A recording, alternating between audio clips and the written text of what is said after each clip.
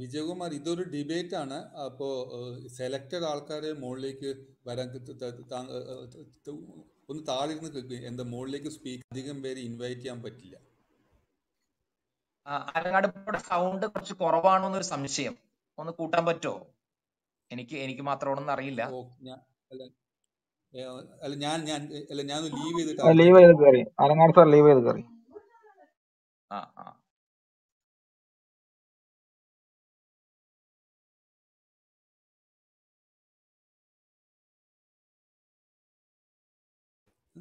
ഇപ്പൊ കേൾക്കാമോ?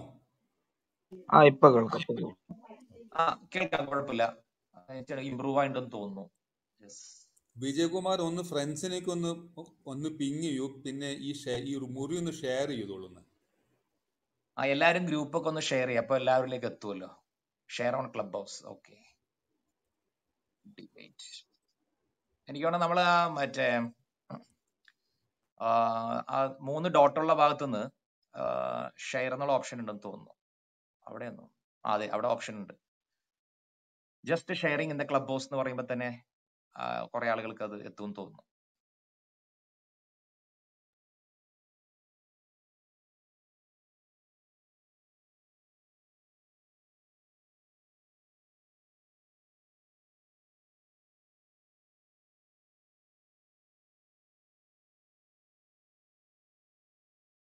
അലങ്ങാട് ബ്രോ, താങ്കൾ അത് സ്ട്രീം ചെയ്യുന്നുണ്ടോ? ലൈവായിട്ട് എവിടെയെങ്കിലും യൂട്യൂബിലോ ഫേസ്ബുക്കിലോ സ്ട്രീം ചെയ്യുന്നുണ്ടോ?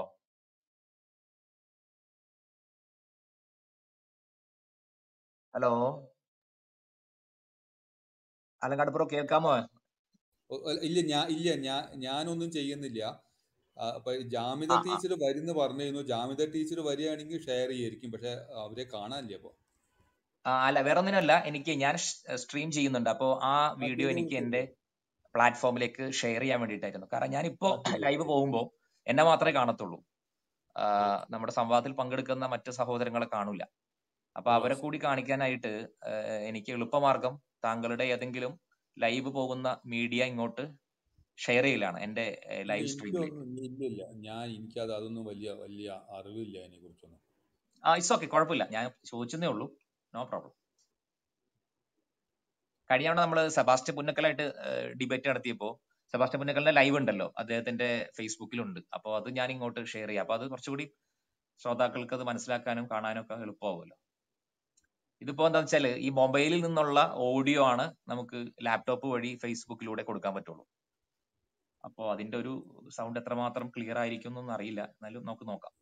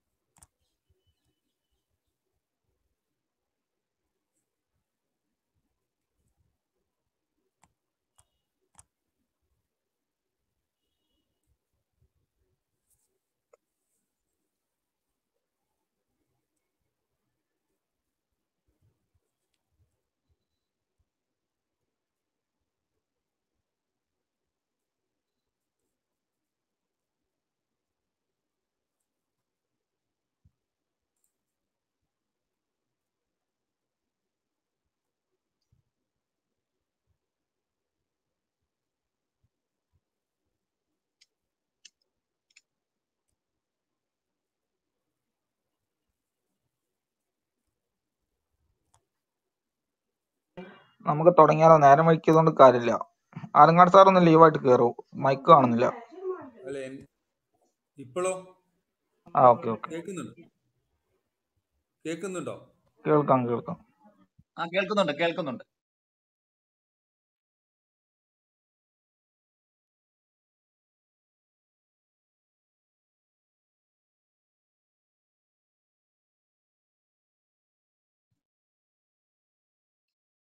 ആലങ്ങാട് ബ്രോ, ഒന്ന് നമ്മുടെ അനിൽ കൊടിത്തോട്ടത്തെ ഒന്ന് പിങ് ചെയ്യൂ. അല്ലെങ്കിൽ അദ്ദേഹത്തെ ഒന്ന് വിളിച്ചിട്ട് ഫോണിൽ വിളിച്ചിട്ടൊന്ന് ചിലപ്പോൾ അദ്ദേഹം തിരക്കിലായിരിക്കും, ഒന്ന് ഓർമ്മപ്പെടുത്തി നോക്കൂ. ആരെങ്കിലും ഒരാൾ വന്നാലും മതിയല്ലോ. അനിലോ അല്ലെങ്കിൽ ജമിതയോ ആര് വന്നാലും മതിയല്ലോ. സുപ്രഭാതം അനിൽ കൊടിത്തോട്ടത്തിന് വിളിക്കാൻ പറ്റുമോ? ഇല്ല, എന്റെ അടുത്ത് അദ്ദേഹത്തിന്റെ നമ്പർ ഒന്നും ഇല്ലാന്നേ. ജാമിദ ടീച്ചറെ നമ്പർ എന്റെ കയ്യിലുണ്ട്. അന്ന് അവരെ വിളിക്കാൻ പറ്റുമോ? സുപ്രഭാത് ബ്രോ, ജാമിദയെ ഒന്ന് ഞാൻ വിളിക്കാൻ പറ്റുമോ? മെസ്സേജ് ചെയ്യാം, ഫോൺ വിളിച്ചെടുക്കൂല ടീച്ചർ. ഓക്കെ.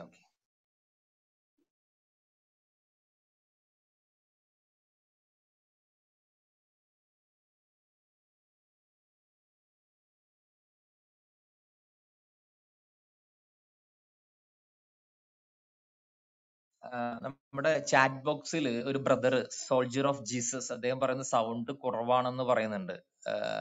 മൊത്തത്തിൽ സൗണ്ട് കുറവാണെന്നാണോ അതല്ല എന്റെ സൗണ്ട്, ആരെങ്കിലും സ്പെസിഫിക് ആരെങ്കിലും സൗണ്ട് കുറവാണെന്നാണോ? സൗണ്ട് ഒക്കെ ഉണ്ട്, സൗണ്ടിനൊന്നും പ്രശ്നമില്ല. ചാറ്റ് ബോക്സ് മൈൻഡേ ചെയ്യണ്ട. ഓക്കെ.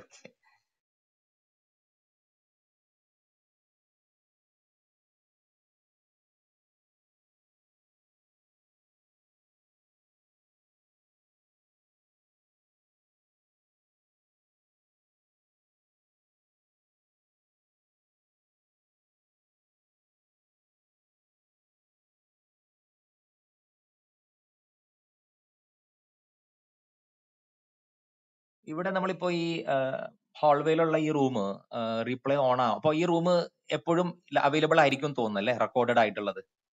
അത് നിഷാദിന്റെ ഇതിൽ അത് ഡൗൺലോഡ് ചെയ്യാൻ വേണ്ടിട്ട് പറ്റും. നിഷാദിന്റെ എന്റെ പ്രൊഫൈലിൽ പ്രൊഫൈലിൽ കിട്ടും അല്ലേ? ഓക്കെ.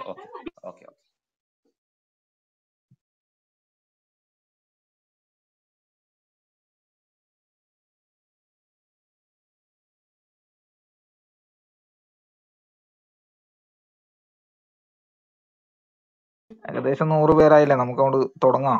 ഇനി അത് ആള് വന്നോളൂ. ഓക്കെ. ആലങ്കാട് ബ്രോ റെഡി ആണെങ്കിൽ നമുക്ക് തുടങ്ങാം. ഞാൻ എപ്പോഴും റെഡിയാണ്, വെയിറ്റ് ചെയ്യണമെങ്കിൽ വെയിറ്റ് ചെയ്യാം, നോ ഇഷ്യൂസ്. അലങ്ങാട് സാർ 100 പേരായി, നമുക്ക് തുടങ്ങിയാലോ? 6 മണി. തുടങ്ങാം. ഓക്കെ. അപ്പോൾ നമ്മുടെ എല്ലാവർക്കും നമസ്തേ. നമ്മുടെ ഈ സംവാദത്തിന്റെ വന്നിരിക്കുന്ന 2 ഡിബേറ്റേഴ്സ്, ഒന്ന് നിഷാദാണ്, പിന്നെ ആലങ്ങാട് സാറാണ്. എല്ലാവർക്കും പരിചിതരായിട്ടുള്ള 2 പേരാണ്.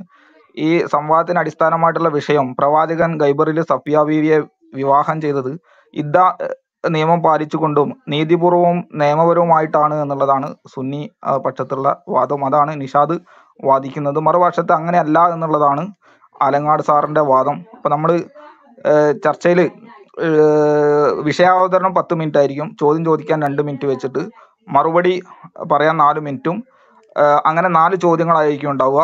നിരൂപണത്തിന് 2 മിനിറ്റ് വെച്ചിട്ട് 2 പേർക്കുണ്ടായിരിക്കും.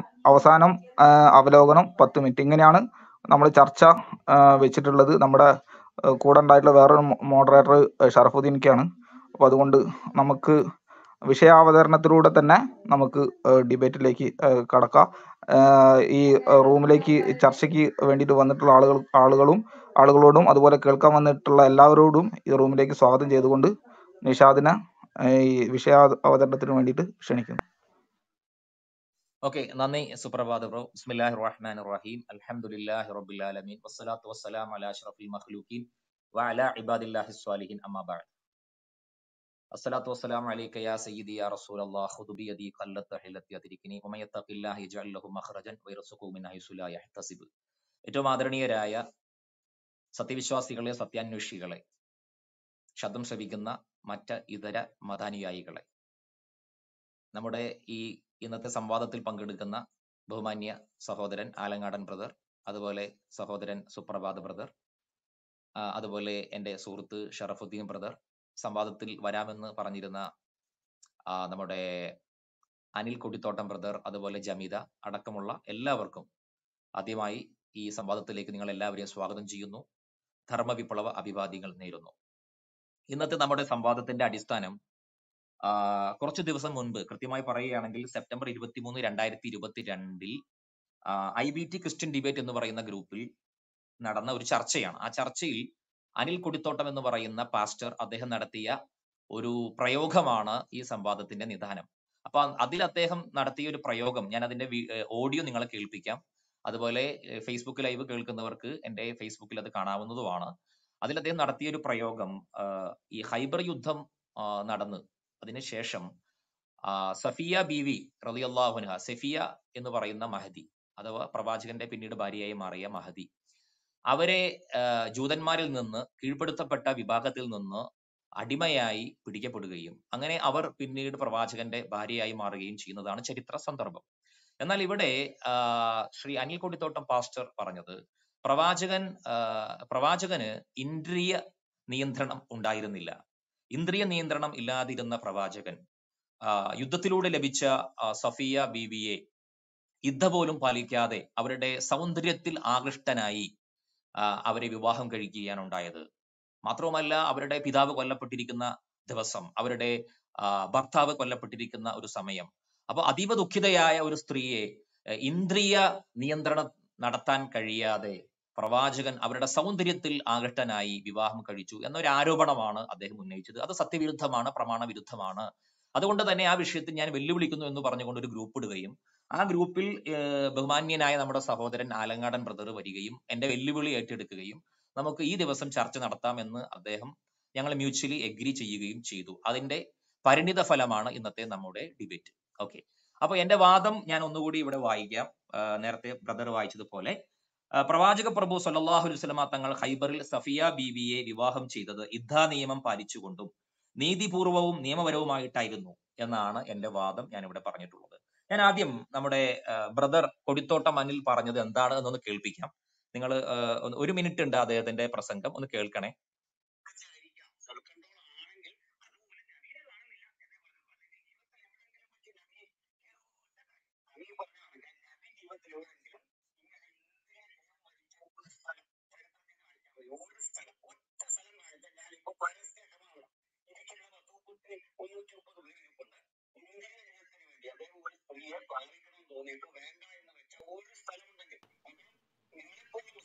പ്ലേ ചെയ്യുന്നുണ്ട്, കേൾക്കുന്നില്ല കേട്ടോ.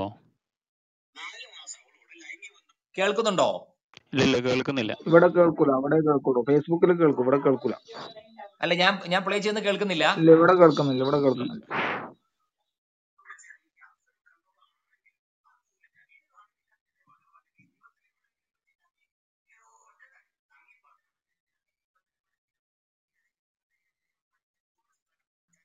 നിഷാദിന്റെ ശബ്ദം കേൾക്കുന്നില്ല കേട്ടോ. കേൾക്കാമോ?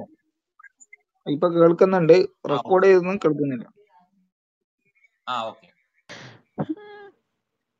നിഷാദ്, നിങ്ങൾ സംസാരിക്കുന്നത് കേൾക്കുന്നുള്ളൂ. റെക്കോർഡ് പിന്നെ അനിൽ പിന്നെ വാസ്തവത്തിൽ കേൾക്കുന്നില്ല കേട്ടോ. ഒരു സെക്കൻഡ്, ലൈവിൽ കൊടുക്കുന്നുണ്ട്.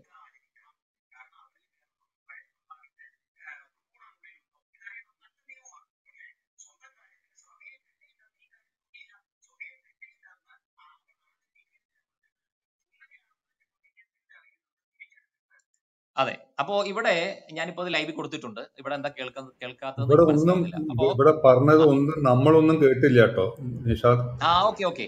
ഞാനത് ലൈവ് എന്താണെന്നറിയില്ല, ഞാൻ ലൈവിൽ കൊടുത്തിട്ടുണ്ട്. അതായത് അദ്ദേഹം പറഞ്ഞതിന്റെ ആകെ ചുരുക്കം, ദിഹിയത്തുൽ കൽബി എന്ന് പറയുന്ന ഒരു സ്വഹാബി അല്ലെങ്കിൽ ഒരു മുസ്ലിം പടയാളി, അദ്ദേഹത്തിനാണ് ആദ്യം സഫിയ ബീവിയെ ലഭിച്ചത്.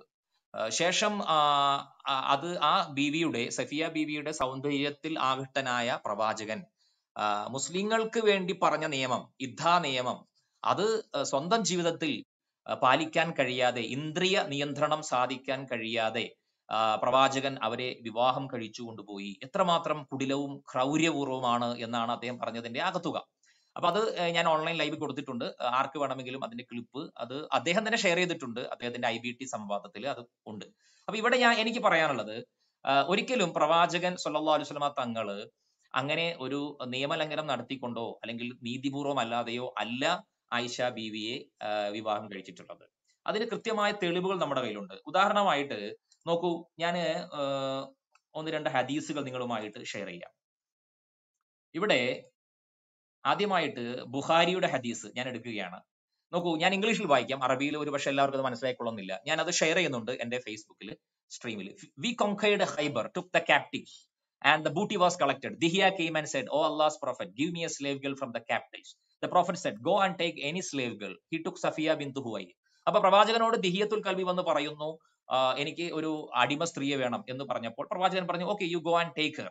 Take anybody from the slaves who have ഈ യുദ്ധത്തിൽ പിടികൂടപ്പെട്ട സ്ലേവ്സ് ആരും എടുത്തുകൊള്ളു. Go and take any slave girl." അങ്ങനെ he took സഫിയ ബിന്ത് ഹുവൈ. സഫിയ ബിന്ത് ഹുവൈ എന്ന് പറയുന്ന ജൂത പ്രമാണിയുടെ മകളായ സഫിയയെ അദ്ദേഹം എടുത്തു. A man came to the prophets and Z, അപ്പോൾ ഒരാൾ വന്നിട്ട് പറഞ്ഞു, ഓ അള്ളാഹ് മെസഞ്ചർ, ഓ അള്ളാഹുവിന്റെ പ്രവാചകരെ, U gave Safiya ബിന്ത് ഹുവൈ to ദിഹിയ and she is the chief mistress of the tribes of ഖുറൈല and അൻ-നളീർ and she ബിഫിറ്റ്സ് none but you.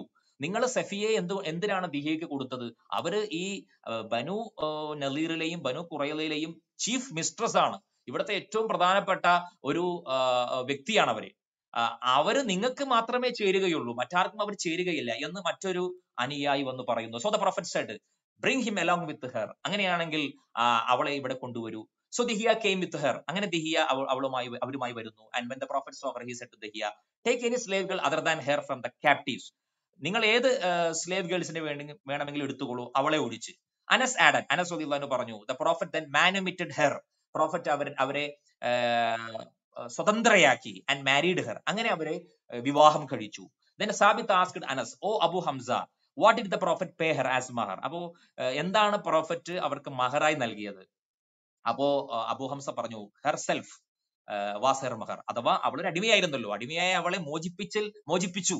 അത് മറ്റൊരു ഹദീസിൽ 7 മറ്റു അടിമകളെ കൊടുത്താണ് എന്നൊക്കെയുണ്ട്, അത് നമുക്ക് വേണമെങ്കിൽ വായിക്കാവുന്നതാണ്. അങ്ങനെ അവളെ തന്നെ മോചിപ്പിച്ച് സ്വതന്ത്രയാക്കിയതിനു ശേഷമാണ് വിവാഹം കഴിച്ചത്, അതായിരുന്നു അവരുടെ മഹർ. Then Anas ആഡൻ, അനസ് പറഞ്ഞു, while on the way, റളിയല്ലാഹു അൻഹു, while on the way, Sulaim dressed her for marriage. Sulaim എന്ന് പറയുന്ന ഒരു മഹദി, ഒരു സ്വഹാബി വനിത, അവരെ വിവാഹത്തിന് വേണ്ടി തയ്യാറാക്കി. And at night she sent her as a bride. അങ്ങനെ രാത്രി അവരെ ഒരു ബ്രൈഡ് ആയിട്ട് അല്ലെങ്കിൽ മണവാട്ടിയായിട്ട് പ്രവാചകന്റെ അടുക്കലേക്ക് അയച്ചു. So the prophet was A bride groom and he said, prophet ഒരു മണവാളനായിരുന്നു. പ്രോഫറ്റ് പറഞ്ഞു, whoever has anything good, anything food should bring it. He spread out a leather sheet for the food and some brought dates and others cooking butter. I think he mentioned, Anas റളിയല്ലാഹു അൻഹു mentioned as Sabik എന്ന് പറയുന്ന ഒരു വിവാഹ സദ്യ അവിടെ ഒരുക്കി. So they prepared dish of ഹായ്സ്, അതുപോലെ ഹായ്സ് എന്ന് പറയുന്ന മറ്റൊരു സദ്യ, ഇതൊക്കെ ഒരുക്കി വലീമത്ത് എന്ന് പറയുന്ന മാരേജ് ബാങ്ക്വറ്റ് അല്ലെങ്കിൽ വലീമയായിട്ട് സദ്യ എല്ലാം ഒരുക്കി അങ്ങനെ നടന്നു എന്ന് ബുഖാരിയുടെ ഹദീസ് 358 പറയുന്നു. അപ്പൊ ഇവിടെ ഈ സംഭവത്തിൽ പ്രധാനമായിട്ടും തൽപര കക്ഷികൾ ആരോപിക്കുന്ന ഒരു ആരോപണം, ഇവിടെ പ്രവാചകൻ എന്ത് നടത്തിയിട്ടില്ല, ഹിദ്ദ നിയമം പാലിച്ചിട്ടില്ല എന്നാണ് പ്രധാനപ്പെട്ട ഒരു ആരോപണം. രണ്ടാമതായിട്ട് പ്രവാചകൻ ഈ മഹദിയുടെ സൗന്ദര്യത്തിൽ ആകൃഷ്ടനായി വിവാഹം കഴിച്ചു എന്നാണ് പറഞ്ഞത്. ഇത് രണ്ടും നടന്നിട്ടില്ല. കാരണം ഒരു സ്വഹാബി വന്നിട്ട് പറയുന്നു, നിങ്ങൾക്ക് യോജിച്ച സ്ത്രീയാണ് അവർ, കാരണം അവർ ഇവിടുത്തെ ചീഫ് മിസ്ട്രസ് ആണ്, ഇവിടുത്തെ ഈ ഗോത്രത്തിലെ ഏറ്റവും ഉയർന്ന ഉന്നത കുല ജാതയാണ് അവർക്ക് യോജിച്ചത് പ്രവാചകൻ മാത്രമാണ്, പ്രവാചകന്റെ ആ മഹിമ വെച്ച് നോക്കുമ്പോൾ നിങ്ങൾ മാത്രമാണ് എന്ന് അദ്ദേഹം പറഞ്ഞപ്പോൾ മാത്രമാണ് ആ മഹദിയെ കുറിച്ച് അറിയുന്നതും അങ്ങനെ കാണാതെ തന്നെ കൊണ്ടുവരൂ എന്ന് പറയുകയും അങ്ങനെ പ്രവാചകൻ അവരെ വിവാഹം കഴിയുകയും ചെയ്യുന്നത്. അപ്പൊ എവിടെയും ചരിത്ര ഗ്രന്ഥത്തിൽ എവിടെയും സൗന്ദര്യത്തിൽ ആകൃഷ്ടനായിട്ടാണ് പ്രവാചകൻ വിവാഹം കഴിച്ചത് എന്നില്ല. ഇനി നിങ്ങൾ നോക്കൂ മറ്റൊരു ഹദീസ്, ഇത് നമുക്ക് കാണാം സ്വഹീഹ് അബൂദാവൂദ്, സുനൻ അബൂദാവൂദ് 2157 കൃത്യമായിട്ട് പറയുന്നു. ഞാൻ അറബി വായിക്കുന്നില്ല, ഇംഗ്ലീഷ് തന്നെ വായിക്കാം. 2157 അബൂ സഈദ് അൽ ഖുദരി ട്രേസ് ടു പ്രൊഫറ്റ് സല്ലല്ലാഹു അലൈഹി വസല്ലം the following statement regarding the captives taken at Atwas. There must be no intercourse with the pregnant woman till she gives birth to her child, or with the one who is not pregnant till she has had one menstrual period. അപ്പോ ഇസ്ലാമിലെ ഒരു നിയമമാണ് ഈ ഹദീസിൽ പറയുന്നത്. അതായത് ഒരു ഗർഭിണിയായ ഒരു യുവതിയുമായിട്ട് ഒരിക്കലും സെക്ഷൽ ഇന്റർകോഴ്സ് ഉണ്ടാകാൻ പാടില്ല, ഏതുവരെ? അവൾ ഒരു കുട്ടിയെ പ്രസവിക്കുന്നത് വരെ. അതുപോലെ തന്നെ പ്രഗ്നന്റ് അല്ലാത്ത ഒരു യുവതിയാണെങ്കിൽ, ഇപ്പോ യുദ്ധത്തിലൊക്കെ പിടിക്കപ്പെടുന്ന ഇങ്ങനെയുള്ള സ്ത്രീകളാണെങ്കിൽ, അവൾ പ്രഗ്നന്റ് അല്ലെങ്കിൽ അവളെ സംബന്ധിച്ചുള്ള നിയമം എന്താണ്? She has had one menstrual period, അവൾ ഒരു മെൻസ്ട്രുവൽ പീരീഡ് അവൾ കഴിഞ്ഞിരിക്കണം എന്നുള്ളതാണ് ഈ ഹദീസിലെ നിയമമായിട്ട് രേഖപ്പെട്ട് കിടക്കുന്നത്. ഇനി നിങ്ങൾ നോക്കൂ, ഈ സ്വഹീഹുൽ ബുഖാരി നോട്ട് ചെയ്തു, 4211 എടുക്കാം. 4211 കാണാം ഈ സംഭവമൊക്കെ വിവരിച്ചിട്ട് പറയുന്നു, എന്താണ്? ഫസ്തഫാഹൻ നബി സല്ലല്ലാഹു അലൈഹി വസല്ലം ലിനഫ്സിഹി ഫഖറജ ബിഹാ ഹത്താ ബലഗ അസദ്ദ സ്വഹബാഹ് ഹല്ലത്ത് ഫബനാ ബിഹാ റസൂലുള്ളാഹി സ്വല്ലല്ലാഹു അലൈഹി വസല്ലം എന്ന് പറഞ്ഞാൽ prophet selected her for her himself and set out with her, and when we reached a place called Sadda Sahba എന്ന് പറയുന്ന ഒരു ഡാമക്കുള്ള ഒരു സ്ഥലത്ത് എത്തിയപ്പോ Safiya became clean from her menses. Then Allah's messenger married her. അങ്ങനെ സഫിയ ബീവി തന്റെ അശുദ്ധിയിൽ നിന്ന് മോചിതയാവുകയും അഥവാ മെൻസസ് കാലഘട്ടം അവസാനിക്കുകയും അങ്ങനെ പ്രവാചകൻ അവരെ വിവാഹം കഴിക്കുകയും ചെയ്തു എന്ന് കൃത്യമായിട്ട് സ്വഹീഹുൽ ബുഖാരി 4211 രേഖപ്പെട്ട് കിടക്കുന്നു. അപ്പൊ പ്രവാചകൻ സല്ലല്ലാഹു അലൈഹി വസല്ലം ഒരിക്കലും വിവാഹം കഴിച്ചത് ഇന്ദ്രിയ നിയന്ത്രണം കഴിയാത്തത് കൊണ്ടല്ല. പ്രവാചക പ്രഭു ഒരിക്കലും സഫിയ ബീവിയുടെ സൗന്ദര്യത്തിൽ ആകട്ടനായി വശംവദനായി കൊണ്ടല്ല വിവാഹം കഴിച്ചത്. അതുപോലെ പ്രവാചക പ്രഭു ഒരിക്കലും ഈ യുദ്ധ നിയമം പാലിക്കാതെയും അല്ല വിവാഹം കഴിച്ചത് എന്ന് വ്യക്തമായി ഇവിടെ തെളിഞ്ഞിരിക്കുന്നു. ഇനി അദ്ദേഹം ഉന്നയിച്ച മറ്റൊരു വാദം, ഭർത്താവും അതുപോലെ തന്നെ ഈ പിതാവും ഒക്കെ കൊല ചെയ്യപ്പെട്ട ഒരു സമയത്ത് ആണല്ലോ വിവാഹം കഴിച്ചത് എന്നാണ്. പക്ഷെ ഇവിടെ നമ്മൾ ശ്രദ്ധിക്കേണ്ട എന്താണ്, ഭർത്താവും പിതാവും ആരായിരുന്നു? അവർ കൊടിയ കഠോര ഹൃദയന്മാരായിരുന്നു, രാജ്യദ്രോഹികളായിരുന്നു. മദീനയിലെ റിപ്പബ്ലിക്കിനെതിരെ, അവിടുത്തെ ഇസ്ലാമിക ഭരണകൂടത്തിനെതിരെ അവര് നിരന്തരമായിട്ട് യുദ്ധങ്ങൾ സംഘടിപ്പിക്കുകയും അതുപോലെ ഇസ്ലാമിന്റെ അല്ലെങ്കിൽ മദീനയിലെ ഭരണകൂടത്തിന്റെ ശത്രുക്കളായിട്ടുള്ള അറേബ്യൻ പാഗൻസുമായിട്ട് പലപ്പോഴും അവർ അലയൻസിൽ ഏർപ്പെടുകയും അങ്ങനെ പലപ്പോഴായിട്ട് ഒരു രാജ്യത്തിന്റെ സ്വതന്ത്രമായിട്ടുള്ള ശാന്തമായിട്ടുള്ള പീസ്ഫുൾ ആയിട്ടുള്ള എക്സിസ്റ്റൻസിനെതിരെ വെല്ലുവിളികൾ ഉയർത്തിയ വളരെ ശക്തരായിട്ടുള്ള പ്രതിയോഗികളായിരുന്നു അവർ രണ്ടുപേർ. ഈ വിവരം ബഹുമതിയായിട്ടുള്ള ടൈം കേൾക്കുന്നുണ്ടല്ലോ അല്ലെ? ടൈം കഴിഞ്ഞില്ലേ? ഞാൻ നേരത്തെ പറഞ്ഞിട്ടുണ്ടായിരുന്നു. കേൾക്കുന്നുണ്ട്. Okay, Alangad sir 10 minute. ഞാൻ 1 മിനിറ്റ് അധികം നിഷാദിന് കൊടുത്തിട്ടുണ്ട്. നേരത്തെ ഒരു ചെറിയ പ്രശ്നത്തിന്റെ പ്രശ്നമുണ്ടോ? കുഴപ്പമില്ല. Thank you. ഞാൻ എല്ലാവർക്കും നമസ്കാരം. പ്രത്യേകിച്ച് നിഷാദിനും ഈ സ്പീക്കർ പാനലിരിക്കുന്ന സർഫുദ്ദീനും സുപ്രഭാതം നമസ്കാരം. അപ്പൊ വിഷയം എന്താന്ന് വെച്ചാല്, എല്ലാ യുദ്ധ അടക്കമുള്ള എല്ലാ ഇസ്ലാമിക നിയമങ്ങളും പാലിച്ചിട്ടാണോ സഫിയ ബിൻ റഹുലിനെ വിവാഹം ചെയ്തത് എന്നാണ് വിഷയം. ഞാൻ അത് സ്ഥാപിക്കാം. ഒരു നിയമവും പാലിക്കാതെയാണ് ഈ വിവാഹം നടന്നത്. പല നിയമങ്ങളും ഇസ്ലാമിൽ ഒരു വിവാഹത്തിന് ഉള്ള അതുണ്ട്. ഒന്ന് ഇദ്ദ, അതായത് വിധവയാണെങ്കിൽ അല്ലെങ്കിൽ ഭർത്താവ് മരിച്ചതാണെങ്കിൽ ഇദ്ദ പാലിക്കണം. പിന്നെ ഒരു വലി അതായത് ഹിന്ദിയിൽ കന്യാദാനമൊക്കെ കൊടുക്കണമെങ്കിൽ ഒരു ഗാർഡിയൻ വേണം എന്നൊക്കെ നിയമങ്ങളുണ്ട്. അപ്പം ഞാൻ ആദ്യം തന്നെ ഇദ്ദയുടെ നിയമം ഞാൻ പറയാം. ഇദ്ദയുടെ നിയമം വരുന്നത് സൂറ ബക്കറയിൽ 234 എന്ന് പറയുന്ന ആയത്തിലാണ്. ഈ ആയത്തിൽ പറയും, നിങ്ങളിൽ ആരെങ്കിലും തങ്ങളുടെ ഭാര്യമാരെ വിട്ടേച്ചുകൊണ്ട് മരണപ്പെടുകയാണെങ്കിൽ അവർ തങ്ങളുടെ കാര്യത്തിൽ 4 മാസവും 10 ദിവസവും കാത്തിരിക്കേണ്ടതാണ്. അപ്പോൾ ഈ ഇദ്ദ പീരീഡ് എന്ന് പറയുന്നത് ഖുർആൻ പ്രകാരവും പിന്നെ പല ഹദീസ് പ്രകാരവും 4 മാസവും 10 ദിവസവും ആണെന്നാണ് പറയുന്നത്. പിന്നെ ഇതിലുള്ള സഹി മുസ്ലിമില് ഈ 4 മാസവും 10 ദിവസമാണെന്ന ഈ ആയത്തിന്റെ മുമ്പേ, ഇത് വരുന്നതിന് മുമ്പേ, അതായത് ഈ പ്രീ ഇസ്ലാമിന്റെ മുന്നേ ഉള്ള കാലത്ത്, അതായത് മുസ്ലിംസ് ജാഹിലിയ കാലം എന്ന് പറയുന്ന ആ സമയത്ത് അത് 1 കൊല്ലമായിരുന്നു. ഈ ഇദ്ദ പീരീഡ് 1 കൊല്ലമായിരുന്നു. അത് ഖുറാനിലെ ആയത്ത് അതിനെ ചുരുക്കി 4 മാസം 10 ദിവസം ആക്കി മാറ്റി. ഞാൻ തെളിയിക്കാം. എന്താണ് ഖൈബറിൽ നടന്നത്?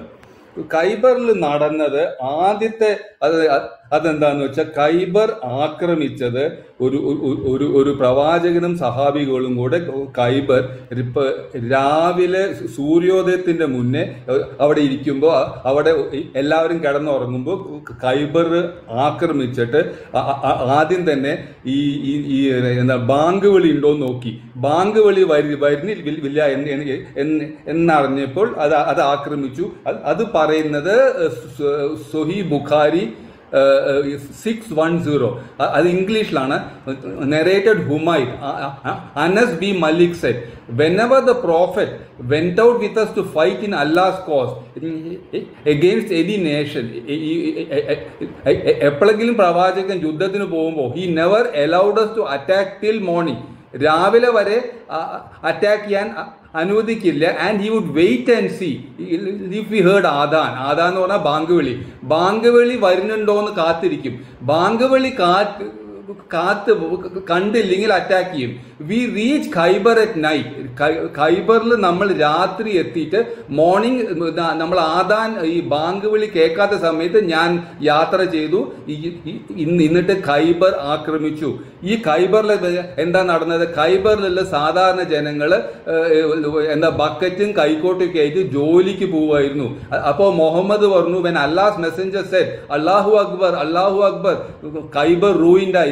ഖൈബർ നശിച്ചു. നമ്മൾ ഒരു സമൂഹത്തെ ആക്രമിക്കുമ്പോൾ രാവിലെ തന്നെ ആ സമൂഹം നശിക്കും. ഇതാണ് 610 സ്വഹീഹ് ബുഖാരി, അത് 610. അതായത് വേറൊരു കാര്യം കൂടെ മറക്കരുത്. ഖൈബർ നടന്നത് ഒരു 628 ഒരു AD-ലാണ്. പ്രവാചകൻ മരിക്കണതിന്റെ ഒരു 4 കൊല്ലങ്ങൾക്ക് മുന്നേ. അപ്പൊ പ്രവാചകൻ ഒരു 58-59 വയസ്സുണ്ടായിരുന്നു. പിന്നെ അടുത്തത് ഈ സ്വഹീഹ് ബുഖാരിയില് ഇതെന്താന്ന് വെച്ചാൽ ഈ ഹദീസ് തന്നെ പറയുന്നുണ്ട്. സ്വഹീഹ് ബുഖാരിയില് 4200 അത് 42 അതില് 00 അതിലെന്താ പറയണത്? പ്രോഫറ്റ് അവിടെയുള്ള എല്ലാ പുരുഷന്മാരെയും യുദ്ധ ആൾക്കാരെയും കൊന്നിട്ട് അവിടുത്തെ സ്ത്രീകളെയും കുട്ടികളെയും ഒരു അടിമയായി എടുത്തു. ആ അടിമയില് ആദ്യം വന്നത് സഫിയ ആയിരുന്നു. സഫിയ അതിലുണ്ടായിരുന്നു. അപ്പൊ ഈ സഫിയ അത് ആദ്യം ഈ ദഹിയ എന്ന് പറയുന്ന ഒരു സഹാബി പറഞ്ഞു, എനിക്കൊക്കെ ഒരു അടിമ പെണ്ണിനെ വേണം എന്ന് പറഞ്ഞു. പ്രവാചകൻ പറഞ്ഞു, പെണ്ണ് നിനക്ക് താല്പര്യമുള്ള ഏതെങ്കിലും ഒരു പെണ്ണിനെ എടുത്തോളാൻ പറഞ്ഞു. അപ്പൊ ഈ ദൽഹിയ എന്ന് പറയുന്ന സഹാബി ഏറ്റവും സുന്ദരിയായിട്ടുള്ള സഫിയനെ എടുത്തപ്പോ ചില അസൂയക്കാര്, ഡൽഹിയോട് അസൂയ ഉള്ള ആൾക്കാർ, അല്ലെങ്കിൽ ഞാൻ അസൂയ എന്ന് പറയുന്നില്ല, ചില പ്രവാചകനോട് പറഞ്ഞു, ആ പെണ്ണിന്റെ സൗന്ദര്യം ഭയങ്കരമാണ്, നിങ്ങളത് ഡൽഹിക്ക് വിട്ടത് ശരിയായില്ല, അത് നിങ്ങൾക്കാണ് അതിൻ്റെ യോജിച്ചത് എന്ന് പറഞ്ഞിട്ട് ഡൽഹിയുടെ. അപ്പൊ പ്രവാചകൻ പറഞ്ഞു, ഞാൻ ആ പെൺകുട്ടീനെ കാണട്ടെ എന്ന് പറഞ്ഞു. അപ്പൊ അതിന്റെ തെളിവ് ഇവിടെ നിഷാദ് പറഞ്ഞത് ഭംഗി കണ്ടിട്ടല്ല എന്നാണ്. ഞാൻ അതിന്റെ മറുപടി വായിക്കാം. അതായത് സ്വഹീഹ് ബുഖാരി 4211 ആണ്. അതിൽ പറയണത് ഞാൻ വായിക്കാം. സ്വഹീഹ് ബുഖാരി 4211. അത് വായിക്കുന്നത് പറയുന്ന narrator Anas bin Malik. We arrived at Khyber, and when Allah helped his apostle to open the fort, to open the fort, the beauty of Safiya bin Huay bin Akhar, whose husband had been killed while she was a bride, was mentioned to Allah's apostle. Safiya എന്ന സ്ത്രീയുടെ ഭംഗി എന്ന അടിമ പെണ്ണിന്റെ സൗന്ദര്യം മുഹമ്മദ് എന്ന പ്രവാചകനോട് പറഞ്ഞപ്പോൾ പ്രവാചകൻ പറഞ്ഞു, the prophet selected her for himself. Prophet ഈ സ്ത്രീനെ സ്വന്തമായി അയച്ചെടുത്തു. അപ്പൊ അതുകൊണ്ട് ഭംഗി അല്ല എന്ന് പറയുന്ന വാദം ഇപ്പൊ തന്നെ പൊളിഞ്ഞിരിക്കുന്നു. പിന്നെ അടുത്തത് സ്വഹീഹ് മുസ്ലിമില് 1365 എന്ന് പറയുന്നത്, അത് ഞാൻ വായിക്കാം. അന്നാസ് reported Safiya, Allah be pleased with her, fell to the lot of Dihiya in the spoils of war. അതായത് യുദ്ധ മുതലില് ഗനീമത്തായിട്ട് Safiya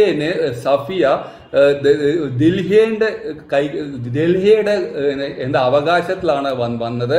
and they praised Har in the presence of അല്ലാഹ്സ് Messenger. അപ്പൊ അള്ളാഹുടെ ദൂതന്റെ അടുത്ത് പറഞ്ഞു, we have not seen the like of her among the captives of വാർ. ഇത്രയും നല്ലൊരു സ്ത്രീനെ നമ്മൾ കണ്ടിട്ട് പോലും ഇല്ല. അപ്പൊ പ്രവാചകൻ എന്ത് ചെയ്തു? He saint A Messenger to ദിഹിയ and he gave him what ever he demanded. ദിഹിയോട് പറഞ്ഞു, നീ ആ പെണ്ണിനെ കൊണ്ടുവരാൻ പറഞ്ഞു. എന്നിട്ട് സ്വഹീഹ് മുസ്ലിമിൽ തന്നെ അല്ല, സുനൻ അബു, ഒരു സെക്കൻഡ്, അത് വേറൊരു ഹദീസിൽ പറയുന്നത്, ദിഹിയോട് പറഞ്ഞു, നീ പകരമായിട്ട് നീ ഏതെങ്കിലും ഒരു സ്ത്രീനെ എടുത്തോളാൻ പറഞ്ഞപ്പോ വളരെ ഹാർഡ് ബാർഗെയിനിങ് നടന്നു. ദഹിയക്ക് 7 സ്ത്രീകളെ, 7 അടിമപ്പെണ്ണിനെ ഈ ദഹിയയ്ക്ക് കൊടുക്കേണ്ടി വന്നിട്ടാണ്. കാരണം എന്താ വെച്ചാൽ വാങ്ങേണ്ടി വന്നു. പ്രവാചകൻ അദ്ദേഹത്തിന് ഈ സ്ത്രീനെ വാങ്ങിക്കുകയാണ് ചെയ്തത്. കാരണം ഇത് ദഹിയയുടെ കൈവകാശത്തിൽ വന്നുകൊണ്ട് 7 സ്ത്രീകളെ എന്താണ് അങ്ങോട്ട് കൊടുത്തിട്ടാണ് പ്രവാചകൻ വന്നത്. ഞാൻ അതിന്റെ റെഫറൻസ് പറയാം. സുനൻ ഇബിൻ മാജ 2272 അതും ഇയാൾ തന്നെയാണ് നരേറ്റഡ് ബൈ അനാസ് തന്നെയാണ് പറയുന്നത്. The prophet boat Safiya four 7 slaves. One of the narrator's അത് വാങ്ങിയത് ഫ്രം ദിഹിയ കൽബി. 7 അടിമകളെ വിറ്റിട്ടാണ് ഈ സഫിയനെ വാങ്ങിച്ചത്. എന്തുകൊണ്ടാണ് ഞാൻ നേരത്തെ പറഞ്ഞത് ഭംഗി കണ്ടിട്ടാണ് എന്ന് വ്യക്തമാണ്. ഞാൻ ഏറ്റവും റെലവെന്റ് ആയിട്ടുള്ള ഹദീസാണ് ഞാൻ നേരത്തെ വായിച്ചത്. സൊഹീഹ് ബുഖാരി 4211, സൊഹീഹ് മുസ്ലിം. സമയമായോ? ഓക്കെ ശരി, ഞാൻ പൂർത്തീകരിച്ചിട്ടില്ല. എന്നാൽ അങ്ങനെ ഞാൻ അത് കഴിഞ്ഞിട്ട് പറയാം. ഞാൻ ഇദ്ദേഹത്തെ സമയത്തിലേക്ക് ഞാൻ ഇതുവരെ വന്നിട്ടില്ല. ആയിക്കോട്ടെ, ശരി. നിഷാദ് പറഞ്ഞോളൂ. ഓക്കെ. അപ്പൊ നമ്മുടെ ചർച്ചയുടെ ഈ വിഷയാവതരണം 10 മിനിറ്റ് കഴിഞ്ഞിട്ടുണ്ട്. ഇനി ചോദ്യത്തിലേക്ക് തന്നെ 4 ചോദ്യമാണ് നിഷാദ് അലങ്ങാട് സാറോട് ചോദിക്കേണ്ടത്. 4 മിനിറ്റ് വെച്ചിട്ട് അലങ്ങാട് സാർ അതിന്റെ മറുപടി പറയാം. 2 മിനിറ്റിന്റെ ഉള്ളിൽ ചോദ്യം ഒതുക്കുക. ഓക്കെ. ഓക്കെ. അപ്പോൾ അദ്ദേഹത്തിന്റെ വിഷയാവതരണം കേട്ടു. അദ്ദേഹത്തിന്റെ വിഷയാവതരണത്തിൽ എവിടെയും പ്രവാചകൻ സല്ലല്ലാഹു അലൈഹി വസല്ലമ തങ്ങള് മഹദിയുടെ സൗന്ദര്യത്തിൽ ആകൃഷ്ടനായിട്ടാണ് വിവാഹം കഴിച്ചത് എന്നില്ല. അദ്ദേഹം ഇവിടെ ഉദ്ധരിച്ച ബുഖാരി 4211, മുസ്ലിം 1365, ഇബ്നു മാജ 2212 ഇതൊക്കെ അദ്ദേഹം ഇവിടെ വായിക്കുകയുണ്ടായി, അല്ലെങ്കിൽ റെഫർ ചെയ്യുകയുണ്ടായി. അതിലൊന്നും ഇത് പറയുന്നില്ല. എന്ത് പറയുന്നില്ല? ഈ സൗന്ദര്യം കണ്ടുകൊണ്ടാണ് വിവാഹം കഴിച്ചത് എന്ന് പറയുന്നില്ല. സൗന്ദര്യമുള്ള സ്ത്രീ ആയതുകൊണ്ട് സൗന്ദര്യം കണ്ടുകൊണ്ട് കല്യാണം കഴിച്ചു എന്ന് പറയാൻ പറ്റുമോ? ഒരു സ്ത്രീക്ക് പല ഗുണങ്ങളും ഉണ്ടാവുമല്ലോ. അവളുടെ ആഭിജാത്യം, അവളുടെ ആഢ്യത്വം, അവളുടെ സ്വഭാവം, അവളുടെ കുലമഹിമ, അവളുടെ അറിവ്, അങ്ങനെ പലതും ഉണ്ട്. അപ്പോൾ എല്ലാവരും സൗന്ദര്യം കണ്ടുകൊണ്ടാണ് കല്യാണം കഴിക്കുന്നത് നമ്മൾ പോലും സമ്മതിക്കില്ലല്ലോ. സൗന്ദര്യം ഒരു ഘടകമാകാം, പക്ഷെ പ്രവാചകൻ കല്യാണം കഴിച്ചത് ഈ സൗന്ദര്യത്തിൽ ആകൃഷ്ടനായി ആണ് എന്ന് നിങ്ങൾ ഇവിടെ പറഞ്ഞു. അത് എവിടെയാണ് ആ പ്രമാണത്തിലുള്ള പ്രമാണം വായിക്കണമെന്നാണ് എനിക്ക് ആവശ്യപ്പെടാനുള്ളത്. പിന്നെ ഇവിടെ നിങ്ങൾ നേരത്തെ ഈ മറ്റേ ഹൈബർ യുദ്ധത്തിന്റെ പശ്ചാത്തലത്തെ കുറിച്ചൊന്ന് സൂചിപ്പിച്ചു. അതെനിക്ക് പറയണമെന്നുണ്ട്. അടുത്ത 2 മിനിറ്റ് പറയാൻ ആഗ്രഹിക്കുന്നുണ്ട്.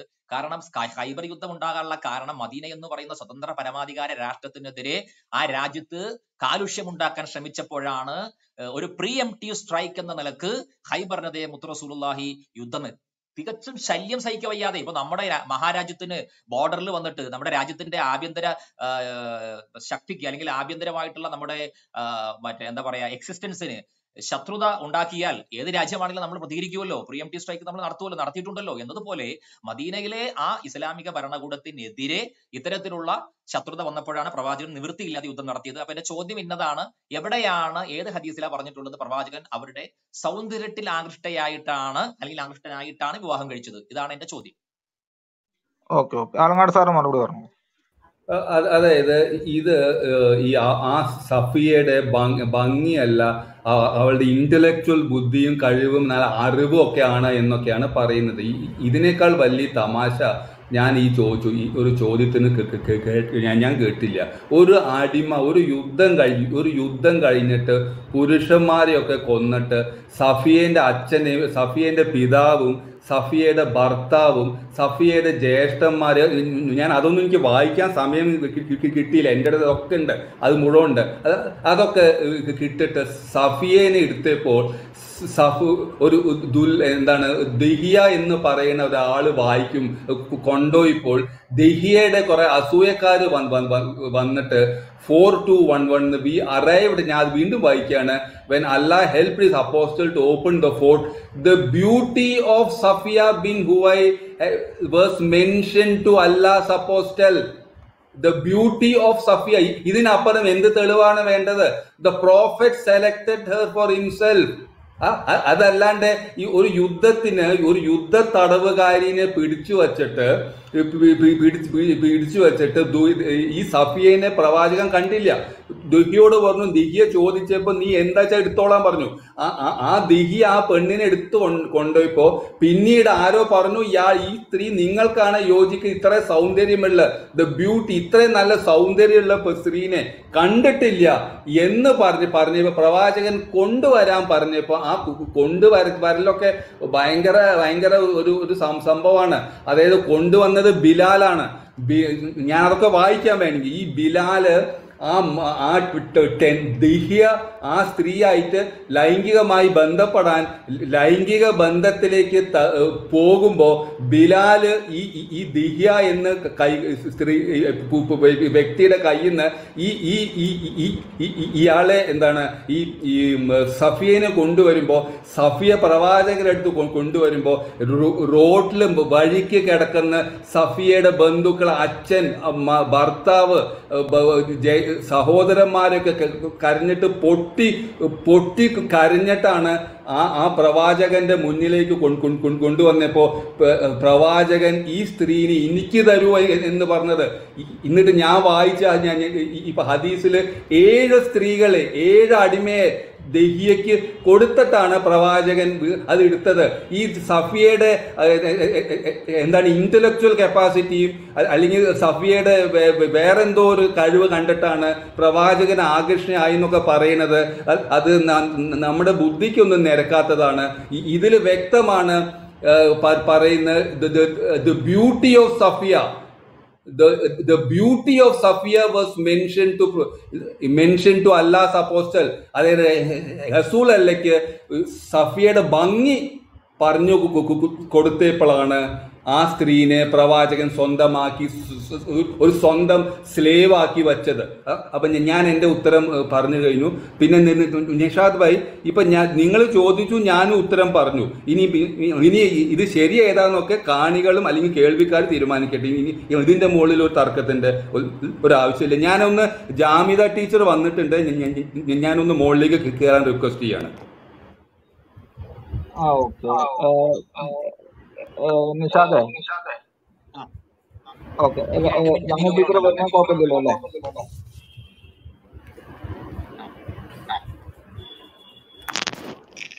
ഇല്ലല്ലോ, പ്രശ്നമില്ല, വന്നോട്ടെ. ആദ്യം പറഞ്ഞതാണല്ലോ. ഓക്കെ. അതെ തീർച്ചയായിട്ടും. എന്റെ 2 മിനിറ്റ് നിരൂപണം ഞാൻ പറയാലോ അല്ലെ? ഓക്കെ, 2 മിനിറ്റ് നിരൂപണം അല്ലെ? ഓക്കെ, 2 മിനിറ്റ് നിരൂപണം കഴിഞ്ഞിട്ട് പിന്നെ വീണ്ടും 2 മിനിറ്റ് ചോദ്യമാണ്. അത് വേണമെങ്കിൽ എനിക്ക് അങ്ങോട്ട് ചോദിക്കാം, അല്ലെങ്കിൽ മൂപ്പർക്ക് ഇങ്ങോട്ട് ചോദിക്കും, എങ്ങനെയൊന്നും ചെയ്യാം. അല്ല, അങ്ങനെയല്ലല്ലോ. അപ്പൊ ഞാനിവിടെ ചോദിച്ച ചോദ്യം എന്താണ്? ഞാൻ ചോദിച്ച ചോദ്യം, സഫിയ ബീവിയുടെ സൗന്ദര്യത്തിൽ മതോന്മത്തനായിട്ടോ അല്ലെങ്കിൽ ആഘട്ടനായിട്ടോ ആണ് സഫിയ ബീവിയെ പ്രവാചകൻ വിവാഹം കഴിച്ചത് എന്നാണ്. അതിന് തെളിവാണ് ചോദിച്ചത്. പക്ഷെ അദ്ദേഹം പറഞ്ഞത് എന്താണ്? സഫിയ ബീവിയുടെ സൗന്ദര്യം it was mention before prophet സല്ലല്ലാഹു അലൈഹി വസല്ലം. റസൂലുള്ളാഹിന്റെ മുൻപിൽ അല്ലെങ്കിൽ പ്രവാചകന്റെ സവിധത്തിൽ ബീവിയുടെ സൗന്ദര്യം വർണ്ണിക്കപ്പെട്ടു എന്നാണ്. വർണ്ണിക്കപ്പെട്ടു എന്നുകൊണ്ട് പ്രവാചകൻ ആ സൗന്ദര്യത്തിന് ആഘട്ടനായിട്ടാണ് വിവാഹം കഴിച്ചത് എന്ന് എങ്ങനെ നിങ്ങൾക്ക് കിട്ടി? അത് പ്രമാണത്തിൽ ഇല്ലല്ലോ. അത് നിങ്ങൾ കച്ചകെട്ടി ഉണ്ടാക്കുന്നതല്ലേ. നിങ്ങളുടെ സ്വന്തം നിങ്ങളുടെ ഫാൻസീസ്, വിംസ് ആൻഡ് ഫാൻസീസ് അല്ല പറയേണ്ടത്. പ്രമാണത്തിൽ എന്താണുള്ളത്? ഏത് ചരിത്രകാരനാണ് അത് പറഞ്ഞിട്ടുള്ളത്? നിങ്ങൾ നോക്കൂ, ഇവിടെ പലർക്കും പല സൗന്ദര്യ സങ്കല്പം ഉണ്ടാവും. ഒരു പെണ്ണിനെ സൗന്ദര്യം പറഞ്ഞിട്ട് നമ്മുടെ ജീവിതം തന്നെ എടുക്കുക. വിവാഹം കഴിക്കാൻ ആലോചന വരുമ്പോ നമ്മൾ എന്താ പറയാറ്? അവളുടെ സ്വഭാവം എനിക്ക് ഇഷ്ടപ്പെട്ടു, സൗന്ദര്യത്തെക്കാൾ കൂടുതൽ നമ്മൾ തന്നെ പറയാറില്ലേ നമ്മുടെ ജീവിതത്തിൽ? അപ്പൊ ഇവിടെ പ്രമാണത്തിൽ എവിടെയും അതില്ല. മാത്രവുമല്ല, ഇവിടെ സഫിയ ബീവി കൃത്യമായിട്ട് നമുക്കറിയാം എവിടെയാണ് പ്രമാണം കൃത്യമായി പഠിപ്പിക്കുന്നുണ്ട്. സഫിയ ബീവി സ്വന്തമായിട്ട് പ്രവാചകനെ വരിച്ചതാണ്. ഇബ്നു സഅദ് 8:121 എടുത്ത് നോക്കിയോ. I have no guardian among the Jews, neither father nor brother, and I prefer Islam over disbelief. ഞാൻ ഇസ്ലാമിനെ വരിക്കുന്നു, പരിണയിക്കുന്നു. എനിക്ക് എന്റെ അവിശ്വാസം ആവശ്യമില്ല. Allah and his messenger are dearer to me than freedom and to return to my people. പ്രവാചകൻ പറഞ്ഞു, നിനക്ക് തിരിച്ചു പോകാൻ നിന്റെ മതത്തിലേക്ക്, നീ സ്വതന്ത്രയാണെന്ന് പറഞ്ഞപ്പോൾ മഹദി പറഞ്ഞു, വേണ്ട, എനിക്ക് എന്റെ പ്രവാചകൻ മതി, ഞാൻ ഈ ഇസ്ലാമിനെ പരിണയിക്കുന്നു എന്ന് പറഞ്ഞുകൊണ്ട് പൂർണ്ണമായ സമ്മതത്തോടു കൂടി പ്രവാചകനോടൊപ്പം യാത്ര തിരിച്ച മഹദിയാണ് സഫിയ ബീവി. സഫിയ ബീവിക്ക് ഒരുപാട് ഗുണങ്ങൾ ഉണ്ടാകും. സൗന്ദര്യം ഉണ്ടാകും, അറിവുണ്ടാകും, കുലമഹിമയുണ്ടാകും, ആഢ്യത്വം ഉണ്ടാകും, ആഭിജാത്യം ഉണ്ടാകും. പക്ഷേ അതൊക്കെ കണ്ടിട്ടാണ് അതിൽ ഏറ്റവും പ്രധാനപ്പെട്ടതെന്ന് വേണമെങ്കിൽ ഗണിക്കാവുന്ന സൗന്ദര്യം കണ്ടതുകൊണ്ടാണ് പ്രവാചകൻ കല്യാണം കഴിച്ചത് എന്ന് പ്രമാണത്തിൽ എവിടെയും ഇല്ല. അത് കൃത്യമായിട്ട് നമുക്ക് ഇവിടെ തെളിഞ്ഞു കഴിഞ്ഞു. അദ്ദേഹം പറഞ്ഞത് ആരും ഒരാൾ, ഇപ്പൊ ആളുകൾക്ക് പല വീക്ഷണ വ്യത്യാസം ഉണ്ടാവുമല്ലോ, ചിലർ സൗന്ദര്യം കാണും, ചില സ്വഭാവം കാണും. ഓക്കെ 2 മിനിറ്റ് ആയി നിഷാദ്. ഓക്കെ, ഇനി രണ്ടാമത്തെ ചോദ്യത്തിലേക്ക് കടന്നോ നിഷാദ്? ഒരു മിനിറ്റ്. അതായത് ജാമിദ ടീച്ചർക്ക് വല്ലതും പറയാനുള്ള വല്ല അവസരം കൊടുക്കാൻ പറ്റുമോ? നമ്മുടെ സംവാദത്തിന്റെ ഭാഗമായിട്ട് ഇനി ആലങ്ങാടനല്ല ജാമിദയാണ് സംസാരിക്കുന്നെങ്കിൽ അവർക്ക് തുടരാം വ്യവസ്ഥ അനുസരിച്ചുകൊണ്ട്. ഓക്കെ, ഇനി ആലങ്ങാട് സാർ ജാമിദ ടീച്ചർക്ക് വേണമെങ്കിൽ ജാമിദ ടീച്ചർ. അല്ല ഞാൻ എന്താ ഞാൻ പ്രധാനപ്പെട്ട അത് വിഷയം സഫിയയുടെ ഇദ്ദയുടെ വിഷയത്തിൽ ഞാൻ ഇതുവരെ പറയാൻ സമയം തന്നിട്ടില്ല. അല്ല, സമയത്തിൽ എനിക്ക് പറ്റിയില്ല. അത് 10 മിനിറ്റ് പോരാ ഈ ഹദീസൊക്കെ വായിക്കാൻ. അപ്പൊ അതുകൊണ്ട് അല്പം കൂടെ സമയം തരികയാണെങ്കിൽ ഞാൻ മുഴുവൻ വായിക്കാം. അടുത്ത ചോദ്യത്തിന് നിങ്ങൾക്ക് ആവശ്യത്തിൽ മറുപടി പറയാം. നിഷാദ് ഏതായാലും ചോദ്യം ഉന്നയിക്കും. ശരി. ഓക്കെ, അല്ല 4 മിനിറ്റ് അല്ലേ നമ്മൾ ഉത്തരം പറയാൻ വേണ്ടിട്ട് നൽകുന്നുള്ളൂ? അതെ 4 മിനിറ്റ് കൊണ്ട് പറയാം.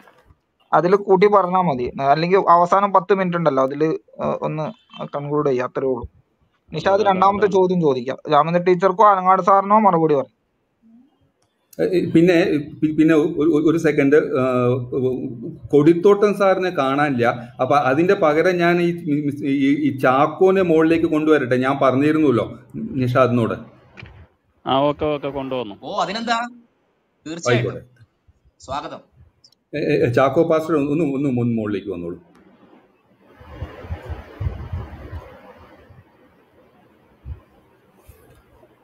ഇനി നിഷാദ് ചോദ്യം ചോദിച്ചോളൂ.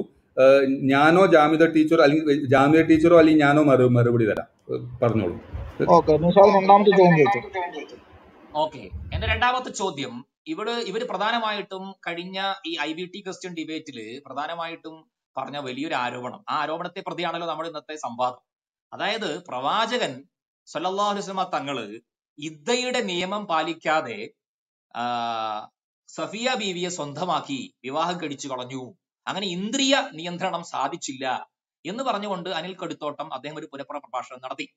അപ്പൊ എന്റെ ചോദ്യം, എവിടെയാണ് നിങ്ങൾക്കത് കാണാൻ കഴിയുക? ഏത് പ്രമാണത്തിലാണ് അത് ഉള്ളത്? പ്രവാചകൻ ഇദ്ദ നിയമം പാലിക്കാതെയാണ് സഫിയ ബീവിയെ വിവാഹം കഴിച്ചു. കാരണം പ്രവാചകൻ എന്ന് പറഞ്ഞാൽ സല്ലല്ലാഹു അലൈഹി വസല്ലം ഉസ്വത്തുൻ ഹസനയാണ്. ലോകത്ത് മൊത്തം മനുഷ്യർക്ക് മാതൃകയാണ് പ്രവാചകർ.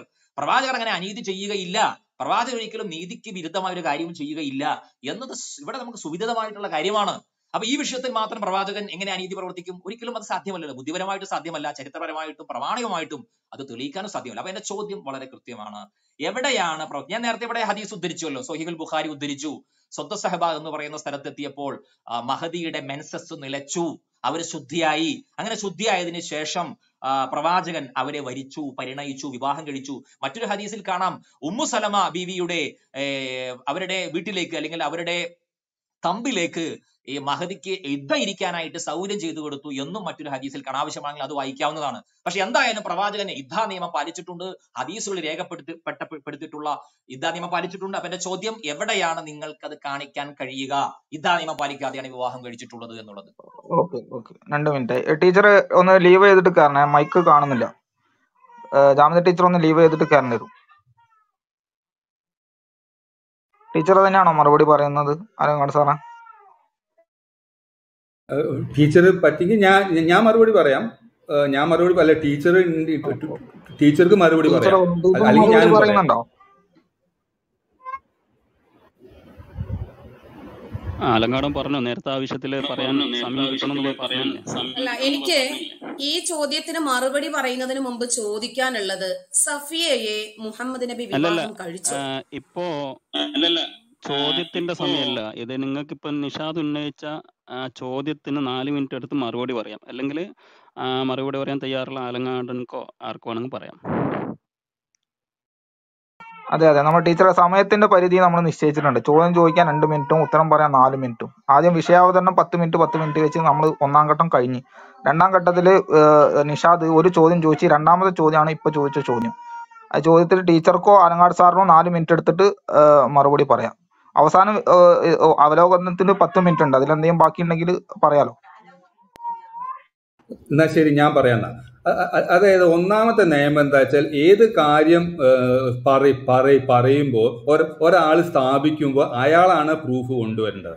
അതായത് സഫിയ, അതായത് നമ്മൾ ഇദ്ദ പാലിച്ചു എന്ന് പറയുന്നത് 4 മാസം എന്ന് പറഞ്ഞാൽ 4 മാസവും 10 ദിവസം എന്ന് പറഞ്ഞു കഴിഞ്ഞാൽ ചുരുങ്ങിയത് ഒരു 3 മെൻസസ് എങ്കിലും, 3 or 4 മെൻസസ് എങ്കിലും കഴിയുണ്ടാവും.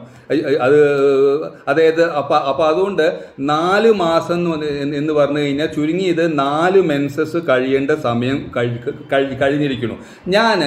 അപ്പം അതുകൊണ്ട് ഇത് പറയുന്ന ആളാണ് തെളിയിക്കേണ്ടത്. ഞാൻ ഇനി അദ്ദേഹത്തിന് അത് തെളിയിക്കാൻ പറ്റില്ല എന്ന് ഇനി ആകെ പറഞ്ഞത് അതായത് ഏതൊരു മെൻസസ് കഴിഞ്ഞു എന്നാണ് പറയുന്നത്.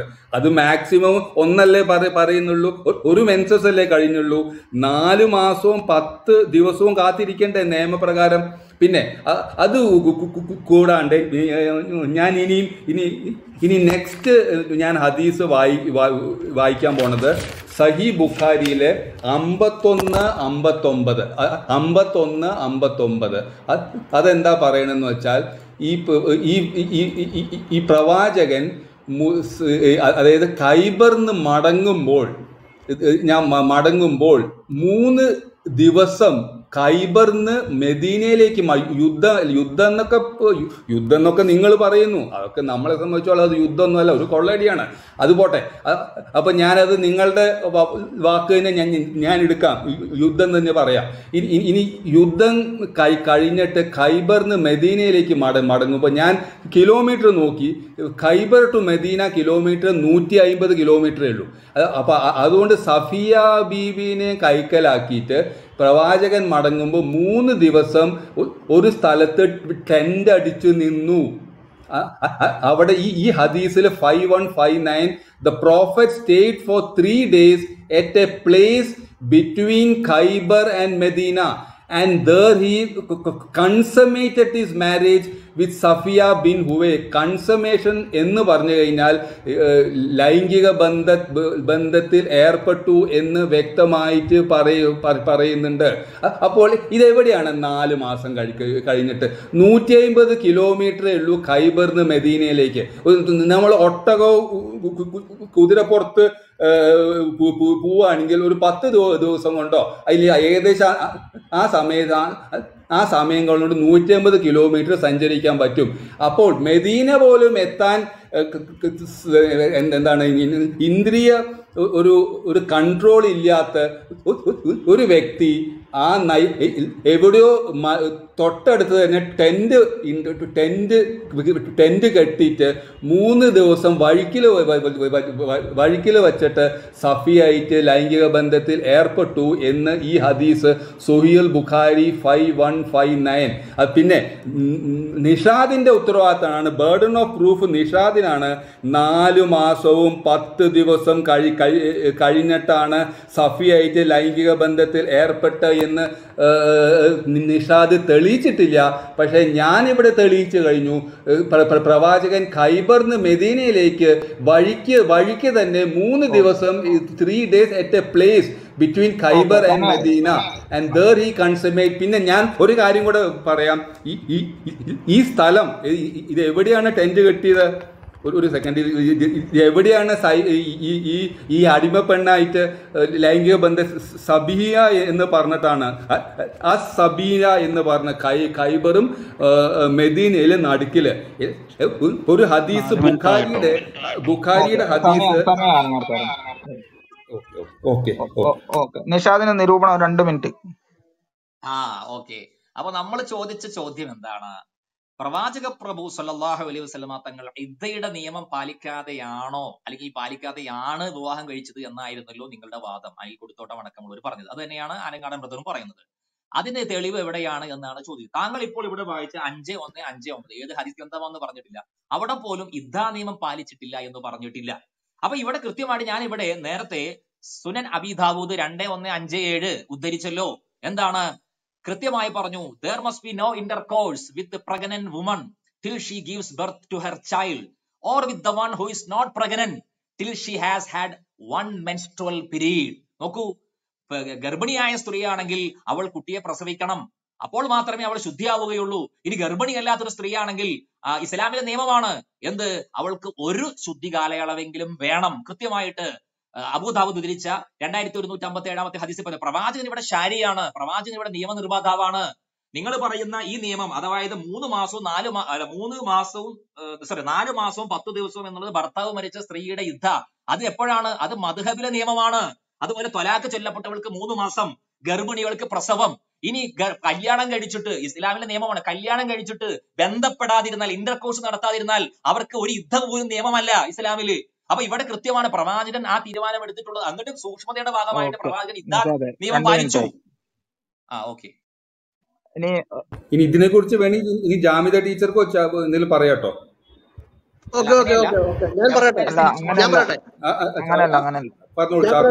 അല്ല അലങ്കാട് സാറേ, ഇനി ഒരു മിനിറ്റ് ചാക്കോ സാറേ, ഇനി 3-ാമത്തെ ചോദ്യമാണ്, നിഷാദിന്റെ ഭാഗത്തുള്ള 3-ാമത്തെ ചോദ്യമാണ്. ആ 3-ാമത്തെ ചോദ്യം നിഷാദ് ചോദിച്ചു കഴിഞ്ഞാലാണ് ചാക്കോ പാസ്റ്റർക്ക് പറയാൻ വേണ്ടിട്ട് പറ്റുള്ളൂ. നിഷാദ് അങ്ങനെ തന്നെയല്ലേ? അതെ, അങ്ങനെ തന്നെയാണ്. അങ്ങനെ ഇപ്പൊ ഒരു നമ്മളെല്ലാവരും അങ്ങനെ ഇപ്പൊ ഒരു 2 മിനിറ്റും ഷറഫുദ്ദീൻ സാർ, അങ്ങനെ ഇപ്പൊ 2 മിനിറ്റും 3 നമ്മളിതൊക്കെ ഒരു എല്ലാവരും പഠിക്കാനും അങ്ങനെ ഒരു 2 മിനിറ്റും 3 മിനിറ്റും ഒന്നും നോക്കണ്ട. അത് പറയണവര് പറയട്ടെ. അങ്ങനെയല്ല, നമ്മളിപ്പോൾ നടത്തുന്നത് സംവാദമാണ്, വ്യവസ്ഥാപിത സംവാദം. അപ്പൊ ആ സംവാദത്തിലെ വ്യവസ്ഥ അനുസരിച്ച് കൊണ്ട് തന്നെയാണ് നമുക്ക് മുന്നോട്ട് പോകേണ്ടത്. ആർക്ക് വേണമെങ്കിലും സംവാദത്തിൽ പങ്കെടുക്കാമെന്ന് നമുക്കിടയിൽ തീരുമാനമുണ്ട്. അതുകൊണ്ട് നമ്മള് കൂടുതൽ സംസാരം ഉണ്ടാകുമ്പോൾ ഇതിങ്ങനെ ദീർഘിച്ചു പോകും, കേൾക്കുന്ന ആളുകൾക്കും ടൈമിന്റെ ഒരു പ്രശ്നങ്ങളൊക്കെ ഉണ്ടാവും. ഇനി നിഷാദ് ചോദ്യം ചോദിക്കാം, ചാക്കോനോ അലങ്കാടിനോ മറുപടി പറയാം. ഞാൻ 3-ാമത്തെ ചോദ്യത്തിലേക്ക് കടക്കുകയാണ്. ഓക്കെ, ചാക്കോ പാസ്റ്റർക്കും അതുപോലെ ജമിദക്കും ഒക്കെ നിങ്ങൾക്ക് അടുത്ത അവസരങ്ങളിൽ എന്നോട് ചോദ്യം ചോദിക്കാം. അതല്ലെങ്കിൽ മറുപടി പറയേണ്ട അവസരം നിങ്ങൾക്ക് വേണമെങ്കിൽ മറുപടി പറയാം. ഇനി ഉപസംഹാരത്തിൽ നിങ്ങൾക്ക് 10 മിനിറ്റ് ഉണ്ട്, അപ്പോൾ വേണമെങ്കിൽ അപ്പൊ പറയാം, അതൊക്കെ ചെയ്യാം. പക്ഷെ വ്യവസ്ഥാപിതമായിട്ടാണ് നമ്മുടെ സംവാദം മുന്നോട്ട് പോകേണ്ടത്. അതെ. നിഷാദിന്റെ 2 ചോദ്യമാണ് ഇപ്പോൾ കഴിഞ്ഞിട്ടുള്ളത്. ഇനി 2 ചോദ്യം കൂടെ ഉണ്ട്. അത് കഴിഞ്ഞിട്ടാണെങ്കിൽ അലങ്കാട് സാറ് ഭാഗത്തുനിന്ന് 4 ചോദ്യങ്ങളുണ്ട്. ആ സമയത്ത് ചാക്കോ പാസ്റ്റർക്കും ജാമിദ ടീച്ചർക്കും ഒക്കെ ചോദ്യം ചോദിക്കാനോ പറയാനോ ഒക്കെ അവസരമുണ്ട്. ഇതിപ്പോ 3-ാമത്തെ ചോദ്യം നിഷാദ് ചോദിക്കണം. അതിൽ ഉത്തരം വേണമെങ്കിൽ നിങ്ങൾക്ക് 3 പേർക്കെങ്കിലും ആർക്കെങ്കിലും ഒരാൾക്ക് പറയുകയും ചെയ്യാം അല്ലെ? Okay, clear. ഓക്കെ, എന്റെ 3-ാമത്തെ ചോദ്യം പലപ്പോഴായിട്ട് ഈ ഇസ്ലാമിന്റെ പ്രതിപക്ഷത്ത് നിൽക്കുന്ന ആളുകൾ പറയുന്ന ഒരു വാദമാണ്. ഈ സഫിയ ബീവി റളിയല്ലാഹു അൻഹയെ വിവാഹം കഴിച്ചപ്പോൾ മഹദി വളരെ ദുഃഖിതയായിരുന്നു. സ്വന്തം ഭർത്താവും പിതാവും ഒക്കെ കൊല ചെയ്യപ്പെട്ടതിന്റെ ആ ഒരു ദുഃഖകരമായിട്ടുള്ള ആ അതീവ പരിക്ഷീണതയായിട്ടുള്ള ആ സാഹചര്യത്തിലാണ് മഹദിയെ നിർബന്ധപൂർവ്വം വിവാഹം കഴിച്ചു കൊണ്ടുപോയത് എന്ന് സാധാരണഗതിയിൽ ജമിദയും അതുപോലെ ഈ അനിൽ കൊടുത്തോട്ടം, ആലങ്ങാടൻ അടക്കമുള്ള ഈ ഇസ്ലാമിന്റെ പ്രതിപക്ഷം പലപ്പോഴായി നടത്തുന്ന ഒരു ആരോപണമാണ്. അതിന് തെളിവ് എവിടെയാണ് എന്നാണ് എന്റെ 3-ാമത്തെ ചോദ്യം. കാരണം കൃത്യമായിട്ട് ഇവിടെ പ്രമാണങ്ങൾ രേഖപ്പെട്ട് കിടക്കുന്നുണ്ട്. മഹദി, സഫിയ ബീവി അവര് സ്വന്തം ഇഷ്ടപ്രകാരം, സ്വന്തം അഭീഷ്ടപ്രകാരം പ്രവാചകനെ വരിക്കുകയായിരുന്നു. പ്രവാചകനെ പലവട്ടം സ്വപ്നത്തിൽ ദർശിച്ചിരുന്നു വിവാഹം കഴിക്കുന്നതായിട്ട്. ഇത് സ്വന്തം ഭർത്താവായിട്ടുള്ള കിനാനയോട് പറഞ്ഞപ്പോ അടിച്ച് കരണം പുകച്ചു കിനാന. അറിയുമോ നിങ്ങൾക്ക്? അടിച്ച് കരണം പുകച്ചു ദുഷ്ടനായ കിനാന. അങ്ങനെ പ്രവാചകൻ ചോദിച്ചു, എന്തു പറ്റി മഹദി, അങ്ങയുടെ കണ്ണിന് എന്തു പറ്റി? when Allah's messenger reached Khaybar while Safiya was a bride at her place, she saw in her dream that a son came into her lap. She mentioned it before her husband Kinana. He said, by Allah, you do not wish for anyone except the king who has come upon us. Allah's messenger conquered Khaybar and her husband was killed. From that time of dream she loved that the prophet may marry her. അവർ ആഗ്രഹിച്ചിരുന്നു, സ്വപ്നം കണ്ടിരുന്നു പ്രവാചകനുമായിട്ടുള്ള വിവാഹം. ഇത് ഭർത്താവിനോട് പറഞ്ഞപ്പോ അടിച്ച് കരണം പുകച്ചു. എന്നിട്ട് പറഞ്ഞു, നീ അയാളെ സ്വപ്നം കണ്ട് കിടക്കുകയാണല്ലേ. അപ്പൊ മഹദി വിവാഹം കഴിച്ചത് അവരുടെ സ്വന്തം ഇഷ്ടപ്രകാരമായിരുന്നു, അവർ അത്യധികം പ്രണയിച്ചിരുന്ന പ്രവാചകനെ ആയിരുന്നു എന്ന് കൃത്യമായ രേഖകൾ കൊണ്ട് നമുക്ക് തെളിയിക്കാൻ സാധിക്കും. എന്റെ ചോദ്യം, എവിടെയാണ് നിങ്ങൾ ഈ പറയുന്ന രൂപത്തിൽ മഹദി പരിക്ഷീണതയായിരുന്നു, അവരുടെ അഭീഷ്ടത്തിനെതിരായിരുന്നു വിവാഹം നടന്നത്, ബലാത്കാരമായിട്ട് വിവാഹം കഴിച്ചതാണ് എന്ന് എവിടെയാണുള്ളത് എന്നാണ് എന്റെ 3-ാമത്തെ ചോദ്യം. ഓക്കെ, ആരാണ് മറുപടി പറയുന്നത്? ജാമിദ ടീച്ചറാണോ, ചാക്കോ പാസ്റ്റർ ആണോ, ആലങ്ങാട് സാറാണോ?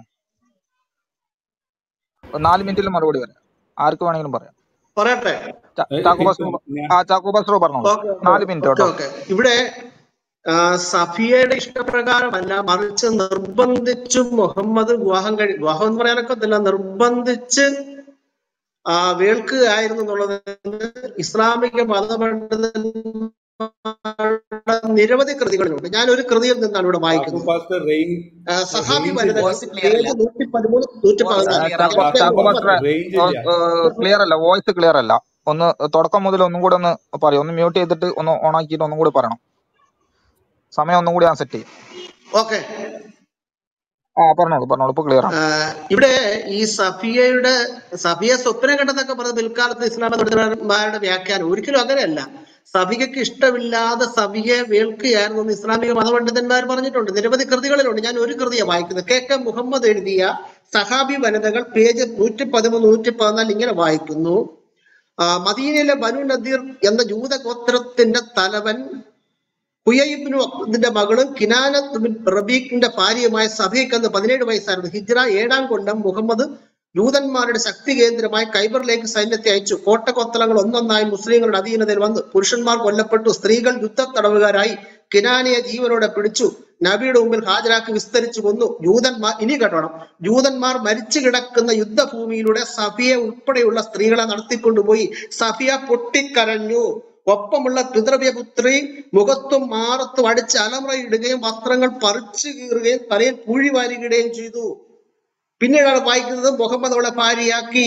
പിന്നെ ഖൈബറിൽ നിന്ന് 6 നാഴി അകലെയുള്ളതായ സ്ഥലത്ത് നിന്ന് മധു ആഘോഷിക്കും. അപ്പൊ ഇവിടെ ഈ സഫിയയുടെ പിതാവും അതുപോലെ തന്നെ ബന്ധുമിത്രാദികളും ഒക്കെ കൊല്ലപ്പെട്ട് കിടന്ന മൃതശരീരത്തിലൂടെ ചവിട്ടി മെതിച്ചാണ് കൊണ്ടുപോകുന്ന. അലമുറയിട്ട് കരയുകയാണ്. അങ്ങനെ സ്വന്തം പിതാവും ഭർത്താവും ബന്ധുമിത്രാദികളും കൊല്ലപ്പെട്ട രാത്രിയിൽ ആ സ്ത്രീയെ വേൾക്കുക എന്ന് പറഞ്ഞാൽ അവരുടെ ഇഷ്ടത്തോടു കൂടിയാണെന്നുള്ളത് നിങ്ങളുടെ വ്യാഖ്യാനമാണ്. ഒരിക്കലും അങ്ങനെയല്ല. ഇനി മറ്റൊരു കാര്യം കൂടി ഞാൻ ഇവിടെ പറയാം.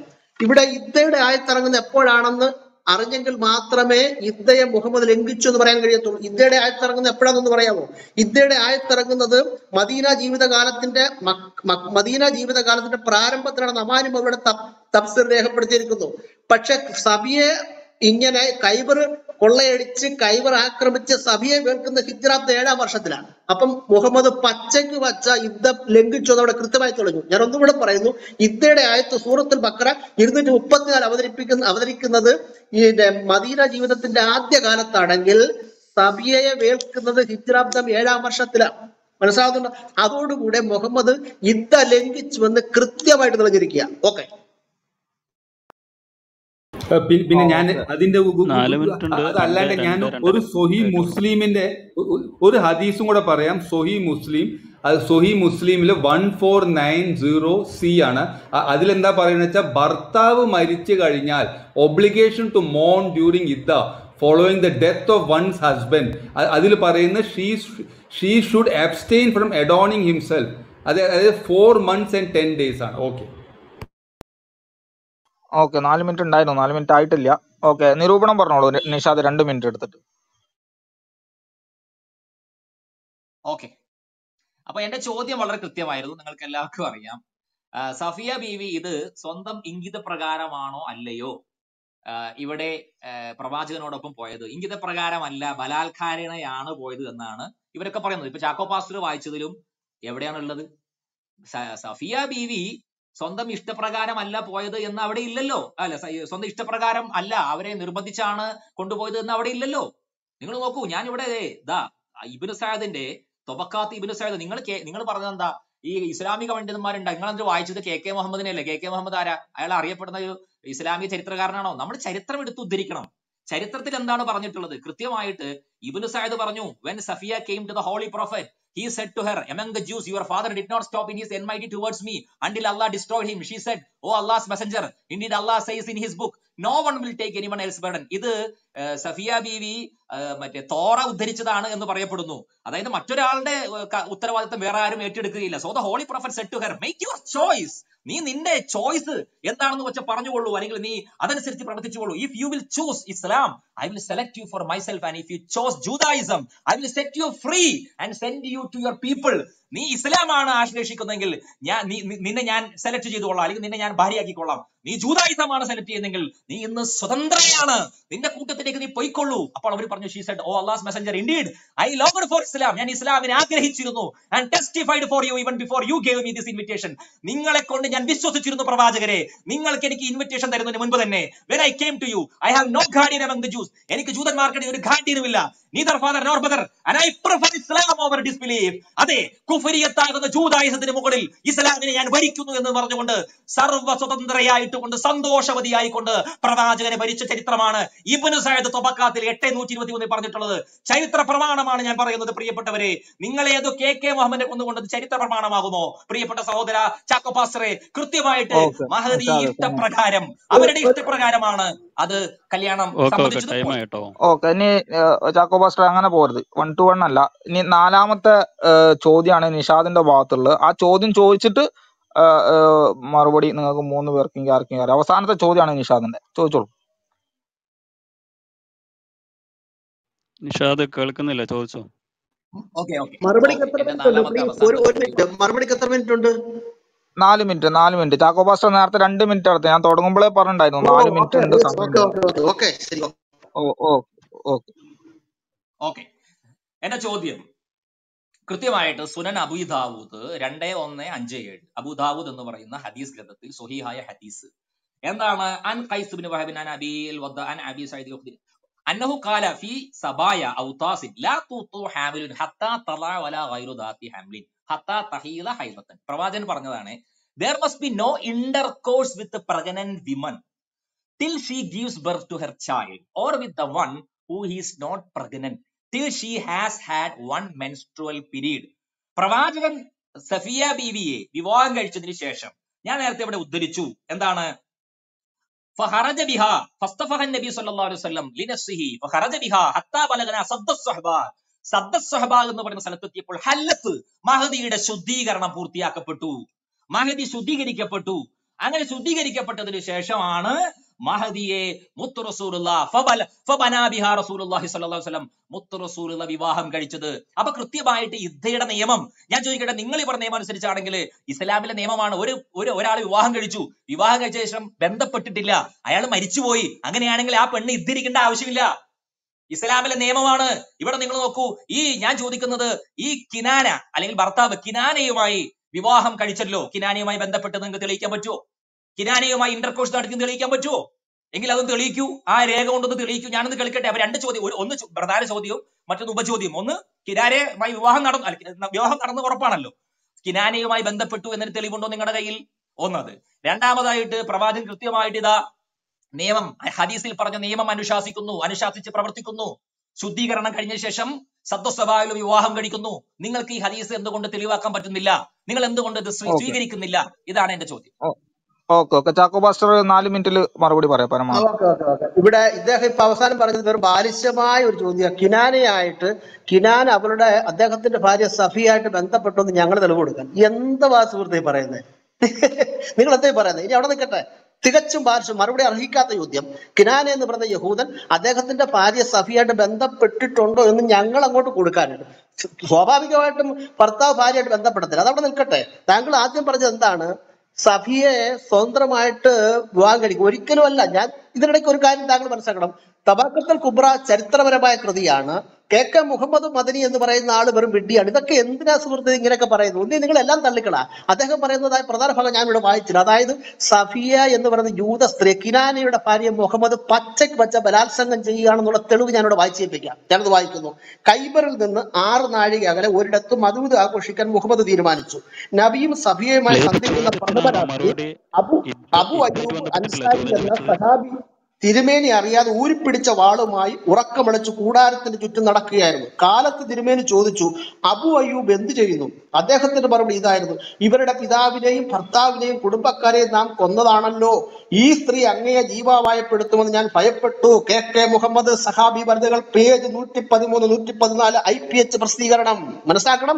അതായത് സഫിയ എന്ന് പറയുന്ന സ്ത്രീയെ മുഹമ്മദ് പ്രാപിക്കുമ്പോൾ ഈ സഹാബി പുരുഷൻ ഇദ്ദേഹത്തിന്റെ സഹാബി ഊരിപ്പിടിച്ച വാളുമായി പുറത്തു നിൽക്കുക. ഇദ്ദേഹം പറയുകയാണ് അങ്ങ് ചന്ദ്രൻ അമ്പിളിയമാവൻ വന്ന് മടിയിൽ പിടിച്ചു. എന്തിനാ സുഹൃത്തെ ഇങ്ങനെയൊക്കെ പറഞ്ഞത്? ഇനി രണ്ടാമതായിട്ട് ഒരു പ്രധാനപ്പെട്ട കാര്യം, യുദ്ധ ലംഘിച്ചു എന്നുള്ളതിനൊരു പ്രധാന തെളിവ് പറയുകയാണ്. ഈ കേരളക്കരയിൽ അറിയപ്പെടുന്ന മുജാഹിദ് പണ്ഡിതൻ അമാനി അവർ പറയുന്നു, യുദ്ധയുടെ ആയത്ത് സൂറത്തുൽ ബഖറ 134 ആയത്തിറങ്ങിയത് മുഹമ്മദ് മക്കയിൽ നിന്ന് മദീനയിൽ വന്ന ആദ്യ കാലത്താണെന്ന് പറയുന്നു. മനസ്സിലാകുന്നു? അപ്പൊ യുദ്ധയുടെ ആയത്ത് എപ്പോൾ ഇറങ്ങി? മദീന ജീവിതത്തിന്റെ ആദ്യ കാലത്തിറങ്ങി. അവിടെ വായിക്കുന്നത് ഇങ്ങനെയാണ്: നിങ്ങളിൽ ആരെങ്കിലും ഭാര്യമാരെ വിട്ടേച്ചു പോയാൽ ആ ഭാര്യമാർ 4 മാസവും 10 ദിവസവും തങ്ങളെ സ്വയം നിയന്ത്രിച്ചു നിർത്തേണ്ടതാണ്. ഇതിനാണ് യുദ്ധ എന്ന് പറയുന്നത് എന്ന് അവിടെ കൃത്യമായി പറയുന്നു. അപ്പം മദീന ജീവിതത്തിന്റെ ആദ്യകാലത്ത് തന്നെ യുദ്ധയെ കുറിച്ചുള്ള ആയത്തിറങ്ങി. മുഹമ്മദ് സഫിയെ ഈ പ്രാപിക്കുന്നപ്പോഴാണ് താരിഖുൽ ഇസ്ലാം പേജ് 471 ഇങ്ങനെ വായിക്കുന്നു: ഹിജ്റ 7-ാം വർഷത്തിലാണ് ഖൈബർ ആക്രമിക്കുന്നത്. മനസ്സിലാവുന്നുട്ടോ? യുദ്ധയുടെ ആയത്തിറങ്ങി 7 വർഷം കഴിഞ്ഞാണ് മുഹമ്മദ് സഫിയെ പിടിക്കുന്നത്. സുഹൃത്തെ, പച്ചയ്ക്ക് വച്ച ഇവിടെ സഫിയായിട്ടുള്ള ബന്ധത്തിലൂടെ മുഹമ്മദ് പച്ചയ്ക്ക് വച്ച എന്ത് സംഭവിച്ചു? യുദ്ധ ലംഘിച്ചിരിക്കുന്നു. കൂടാരം കെട്ടി അദ്ദേഹത്തിന്റെ സഹാബി ആയ സുഹൃത്ത് ഊരിപ്പിടിച്ച വാളുമായി കൂടാരത്തിന് ചുറ്റും നടക്കുമ്പോൾ മുഹമ്മദ് സഫിയെ അകത്ത് പ്രാപിക്കുകയാണ്. ഇത് യുദ്ധയുടെ ആയത്ത് അവതരിച്ച് 7 വർഷം കഴിഞ്ഞാണ്. മനസ്സിലാവുന്നുണ്ടോ? ഇത് നിങ്ങളുടെ ചരിത്രകാരന്മാർ പറയുന്ന താരിഖുൽ ഇസ്ലാം എന്ന് പറയുന്നത് സുന്നികളുടെ ആധികാരികമായ ഗ്രന്ഥമാണ്. ഇസ്ലാമിക ചരിത്ര നിർമ്മാണ സമിതിയാണ് അത് എഴുതിയിരിക്കുന്നത്. മനസ്സിലാവുന്നുണ്ടോ? ആ ഗ്രന്ഥത്തിലാണ് പറയുന്നത് ഹിജ്റാബ്ദം 7-ാം വർഷമാണ് ഖൈബർ ആക്രമിച്ച് സഫിയെ പിടിക്കുന്നത്. യുദ്ധയുടെ ആയത്തിറങ്ങിയത് മദീന ജീവിതത്തിന്റെ ആദ്യഘട്ടത്തിൽ. അപ്പൊ യുദ്ധയുടെ ആയത്തിറങ്ങി 7 വർഷം കഴിഞ്ഞാണ് സഫിയായിട്ട് ബന്ധപ്പെടുന്നത്. പരസ്യമായിട്ട് തെളിഞ്ഞില്ലേ? ഇനി ഇതിനകത്ത് എന്താണ് ആവശ്യം? അപ്പം സഫിയെ സ്വാഭാവികമായിട്ട് സഫിയ മുഹമ്മദിനെ അങ്ങ് സമ്മതിച്ച് ഭർത്താവാക്കൽ, മറിച്ച് പച്ചയ്ക്ക് വച്ച ഭർത്താവും പിതാവും മരിച്ച അന്ന് രാത്രിയിൽ പച്ചയ്ക്ക് വച്ച അവളെ ബലാത്സംഗം ചെയ്യുകയാണെന്നുള്ളതിന് തെളിവാണ് അദ്ദേഹത്തിന്റെ സഹാബി ഊരിപ്പിടിച്ച വാളുമായി കൂടാരത്തിന് ചുറ്റും കറങ്ങുന്നത്. എന്താ ഇതിനെ കൂടി തെളിവ് വേണ്ടത്? ഓക്കെ, എനിക്ക് പറയാൻ പറ്റുമോ? ഒരു 10 സെക്കൻഡും കൂടി ഉള്ളൂ. അല്ല, 10 സെക്കൻഡ്. ഞാൻ ഈ സഫിയയുടെ ഭർത്താവിനെ എങ്ങനെയാണ് കൊന്നത് എന്ന് പറയാം. അത് അൽ വക്കീബീസിന്റെ കിതാബുൽ മഗസബി എന്ന് പറയുന്ന ഇസ്ലാമിക ചരിത്രമാണ്. അതിൽ ഞാൻ വായിക്കാം. When the treasure was taken out, നിധി പുറത്തെടുത്തപ്പോൾ, അതായത് ഖൈബറിൽ, the messenger of God commanded അൽ സുബൈർ. അടുത്ത പ്രാവശ്യം വായിക്കാം. ഇനി അലങ്ങാട് സാർ സമയമുണ്ട്. കറക്റ്റ്. ഓക്കെ, ഇനി 2 മിനിറ്റ് നിരൂപണമാണ് നിഷാദിന്റെ. അതോടുകൂടി നിഷാദിന്റെ അവസാനിച്ച് പിന്നെ ആലങ്ങാട് സാറിന്റെ അവസരമാണ് 4 ചോദ്യം. ഓക്കെ. എന്റെ പ്രിയ സഹോദരൻ ചാക്കോ പാസ്റ്ററെ, ഇസ്ലാമിക ചരിത്രത്തില് ആധികാരികമായ രേഖകൾ ഉദ്ധരിക്കണം. കെ മുഹമ്മദ് മദനിയോ അല്ലെങ്കിൽ ഏതെങ്കിലും കേരളക്കാരുടെ അലവ് മൗലവിയാണോ ഇസ്ലാമിലെ പ്രമാണം? അങ്ങനെയാണെങ്കിൽ അമേരിക്കയിലും യൂറോപ്പിലും ചൈനയിലും സൗദിയിലൊക്കെ ജീവിക്കുന്ന മുസ്ലിങ്ങൾക്ക് അലവ് മൗലവിയാണോ? അല്ലെങ്കിൽ കെ മുഹമ്മദ് മദനിയാണോ പ്രമാണം? ലോകത്തുള്ള എല്ലാ മുസ്ലിങ്ങൾക്കും ഒരുപോലെ സ്വീകരിക്കാൻ പറ്റുന്ന പ്രമാണങ്ങളല്ലേ താങ്കൾ ഉദ്ധരിക്കേണ്ടത്? ഇനി കെ മുഹമ്മദ് മദനി പറഞ്ഞത് വാദത്തിന് സമ്മതിച്ചാൽ അതിലെവിടെയാണ് വാള് ഊരിപ്പിടിച്ച ഒരു പടയാളി യുദ്ധം നടക്കുന്ന സമയത്ത് പുറത്ത് ടെന്റിന് കാവൽ നിന്നാൽ, സെക്യൂരിറ്റിക്ക് നിന്നാൽ അതിനർത്ഥം എന്താണ്? അതിനർത്ഥം സഫിയ ബീവി പേടിച്ചിട്ട് കല്യാണം കഴിച്ചു എന്നാണോ? അങ്ങനെ ആര് വിശദീകരിച്ചു? ഞാനിവിടെ കൃത്യമായിട്ട് തൊബക്കാത്ത് ഇബ്നു സഅദ്, ലോകത്തുള്ള സകല മുസ്ലിങ്ങളും അമുസ്ലിങ്ങളും ഓറിയന്റലിസ്റ്റുകളും അംഗീകരിക്കുന്ന ഗ്രന്ഥമല്ലേ? നിങ്ങൾ ഇബ്നു ഇസ്ഹാഖ് എടുക്കൂ. ഇബ്നു ഇസ്ഹാഖ് ആൽഫ്രഡ് ഗില്ലമാണ് പരിഭാഷപ്പെടുത്തിയിട്ടുള്ളത്. എടുത്തു നോക്ക്. കൃത്യമായിട്ട് പറഞ്ഞു. എന്താണ്? ഓ അല്ലാഹ്സ് മെസഞ്ചർ, ഇൻഡീഡ് ഐ ലോങ്ഡ് ഫോർ ഇസ്ലാം. ഞാൻ ഇസ്ലാമിന് വേണ്ടി ആഗ്രഹിച്ചിരുന്നു. And ടെസ്റ്റിഫൈഡ് for you even before you gave me this invitation. നിങ്ങൾ എനിക്ക് ഈ ക്ഷണം നൽകുന്നതിന് മുൻപ് തന്നെ നിങ്ങളുടെ ഇസ്ലാമിലേക്ക് ഞാൻ വന്നിരിക്കുന്നു പ്രവാചകരെ എന്ന് പറഞ്ഞുകൊണ്ട് ആഹ്ലാദത്തോടുകൂടി സന്തോഷത്തോടുകൂടി മഹദി പ്രവാചകനെ വരിക്കുന്ന പരിണയിക്കുന്ന ചിത്രം ഇബ്നു സഅദ് റിപ്പോർട്ട് ചെയ്യുന്നു. എന്നിട്ട് നിങ്ങൾ കെ മുഹമ്മദിനെ കൊണ്ടുവരിക. കെ മുഹമ്മദ് മദനി പറഞ്ഞത് നിങ്ങളുടെ സ്വന്തം കൺജക്ചറാണത്. നിങ്ങൾ സ്വന്തം മനസ്സുകൊണ്ട് ഉണ്ടാക്കിയെടുക്കുന്ന പ്രമാണത്തിലുണ്ടോ? അതാണ് ഞങ്ങൾക്ക് വേണ്ടത്. ഇനി നിങ്ങൾ പറഞ്ഞു എന്ത് യുദ്ധ, അത് യുദ്ധ എന്ന് ഇറങ്ങി എന്നതല്ലല്ലോ ഇവിടെ വിഷയം. യുദ്ധയുടെ നിയമം ലംഘിച്ചോ ഇല്ലയോ? ഞാൻ ചോദിച്ചു, മറുപടിയില്ല. കിനാന ഇവിടെ വിവാഹം കഴിഞ്ഞിട്ട് ബന്ധപ്പെടാത്ത എത്രയോ വിവാഹമോചനം നടക്കുന്നുണ്ട്. ഇല്ലെന്നാണോ നിങ്ങൾ പറയുന്നത്? ഞാൻ ചോദിച്ചില്ലേ, കിനാനയും സഫിയ ബീവിയും തമ്മിൽ ബന്ധപ്പെട്ടിട്ടുണ്ടോ? കാരണം എന്താണ്? സഫിയ ബീവി സ്വപ്നം കാണുമായിരുന്നു പലപ്പോഴായിട്ട് പ്രവാചകനെ വിവാഹം കഴിക്കുന്നതിനെ. ചന്ദ്രൻ തന്റെ മടിയിലേക്ക് ഇറങ്ങി വരുന്ന സ്വപ്നം കാണുമായിരുന്നു. കൃത്യമായിട്ട് രേഖപ്പെട്ട് കിടക്കുന്നു. 2 മിനിറ്റ് ആയി നിഷ. അതിന് ഇനി നമ്മള് ഓക്കെ ഒറ്റ മിനിറ്റ്. ഇനി ഇപ്പൊ പറഞ്ഞത് ഞാൻ ഒരു മിനിറ്റ് ചാക്കോ പാസ്റ്റർ അങ്ങനെ പോലെ 1 മിനിറ്റ് ഞാൻ പറഞ്ഞുതരാം. ഞാൻ പറഞ്ഞുതരാം. നമ്മൾ ഈ വ്യവസ്ഥ തെറ്റി കഴിഞ്ഞിട്ടാണെങ്കിൽ പിന്നെ അങ്ങോട്ടും ഇങ്ങോട്ടും അടിയാവും. പിന്നെ എന്റെ പേരിൽ അപ്പുറത്ത് പോയി റൂം ഇടും, ആകെ പ്രശ്നമാവും. അതുകൊണ്ട് ഞാൻ ഈ കറക്റ്റ് ഞാൻ പറഞ്ഞുതരാം. ഇനി 4 ചോദ്യം നിങ്ങളുടെ പക്ഷത്തുണ്ട്. ചാക്കോ പാസ്റ്റർക്കോ അലങ്ങാട് സാറിനോ 4 ചോദ്യം ചോദിക്കുക. അതിനൊരു ചോദ്യം ചോദിക്കാൻ വേണ്ടിയിട്ട് 2 മിനിറ്റ് ഉണ്ട്. ആ 2 മിനിറ്റിൽ താങ്കൾ ഇത് ഉദ്ധരിച്ചിട്ട് വേണമെങ്കിൽ ചോദ്യം ചോദിക്കുക. മനസ്സിലായി? പിന്നെ അദ്ദേഹം 4 മിനിറ്റ് എടുത്ത് മറുപടി പറയും. അതിന്റെ നിരൂപണമായിട്ട് നിങ്ങൾക്ക് 2 മിനിറ്റ് വേറെയും തരും. ആ സമയത്തൊക്കെ നിങ്ങൾക്ക് ഇത് ക്ലിയർ ചെയ്യാൻ വേണ്ടിയിട്ട് പറ്റും. ഇനി 4 ചോദ്യങ്ങളാണ് അലങ്ങാട് സാറിന്റെ ഭാഗത്തുള്ളത്. ഒരു ചോദ്യം ചാക്കോ പാസ്റ്റർക്കോ അലങ്ങാട് സാർക്കോ ചോദിക്കാം. അല്ല, ഞാനിപ്പോ വായിക്കാൻ പോണത് ഇപ്പൊ ചാക്കോ പാസ്റ്ററുള്ള വാള് ഊരിയിട്ട് നടക്കുന്ന ഒരാളുടെ പേര്, എന്താ പേര്, അയ്യൂബ്. അത് തബരിയിലുണ്ട്. അൽ തബരിയില് വോളിയം 39 185 പേര്. ഞാൻ ഇംഗ്ലീഷിലാണ്, ഞാൻ പെട്ടെന്ന് വായിക്കാം. Safiya has been married to അല്ല, എനിക്ക് ചോദ്യം ആയിക്കോട്ടെ. Safiya had been married to Salam B മുഷ്കൽ Al ഖുർസി who divorced Har, whereupon she was married to Kinana B Al rabi B അൽ അബിയ നദാരി. അതായത് മാരീഡ് ടു കിനാന. മാരീഡ് എന്ന് പറഞ്ഞാൽ ലൈംഗിക ബന്ധം ഉണ്ടാവുന്ന പ്രിസംപ്ഷൻ അല്ലേ? ആരെങ്കിലും കല്യാണം കഴിച്ച ലൈംഗിക ബന്ധം ഇനി ഇല്ല എന്ന് വെച്ച് കഴിഞ്ഞാൽ അത് തെളിയിക്കേണ്ടത് പറയുന്ന നിഷാദാണ്.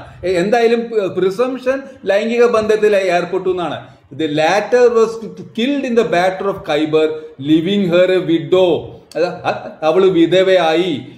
അപ്പൊ while the prophet was lying with Safiya, ഒരു Ayub stayed the night at his door. Ayub സഫിയയുടെ ഒപ്പം ഈ ടെന്റിന്റെ ചുറ്റുവട്ടും നടന്നു. when he saw the prophet in the morning, അപ്പൊ അതേപോലെ അല്ലാഹു Akbar, he had a sword with him. അയാളുടെ കയ്യിൽ ഒരു വാളുണ്ടായിരുന്നു. അപ്പൊ പ്രവാചകൻ ചോദിച്ചു, എന്താണ് പ്രശ്നം? അപ്പൊ പറഞ്ഞു, ഓ മെസഞ്ചർ ഓഫ് അല്ലാഹ്, ഓ പ്രവാചകനെ, this young woman has just been married. ഇപ്പൊ കല്യാണം കഴിഞ്ഞിട്ടേ ഉള്ളൂ. And you killed her father. നിങ്ങൾ അവളുടെ പിതാവിനെ കൊന്നു. ഹെർ ബ്രദർ, സഹോദരനെ കൊന്നു. ആൻഡ് ഹർ ഹസ്ബൻഡ്, ഭർത്താവ് എന്നാ പറയണേ, ഭർത്താവിനെ കൊന്നു. So I did not trust her not to Ham U. നിങ്ങളെ ഒന്നും ചെയ്യില്ല എന്ന് പേടിച്ചിട്ട് ഞാൻ വാൾ ഊരിയിരിക്കുകയായിരുന്നു. The prophet laughed and Z good, വളരെ നല്ലത് എന്ന് പറഞ്ഞു. പിന്നെ ഒരു സ്ത്രീന്റെ ഒരു കഷ്ടം കിനാന എങ്ങനെയാണ്? അതിന്റെ മറുപടി പറയട്ടെ.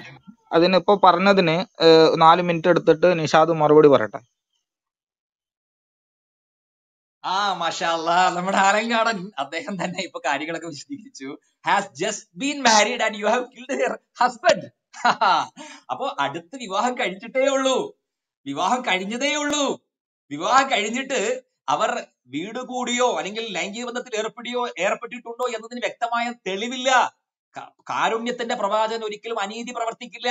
അതുകൊണ്ട് തന്നെയാണ് കാരുണ്യത്തിന്റെ പ്രവാചകൻ സൂക്ഷ്മതയുടെ ഭാഗമായിട്ട്, കാരണം പ്രവാചകൻ അറിയാമല്ലോ, അദൃശ്യം അറിയാവുന്ന പ്രവാചകനല്ലേ. സ്വാഭാവികമായിട്ടും അനിൽ ഹവ ഇൻഹുവ ഇല്ലാ വഹീ യൂഹ, പ്രവാചകൻ വഹീന്റെ അടിസ്ഥാനത്തിലല്ലാതെ ഒന്നും പ്രവർത്തിക്കില്ല, ചെയ്യില്ല. അപ്പൊ പ്രവാചകൻ അറിയാം മഹദി ബന്ധപ്പെട്ടിട്ടില്ല. കാരണം നിങ്ങൾ നോക്കൂ, തൊബറാനി ഉദ്ധരിക്കുന്ന ഹദീസ് 19668 എടുത്ത് പരിശോധിച്ചോ. Ibnu Umar നറേസ്, in the I of Sayyida Safiya was A scar. Safiya ബീവിയുടെ കണ്ണിൽ ഒരു സ്കാർ ഉണ്ടായിരുന്നു, ഒരു പാടുണ്ടായിരുന്നു. പ്രോഫറ്റ് ചോദിച്ചു, prophet Z to her, what is this scar in your I? നിന്റെ കണ്ണിൽ എന്തു പറ്റി സഫിയ? അവിടുന്ന് പറഞ്ഞു, I mention before my husband that I saw a moon falling into my lap in a dream, so he slapped me and said, do you long for the king of Yathrib? അതെ, ഞാനൊരു സ്വപ്നം കണ്ടു, എന്റെ മടിയിലേക്ക് ചന്ദ്രൻ വാർന്നു വീഴുന്ന സ്വപ്നം ഞാൻ കണ്ടു. ഈ സ്വപ്നം എന്റെ ഭർത്താവ് അയാൾ എന്നെ തച്ചു. എന്നിട്ട് എന്നോട് പറഞ്ഞു, നീ യസ്രിബിലെ മദീനയിലെ രാജാവിനെ അഥവാ പ്രോഫറ്റിനെ, പ്രവാചക പ്രഭുവിനെ ആഗ്രഹിക്കുകയാണോ നീ എന്ന് അയാൾ ദേഷ്യത്തോടു കൂടി ക്രോധനായിക്കൊണ്ട് ചോദിച്ചു. She said, there was none more hateful to me than Allah's messenger as he killed my father and husband. എന്നിട്ട് അവൾ പറഞ്ഞു, ആ സമയത്ത് എനിക്ക് എന്റെ പ്രവാചകനോട് ചെറിയ ദേഷ്യം ഉണ്ടായിരുന്നു. എന്തായിരുന്നു? എന്റെ ഫാദറിനെ ഹസ്ബൻഡിനെ കൊന്നു കളഞ്ഞല്ലോ. പക്ഷേ but the prophet explained, prophet വിശദീകരിച്ചു, ഓ Safiya, your father instigated the Arabs against me and did so and so. നിന്റെ പാപ്പ എനിക്കെതിരെ മദീനയിലെ ഭരണകൂടത്തിന് നടത്തിയ കൊടും ക്രൂരതകൾ വിശദീകരിച്ചപ്പോ he kept on explaining until that feeling of hatred vanished from me. അങ്ങനെ അത് വിശദീകരിച്ചപ്പോൾ എന്നിൽ നിന്ന് എല്ലാ വിഷമങ്ങളും മാറിപ്പോയി എന്ന് തബറാനിയുടെ കബീറിൽ പറയുന്നു. അപ്പൊ കൃത്യമാണ്, കിനാനിയുമായി വിവാഹം നടന്നു, പക്ഷെ കിനാനിയുമായി ബന്ധപ്പെട്ടു എന്നതിന് തെളിവില്ല. എന്നാൽ പ്രവാചക പ്രഭ സൂക്ഷ്മതയുടെ ഭാഗമായിട്ട് അവിടുന്ന് തന്നെ പഠിപ്പിച്ച ഹദീസാണ് ഞാൻ നേരത്തെ അബൂദാവൂദ് ഉദ്ധരിച്ചു. ഏതാണത്? ഗർഭിണിയല്ലാത്ത പെണ്ണാണെങ്കിൽ ഒരു ശുദ്ധിയുടെ കാലഘട്ടമെങ്കിലും കഴിഞ്ഞിരിക്കണം. അത് കഴിഞ്ഞു. എങ്ങനെ കഴിഞ്ഞു? when we reached a place called സദ്ദ Sahaba എന്ന് പറഞ്ഞാൽ ഒരു ഡാം ഒക്കെ ഉള്ള ഒരു സ്ഥലമാണ്. ഹൈബറിൽ നിന്ന് മദീനയിലേക്ക് വരുമ്പോൾ ഒരു ഡാം ഉണ്ട്. അവിടെ എത്തിയപ്പോൾ Safiya became clean from her menses. അവരുടെ ശുദ്ധി കൈവരിച്ചു. Then Allah's messenger hallat fabana biha Rasulullah sallallahu alaihi wasallam. അങ്ങനെ അള്ളാഹുവിന്റെ പ്രവാചകർ അവരെ മാരേജ് ചെയ്തു. നോക്കൂ, പ്രവാചകന് ഇന്ദ്രിയ നിയന്ത്രണം സാധ്യമായിരുന്നില്ലെങ്കിൽ പ്രവാചകൻ ഇത്രയും ദിവസം കാത്തിരിക്കുമായിരുന്നു. നിങ്ങൾ തന്നെ പറഞ്ഞില്ലേ, 3 ദിവസം താമസിച്ചു എന്ന് കാത്തിരിക്കുമായിരുന്നു. പ്രവാചകൻ ഇങ്ങനെയുള്ള ആരോപണങ്ങൾ നേരത്തെ തന്നെ മനസ്സിലാക്കിയിരുന്നത് കൊണ്ട് സൂക്ഷ്മതയുടെ ഭാഗമായിട്ട് അവിടുന്ന് യുദ്ധാനിയമം പാലിക്കുകയും അതുപോലെ അതിനുശേഷം മാത്രമാണ് വിവാഹം നടത്തിയതെന്നും കൃത്യമായിട്ട് ഈ പ്രമാണത്തിലൂടെ തെളിഞ്ഞു കഴിഞ്ഞു. നിങ്ങൾ നോക്കൂ, ഇവിടെ 4 ചോദ്യം ഞാൻ ചോദിച്ചു. ഈ 4 ചോദ്യത്തിനും മറുപടി ഉണ്ടോ? എന്താണ് അലങ്കാടൻ ബ്രോ പറയുന്നത്? അദ്ദേഹം എന്തൊക്കെയോ അരി എത്രാന്ന് വെച്ചാൽ പയറഞ്ഞാടി. ചാക്കോ ബ്രദർ വന്നിട്ട് പറയുന്നു, ഞാൻ വാള് പിടിച്ചിട്ട് ഒരാളെ ഇങ്ങനെ നിൽക്കുന്നത് കണ്ടു, അതുകൊണ്ട് മനസ്സിലായി എന്ത് സഫിയ ബീവി പേടിച്ചിട്ടാണ്. അതൊക്കെ നിങ്ങളുടെ കൺജക്ചർ അല്ലേ ചാക്കോ ബ്രദറെ? നിങ്ങളെ സ്വന്തം മനസ്സുകൊണ്ട് സൃഷ്ടിക്കുന്ന വിംസ് ആൻഡ് ഫാൻസീസ്. ആർക്ക് വേണം നിങ്ങളുടെ വിംസ് ആൻഡ് ഫാൻസീസ്? ചരിത്ര പ്രമാണങ്ങൾ കൊണ്ടാണ് നമ്മൾ സംവദിക്കുന്നത്. അതുകൊണ്ട് പ്രമാണം ഉദ്ധരിക്കൂ ചാക്കോ പാസ്റ്ററെ, പ്രമാണം ഉദ്ധരിക്കൂ ആലങ്കാട് ബ്രദറെ. എവിടെ പോയി ജമിത? അവിടെ പോയി ജമിത കൊണ്ടോ തെളിവ് കൊണ്ടുവരൂ. ഞങ്ങൾ ഇവിടെ വെല്ലുവിളിക്കുകയാണ്, വളരെ വിനയപൂർവ്വം വെല്ലുവിളിക്കുന്നു. പ്രമാണത്തെയാണ് കൊണ്ടുവരേണ്ടത്. ടൈം കഴിഞ്ഞോ? ഓക്കെ, വ്യക്തമാണ്. ഇനി ഒരു 2 മിനിറ്റ് ഇതിന്റെ നിരൂപണം ഉണ്ട്. അത് ചാക്കോ പാസ്റ്റർക്കോ അലങ്കാട് സാർക്കോ 2 മിനിറ്റ് എടുത്തിട്ട് പറയാം. എന്നിട്ട് അടുത്ത ചോദ്യം ഞാൻ ചോദിക്കട്ടെ, സുപ്രഭാതം ചോദിക്കുകയാണ്. ഇതിന്റെ അകത്ത് ഫോർമാറ്റ് എനിക്ക് മനസ്സിലായാൽ ഇദ്ദേഹം പറയുന്ന ചരിത്രകൃതികൾ ഈ ഖുറാനുമല്ല ഹദീസുമല്ല. ആരൊക്കെ എഴുതിയ പുസ്തകം ഇദ്ദേഹം ഉദ്ധരിക്കുന്നത്? ഇദ്ദേഹം ശരിയാന്ന് പറയാ, ഞാൻ ഉദ്ധരിക്കുന്ന ഇസ്ലാം പണ്ഡിതന്മാരും. അല്ല, അങ്ങനല്ല. ഞാൻ കൃത്യമായി തരാം. നിങ്ങൾ 2 പേരുള്ള സംവാദത്തിൽ എനിക്കൊരു റോളും ഇല്ല. ഞാൻ ഇത് തുടങ്ങുന്ന സമയത്ത് പറഞ്ഞില്ല, എനിക്ക് സമയം അഡ്ജസ്റ്റ് ചെയ്യാന്ന് മാത്രമേ ഉള്ളൂ. മനസ്സിലായോ? അപ്പൊ അതുകൊണ്ട് ഇത് കേൾക്കുന്ന ആളുകൾ തീരുമാനിക്കട്ടെ. എന്നെ ഇത് മോഡറേറ്റ് ചെയ്യാൻ വേണ്ടി മാത്രം വിളിച്ചാണ്. ഈ വിഷയം അറിയില്ല. ഓക്കെ, താങ്കൾ 2 മിനിറ്റ് എടുത്തിട്ട് പറഞ്ഞോളൂ. പറയാം. എങ്കിൽ ഇദ്ദേഹം പറയുന്നത് ഇസ്ലാമിക പരിപ്രേക്ഷ്യത്തിൽ ഞാൻ തക്കിയ ഇദ്ദേഹം പറയുന്നത്. കാരണം ഞാൻ ഉദ്ധരിക്കുന്ന പുസ്തകങ്ങളൊക്കെ തെറ്റെന്ന് ഇദ്ദേഹം പറയുന്നത്. കേരളക്കരയിൽ അറിയപ്പെടുന്ന സുന്നി പണ്ഡിതന്മാരുടെ പുസ്തകം ഞാൻ ഇവിടെ റെഫർ ചെയ്തത്. കെ മുഹമ്മദ് മദനിയെ ഇദ്ദേഹം പുച്ഛിച്ച് തള്ളിട്ട് തബാക്കത്തെ കുബ്ര വലിയ ആനയാന്ന് പറഞ്ഞ് ഇദ്ദേഹം. ഞാനൊരു കാര്യം ചോദിക്കട്ടെ, താങ്കൾക്ക് ഖുറാൻ കൊണ്ടോ ഹദീസ് കൊണ്ടോ തെളിയിക്കാവോ താങ്കൾ ഈ പറഞ്ഞ കാര്യം? അതിന് താങ്കൾക്ക് കഴിയത്തില്ലല്ലോ. താങ്കൾ ഉദ്ധരിക്കുന്ന ചരിത്രഗ്രന്ഥം പോലെയാണ് ഞാൻ ഉദ്ധരിക്കുന്നത്. എന്റെ ചരിത്രഗ്രന്ഥം താങ്കൾ തള്ളിയച്ചു, താങ്കൾ അങ്ങ് വിജയിച്ചു എന്ന് പറയുന്ന എന്താ സുഹൃത്ത് ഇങ്ങനെയൊക്കെ പറയും? ഇതൊക്കെ ശ്രോതാക്കൾ താഴെ ഇരിക്കുക, അവര് കേൾക്കുക. നിങ്ങൾ ഉദ്ധരിക്കുന്നതായ ഗ്രന്ഥങ്ങൾ മാത്രം പരിഭാവന, അത് മനുഷ്യരല്ലേ എഴുതിയത്. അപ്പൊ ഞാൻ ഉദ്ധരിക്കുന്ന ഗ്രന്ഥവും അതും നിങ്ങളെ പോലെയുള്ള നിങ്ങളെക്കാൾ ആധികാരികമായ പണ്ഡിതന്മാർ എഴുതിയതാ. അവരുടെ ഗ്രന്ഥത്തിൽ ഞാൻ ഉദ്ധരിക്കുമ്പോഴത്തേന് അതിനെയൊക്കെ താങ്കൾ പുച്ഛിക്കുന്നതിന് അടിത്തറ എന്താണ്? അതാണ് മനസ്സിലാക്കുന്നത്. ഞാൻ ഒന്നും കൂടെ ചോദിക്കുന്നു, ഹിജ്റ ഇദ്ദയുടെ ആയത്തിറങ്ങിയത് എന്നാണ്? താങ്കൾക്ക് തെളിയിക്കാവും. ഇദ്ദയുടെ ആയത്തിറങ്ങിയത് എന്ന്, സഫിയെ തട്ടിയെടുത്തത് എന്ന്? ഇതാണ് എന്റെ ചോദ്യം. സഫിയെ തട്ടിയെടുത്ത് സഫിയായിട്ട് കൂടാരം മേടിച്ചു. കുയ്യു എന്ന് പറയുന്ന മനുഷ്യൻ ഊരിപ്പിടിച്ച വാളുമായി കൂടാരത്തിന് ചുറ്റും നടക്കുമ്പോഴാണ് മുഹമ്മദ് ഇവിടെ പ്രാപിക്കുന്നത്. മനസ്സിലാവുന്നത്? ഇതൊക്കെ സാധാരണ മനസ്സിലാക്കാമല്ലോ. എന്നിട്ട് പറയാ ചന്ദ്രൻ വന്ന് വീണെന്ന് ഇതൊക്കെ നിങ്ങൾ മദ്രസ കുട്ടികളെ പഠിപ്പിക്കുന്ന സുഹൃത്തെ. താങ്കൾ ഇപ്പൊ പറഞ്ഞ പുസ്തകം ഉണ്ടല്ലോ, എവിടുന്നാണെന്നറിയാമോ? നബിയും സഫിയയും മാനവികതയുടെ മഹാപാഠങ്ങൾ എന്ന മുസ്തഫ തൻവീറിന്റെ പുസ്തകത്തിലെ കാര്യങ്ങൾ താങ്കൾ ഇവിടെ പറയുന്നത്.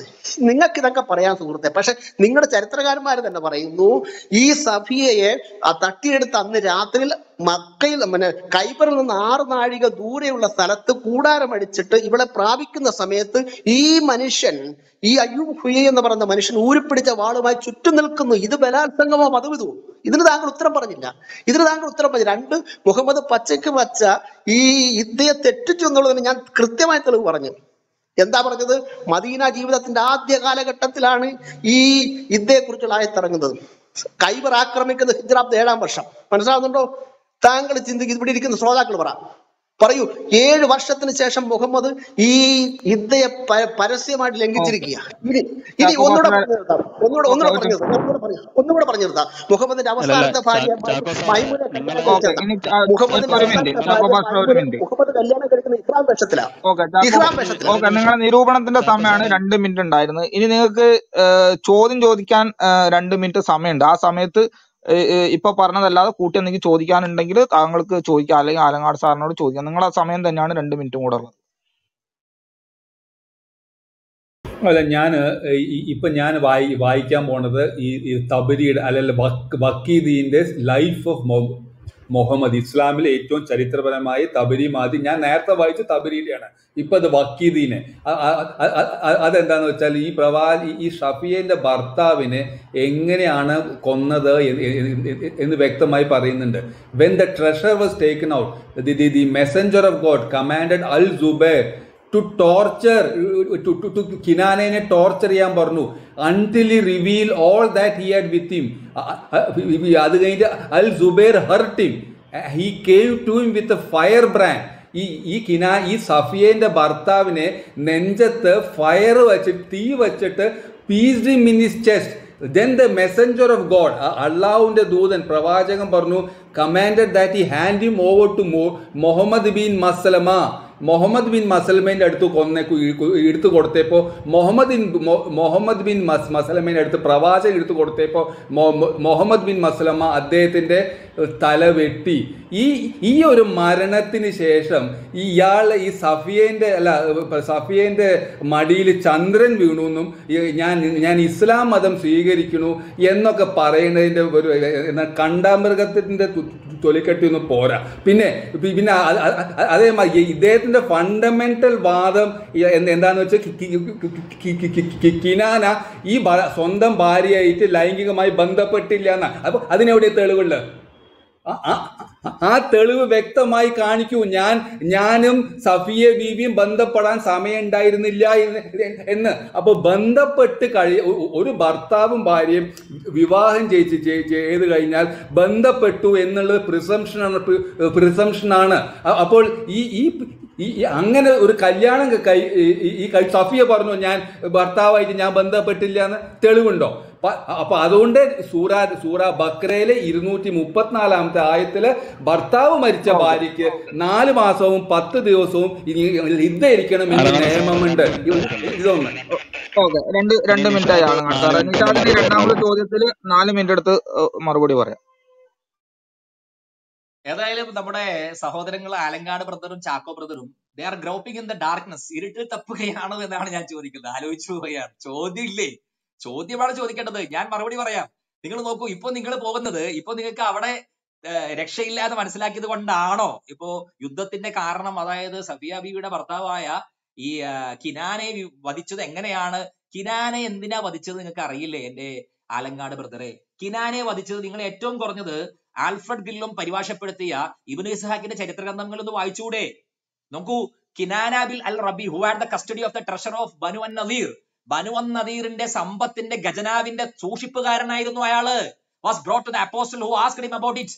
അയാളോട് ചോദിച്ചു, നിങ്ങളുടെ കയ്യിലാണോ ഈ ബനു അൻ നദീറിന്റെ ധനം നിങ്ങളാണോ കൈകാര്യം ചെയ്തത്? നിങ്ങളാണോ സൂക്ഷിച്ചു വെക്കുന്നത്? He denied. അയാൾ നിഷേധിച്ചു. that he knew where it was. A Jew came to the apostle and said that he had seen Kinana going around a certain ruin every morning early. അപ്പൊ ഒരു ജൂതൻ വന്നിട്ട് പറഞ്ഞു, ഞാൻ ഈ കിനാനയെ എല്ലാ ദിവസവും അതാ ഒരു മറ്റേ വേസ്റ്റ് ഉള്ള ഒരു ഭാഗത്തേക്കാൾ നടന്നു പോകുന്ന ഞാൻ കാണാറുണ്ട് എന്ന് പറഞ്ഞു. അപ്പോ അപ്പോസ്റ്റല് പ്രവാചകൻ he said to Kinana, do you know that if we find you have it I shall kill you? നിനക്കറിയുമോ ഞാൻ അത് കണ്ടുപിടിച്ച, നിന്നോട് ചോദിച്ചല്ലോ സമ്പത്ത് എവിടെയാണെന്ന് നീ പറഞ്ഞു ഞങ്ങൾക്ക് അറിയില്ല എന്നാണല്ലോ നീ പറഞ്ഞത്. ഞങ്ങൾ അത് കണ്ടുപിടിച്ചു കഴിഞ്ഞാൽ ഞങ്ങൾ നിന്നെ കൊല്ലും എന്ന കാര്യം നിനക്ക് അറിയില്ലേ എന്ന് ചോദിച്ചു. He said, അല്ലെങ്കിൽ കൊല്ലട്ടെ എന്ന് ഞങ്ങൾ ചോദിച്ചു. He said, yes, കൊന്നുകൊള്ളൂ. The apostle gave orders that the ruin was to be excavated. അതെ, ആ വേസ്റ്റ് ഇടുന്ന സ്ഥലം അത് എക്സ്കവേറ്റ് ചെയ്യണം, അത് കുടിച്ചെടുക്കണം. And some of the treasure was found. അങ്ങനെ അവിടെ കുറെ സമ്പത്ത് കണ്ടു. When he asked him about the rest, he refused. അങ്ങനെ പ്രവാചകൻ ഇതിന്റെ ബാക്കി എവിടെയാന്ന് ചോദിച്ചു ഇവനോട്. അപ്പോഴും ഇയാൾ എനിക്കറിയില്ലെന്ന് പറഞ്ഞു. So the apostle gave orders to Zubair al-Awwam, torture him until you extract what he has done. അതെ, അവരിൽ നിന്ന് ആ പണം extract ചെയ്യുന്നത് വരെ അവനെ ടോർച്ചർ ചെയ്യൂ. So he kindled a fire with a flame and steel on his chest until he was nearly dead. അങ്ങനെ അവന് മൃതപ്രായനാകുന്നത് വരെ അവനെ മർദ്ദിച്ചു. Then the apostle delivered him to Muhammad ibn Maslama. നിങ്ങൾ പറഞ്ഞല്ലോ ഈ മുഹമ്മദ് മസ്ലമക്ക് കൊടുക്കാൻ കാരണം എന്താ? മുഹമ്മദിന്റെ സഹോദരൻ മഹമൂദ് ബിൻ മസ്ലമയെ കൊന്നത് ആരായിരുന്നു? ഈ കിനാന ഇബ്ൻ അൽ റബ്ബി എന്ന് പറയുന്ന ആളായിരുന്നു. Then the apostle delivered him to Muhammad ibn Maslama and he struck off his head. അങ്ങനെ മുഹമ്മദ് ബിൻ മസ്ലമയാണ് ആരെ കൊന്നത്? കിനാനയെ കൊന്നത്, സഫിയ ബിയുടെ ഭർത്താവിനെ കൊന്നത്. എങ്ങനെ കൊന്നു? തല ഛേദിച്ചു കൊന്നു. കാരണം എന്താ? In revenge for his brother Mahmood, അദ്ദേഹത്തിന്റെ സഹോദരൻ മഹ്മൂദിനെ കൊന്നതിന്റെ പ്രതികാരമായിട്ട് കൊന്നു. ഇതാരാ പറയുന്നത്? ആൽഫ്രഡ് ഗില്ലോം പരിഭാഷപ്പെടുത്തിയ ഇബ്നു ഹിസാഖിന്റെ ഗ്രന്ഥമാണ് പറയുന്നത്. ശ്രീ ആലങ്ങാടൻ കൃത്യമായിട്ട് രേഖപ്പെടുത്തി. മാത്രമല്ല, ഇയാൾ എന്താ ചെയ്തത്? ഹന്തക് യുദ്ധം നടക്കുമ്പോൾ, അഥവാ കിടങ്ങ് യുദ്ധം നടക്കുമ്പോൾ അറേബ്യയിലെ പാഗൻസിനോടൊപ്പം ചേർന്നുകൊണ്ട് സ്വതന്ത്ര പരമാധികാര രാഷ്ട്രമായ മദീനയെ തകർക്കാൻ വേണ്ടി എല്ലാവിധ ഒത്താശകളും ചെയ്തു കൊടുത്തു. അല്ലാമ ശിബിലി ന്യൂമാനി അദ്ദേഹത്തിന്റെ ചരിത്രത്തിൽ പറയുകയാണ്. എന്താണ്? സല്ലം ഇബ്നു അബി അൽ ഹുക്കൈഖ്, ഹുയൈ ഇബ്നു അഖ്തബ് അഥവാ പിതാവ്, സഫിയയുടെ പിതാവ്, കിനാന ഇബ്നു അൽ റബി ഭർത്താവ്, and others came to Makkah, met the Quraysh and told them that Islam could be destroyed root and branch provided they lend their support. ഞങ്ങൾ നിങ്ങൾക്ക് എല്ലാ സപ്പോർട്ടും തരാം, ഇസ്ലാമിനെ നമുക്ക് മദീനയിൽ നശിപ്പിക്കാം, അതുകൊണ്ട് യുദ്ധം ചെയ്യൂ, മുസ്ലിങ്ങൾക്കെതിരെ യുദ്ധം ചെയ്തു എന്ന് പറഞ്ഞുകൊണ്ട് കാലുഷ്യത്തിന് വേണ്ടി ആഹ്വാനം ചെയ്ത വ്യക്തിയാണ് ഈ പറയുന്ന കിനാന. അയാളെ കൊല്ലണ്ടേ? നമ്മുടെ രാജ്യമാകുന്ന മഹാഭാരതത്തിനെതിരെ ഏതെങ്കിലും തീവ്രവാദി ഈ രാജ്യത്തെ നശിപ്പിക്കാൻ വേണ്ടി ഇറങ്ങി പുറപ്പെട്ടാൽ നമ്മൾ അവനെ അവിടെ ഇരിക്കുന്നിടത്ത് അവനെ കാലുകുരി കഴിക്കില്ലേ ആലങ്ങാട? അതേ അവിടെ നടന്നിട്ടുള്ളൂ. അതെ, പ്രവാചക പ്രഭുവിന്റെ മദീനക്കെതിരെ, സമാധാനത്തിനെതിരെ, ശാന്തിക്കെതിരെ യുദ്ധത്തിന് ആഹ്വാനം ചെയ്ത കിനാന എന്ന് പറയുന്ന കൊടും ക്രൂരൻ സ്വന്തം സഹോദരനെ കൊന്നതിന് പകരമായിട്ട് മുഹമ്മദ് ബിൻ മസ്ലമ എന്ന് പറയുന്ന വ്യക്തി കൊലപ്പെടുത്തിയ ചരിത്രമാണ് നമുക്ക് പറയാനുള്ളത്. നോക്കൂ എത്ര ട്വിസ്റ്റഡ് ആയിട്ടാണ് നിങ്ങൾ കാര്യങ്ങൾ വിശദീകരിക്കുന്നത്. ഇസ്ലാമോഫോബിയ തന്നെയാണിത്. വളരെ സുതാര്യമായ, വളരെ നീതിപൂർവമായ നടപടികളെ പ്രവാചകൻ എടുത്തിട്ടുള്ളൂ. നിരന്തരം ഒരു രാജ്യത്തിനെതിരെ നിരന്തരം. ഓക്കെ, ഇനി നിരൂപണത്തിന് രണ്ട് മിനിറ്റ് ഉണ്ട്, അത് പറയാം. അല്ല, ഇദ്ദേഹം ഈ മദ്രസ പ്രസംഗം നടത്തുക, ഇതിങ്ങനെ ആർക്കാ പ്രസംഗിക്കാൻ അറിയാമല്ലോ. അത് ഞാനിവിടെ പറഞ്ഞതിനെ കണ്ണിക്കാൻ അദ്ദേഹത്തിന് കഴിഞ്ഞിട്ടില്ല. ഞാൻ ഇദ്ദേഹത്തെ വെല്ലുവിളിയോട് ചോദിച്ചു, ഇദ്ദേഹയുടെ ആയത്തിറങ്ങിയത് എന്ന് ഡേറ്റ് പറയാമോ? ഖൈബർ ആക്രമിച്ചും ഈ സഫിയെ ബലാത്സംഗം ചെയ്ത് എന്ന് ഡേറ്റ് പറയാമോ? അതിന് അദ്ദേഹം ഉണ്ടയുടെ മുങ്ങുക. എന്തിനാ ചങ്ങാതി താങ്കൾ ഇങ്ങനെയൊക്കെ ചെയ്യുന്നത്? എന്തിനാ ഇങ്ങനെയൊക്കെ ഇദ്ദേഹം താഴെ ഇരിക്കുന്നത്? നിങ്ങളുടെ ആളുകൾ കേൾക്കുന്നുണ്ട്. ഇദ്ദേഹയുടെ ആയത്തിറങ്ങുന്നത് മുഹമ്മദ് മക്കയിൽ നിന്ന് മദീന വന്നതിന്റെ 14ാമത്തെ വർഷം ആദ്യമാണ് ഇദ്ദേഹയുടെ ആയത്തിറങ്ങുന്നത്. മുഹമ്മദ് സഫിയെ ബലാത്സംഗം ചെയ്യുന്ന ഹിജ്റ 7ാം വർഷമാണ്. ഇദ്ദേഹം തകർത്തില്ലേ മുഹമ്മദ്? ഇനിയും മുഹമ്മദിന്റെ അവസാനത്തെ ഭാര്യ മൈമുനയെ മുഹമ്മദ് എങ്ങനെ കല്യാണം കഴിക്കുന്നത്? ഇഹ്റാം വേഷത്തിലെ. ഇസ്ലാമിക ലോകത്ത് നിങ്ങൾക്കാർക്കും ഇഹ്റാം വേഷത്തിൽ പെണ്ണ് കെട്ടാൻ ഒക്കുവോ? മുഹമ്മദ് അവിടെ നിങ്ങളുടെ പ്രമാണത്തെ പിച്ച് ചീന്തി. മൈമുന എന്ന് പറയുന്ന സ്ത്രീയെ മുഹമ്മദ് ഇഹ്റാം വേഷത്തിലാണ് കല്യാണം കഴിക്കുന്നത്. താങ്കൾക്ക് എന്ത് പറയാനുണ്ട് ഇതിനെ കുറിച്ച്? അപ്പൊ ഇദ്ദേഹം മുഹമ്മദ് തെറ്റിച്ചു. കിനാനയുടെ ഭാര്യ സഫിയെ ബലാത്സംഗം ചെയ്തു. ബലാത്സംഗം ചെയ്യുമ്പോൾ ഇവൾ പ്രതികരിക്കാതിരിക്കാനായിട്ട് അപ്പനും ഭർത്താവും കൊല്ലപ്പെട്ട രാത്രിയിൽ തീർച്ചയായിട്ടും ഭാര്യ മാരകായുധമെടുക്കുമല്ലോ എന്ന് ഭയന്നാണ് ഈ സഹാബി പുരുഷൻ ഊരിപ്പിടിച്ച വാളുമായി ടെന്റിന് ചുറ്റും കറങ്ങുന്നത്. നേരം വെളുക്കുന്നവരെ ടെന്റിന് ചുറ്റും കറങ്ങുക. ഈ സമയത്ത് മുഹമ്മദ് സഫിയെ പ്രാർത്ഥിക്കും. എന്നിട്ട് പറയുകയാണ്, ചന്ദ്രൻ വന്ന് വീണെന്ന്. എന്റെ പൊന്നു ചങ്ങാതി, 2ാം ക്ലാസ്സിലും 3ാം ക്ലാസ്സിലും പഠിക്കുന്ന പിള്ളേരോട് പറ, അവര് വെള്ളം തൊടാതെ വിഴുകും. ഒരു കാര്യം മനസ്സിലായി, ഞങ്ങൾ ഉദ്ധരിക്കുന്ന പ്രമാണ ഗ്രന്ഥങ്ങളൊന്നും ശരിയല്ല, താങ്കൾ ഉദ്ധരിക്കുന്ന മാത്രം ശരിയാണെന്ന് പറഞ്ഞതുകൂടി തന്നെ താങ്കൾ ഈ സംവാദത്തിൽ ദയനീയമായി പരാജയപ്പെട്ടിരിക്കുന്നു. ഓക്കെ, ഞാൻ ഒന്ന് പറയട്ടെ, സമയമുണ്ടോ? ഒരു 30 സെക്കൻഡ് ഉള്ളൂ.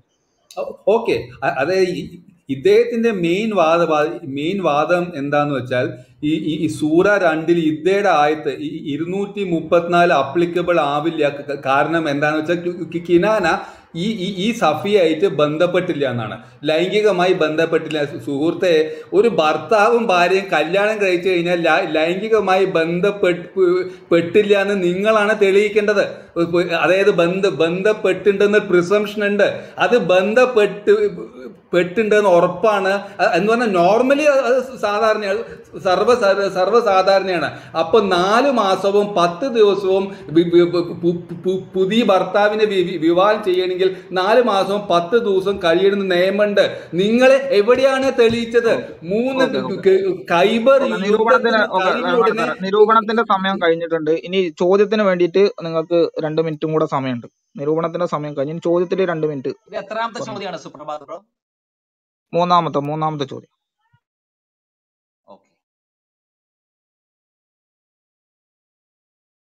അലങ്ങാട് സാറോ ചാക്കോ പാസ്റ്ററോ ഒരു 3ാമത്തെ ചോദ്യം ചോദിച്ചോളൂ. 2 മിനിറ്റ് സമയമുണ്ട്.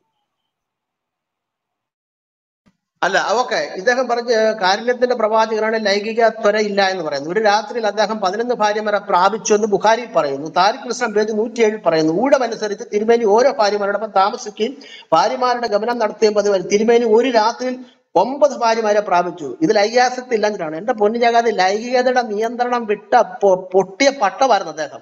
ഒരു രാത്രിയിൽ ഉലകത്തിൽ ഒരു മനുഷ്യനും പ്രാപിച്ചു. അപ്പൊ താങ്കൾ പറഞ്ഞ വാദം ഇവിടെ തകർന്നിരിക്കും. താങ്കൾ പറഞ്ഞ കാരുണ്യത്തിന്റെ പ്രവാചകനാണ്, ആസക്തി ഇല്ലായിരുന്നു എന്നൊക്കെ താങ്കൾ പറഞ്ഞു. വെറുതെയാണ്.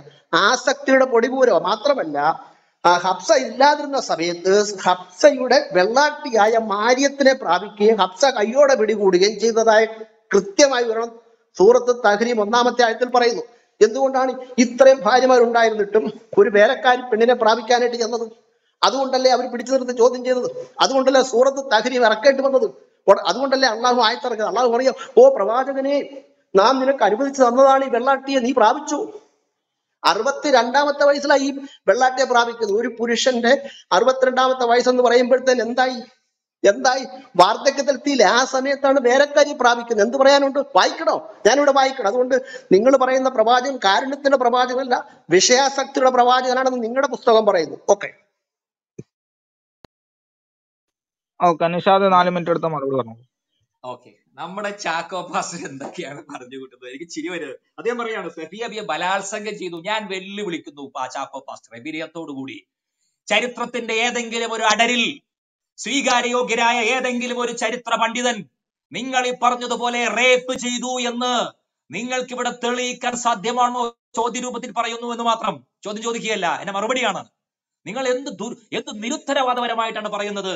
ലോകത്ത് കോടിക്കണക്കിന് മുസ്ലിങ്ങൾ വിശ്വസിക്കുന്ന, ലോകത്ത് അന്യമതസ്ഥർ പോലും ബഹുമാനത്തോടെ കാണുന്ന പ്രവാചക പ്രഭു, കാരുണ്യത്തിന്റെ പ്രവാചകൻ, അതെ, നമ്മുടെ രാജ്യത്തിന്റെ മഹാത്മാവ് ഗാന്ധിജി പോലും മാതൃകയായിട്ട് കണ്ട, എത്രയോ വലിയ ചരിത്ര പുരുഷന്മാർ മാതൃകയായിട്ട് കണ്ട പ്രവാചക പ്രഭു സഫിയ ബിയെ ബലാത്സംഗം ചെയ്തു എന്നാണ് നിങ്ങൾ പറഞ്ഞത്. നഅൂദുബില്ലാ.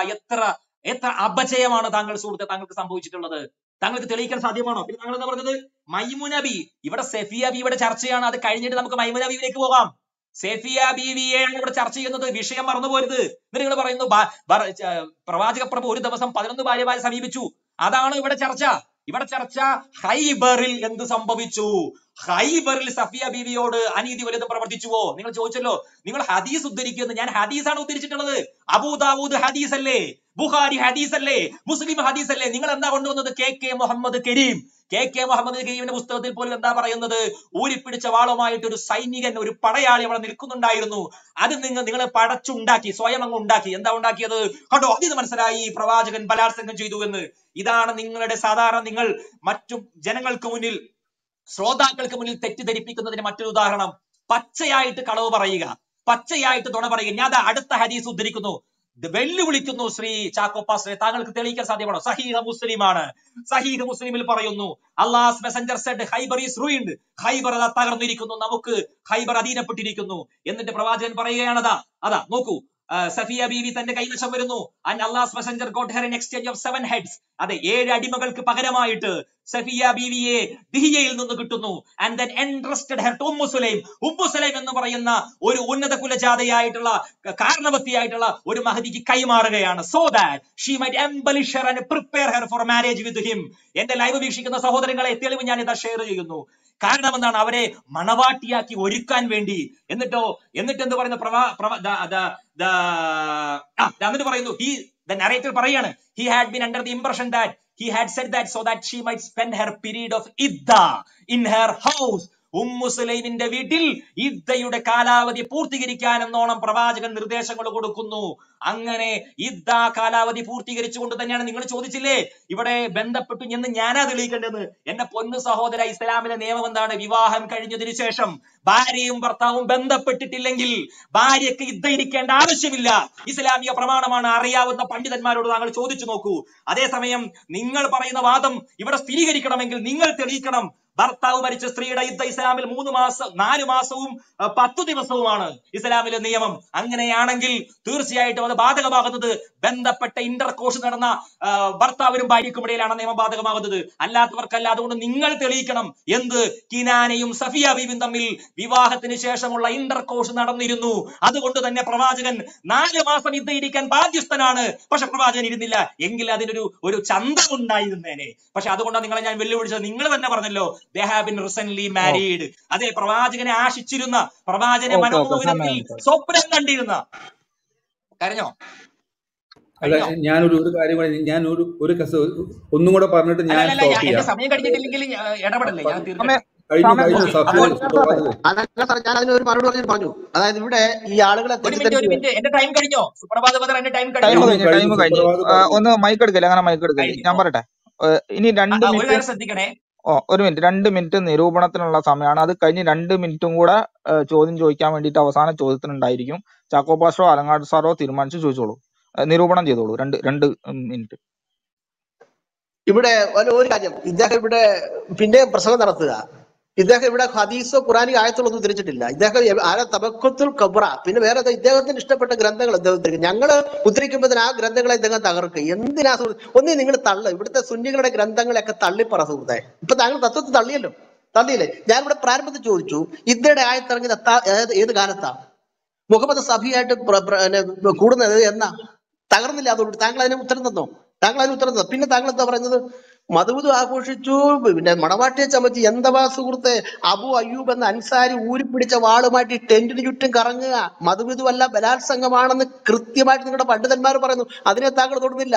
അപ്പൊ താങ്കൾക്ക് ഇഷ്ടപ്പെട്ടതായ പുസ്തകം നിരത്തി വെച്ച് താങ്കൾ വിജയിക്കരുത് സുഹൃത്തെ. തോൽപ്പിക്കാനും വിജയിക്കാനും അല്ല സംവാദം, അറിയിക്കാനും കേട്ടോ. ഞങ്ങൾ പറയുന്നതായ പ്രമാണം നിങ്ങളുടെ ആധികാരിക ഗ്രന്ഥത്തിൽ നിന്നാണ്. അതെല്ലാം താങ്കൾ തള്ളിക്കൊണ്ട് താങ്കൾ പറയുന്നതായ പ്രമാണത്തിന് ഏതോ അപ്രമാദിത്വം ഉണ്ടെന്ന് പറയുന്നുണ്ടല്ലോ. അത് മതപഠന ക്ലാസ്സിൽ പഠിക്കുന്ന കൊച്ചുകുട്ടികളോട് പറഞ്ഞാൽ അവർ അംഗീകരിക്കും. ഈ റൂമിൽ താഴെ ഇരിക്കുന്നതായ 500ഓളം വരുന്ന ആളുകൾ അംഗീകരിക്കത്തില്ല. അല്ലെങ്കിൽ താങ്കൾ എടുക്കരുത്. ഞാനൊരു കാര്യം ചെയ്യാം, ഞാൻ ഇസ്ലാമിക് ചരിത്രഗ്രന്ഥം എടുക്കുന്നില്ല. ഖുർആൻ കൊണ്ട് താങ്കൾക്ക് തെളിയിക്കാവോ? ഹദീസ് കൊണ്ട് താങ്കൾക്ക് തെളിയിക്കാവോ? താങ്കൾ വ്യാഖ്യാനകൃതിയല്ലേ എടുക്കുന്നത്. ഞാൻ വ്യാഖ്യാനകൃതി എടുക്കുമ്പോൾ എന്നെ തള്ളിയിട്ട് താങ്കൾ പറഞ്ഞത് ശരിയാണെന്ന് പറയാനായിട്ട് എന്ത് അടിസ്ഥാനമുള്ളത്? അതിന്റെ മാനദണ്ഡം എന്താണ്? എങ്കിലും ഒരു കാര്യം ചെയ്യാം, ഞാൻ ചരിത്ര ഗ്രന്ഥങ്ങൾ ആരുടെയും ഒരു ചരിത്ര ഗ്രന്ഥം എടുക്കത്തില്ല. ഖുറാനും ഹദീസും എടുക്കാൻ താങ്കൾ അതെടുത്തുകൊണ്ട് തെളിയിക്കൂ. ഖുറാൻ കൊണ്ട് ഞാൻ വെല്ലുവിളിക്കുന്നു, മുഹമ്മദ് പച്ച യുദ്ധ ലംഘിച്ചു എന്ന് സൂറത്തുൽ ബഖറ 234 ആയത്തുകൊണ്ട് മുഹമ്മദ് ഈ യുദ്ധ ലംഘിച്ചു എന്ന് കൃത്യമായി തെളിയിക്കാൻ എനിക്ക് അറിയും. ഓക്കെ, ഞാനൊന്ന് പറയാം. അത് ഇദ്ദേഹത്തിന് ഞാൻ പറയാം. അതായത് നിഷാദിന് ഉത്തരം ഞാൻ ഇപ്പോൾ ഒരു ഹദീസ് ഞാൻ നേരത്തെ വായിച്ചതാണ്, 51-59 സ്വഹീഹ് ബുഖാരിയിൽ. അതിൽ പറയുന്നുണ്ട്, the prophet stayed four 3 days at A place between Khyber and Medina.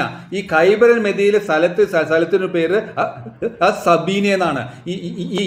ഈ മറ്റ് വേറെ ഒരു ഹദീസ് ഉണ്ട്, സ്വഹീഹ് ബുഖാരി 54-55 പ്രകാരം. നിരൂപണത്തിന്റെ സമയം ഇതെന്താണ് സുപ്രഭാതം? ഒന്ന് പറയാൻ അനുവദിക്കൂ.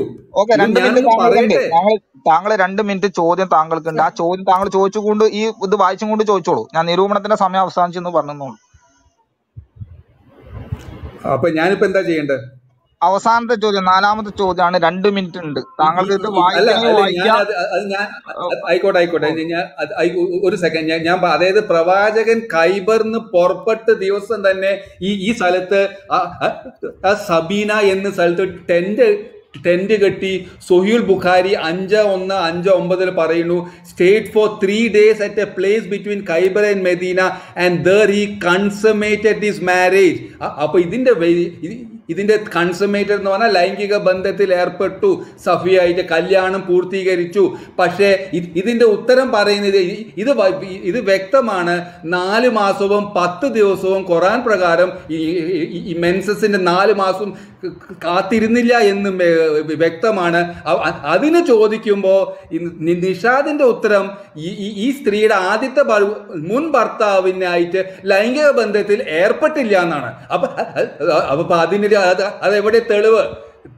അതായത് ഇങ്ങനെ കല്യാണം കഴിച്ചു കഴിഞ്ഞാൽ ലൈംഗിക ബന്ധത്തിൽ ഏർപ്പെട്ടില്ല എന്ന് നിങ്ങളാണ് തെളിയിക്കേണ്ടത്. നോർമലി ഒരു പുരുഷനും ഭാര്യയും വിവാഹം ചെയ്ത് കഴിഞ്ഞാൽ ലൈംഗിക ബന്ധത്തിൽ ഏർപ്പെടുന്ന സർവ്വസാധാരണമാണ്.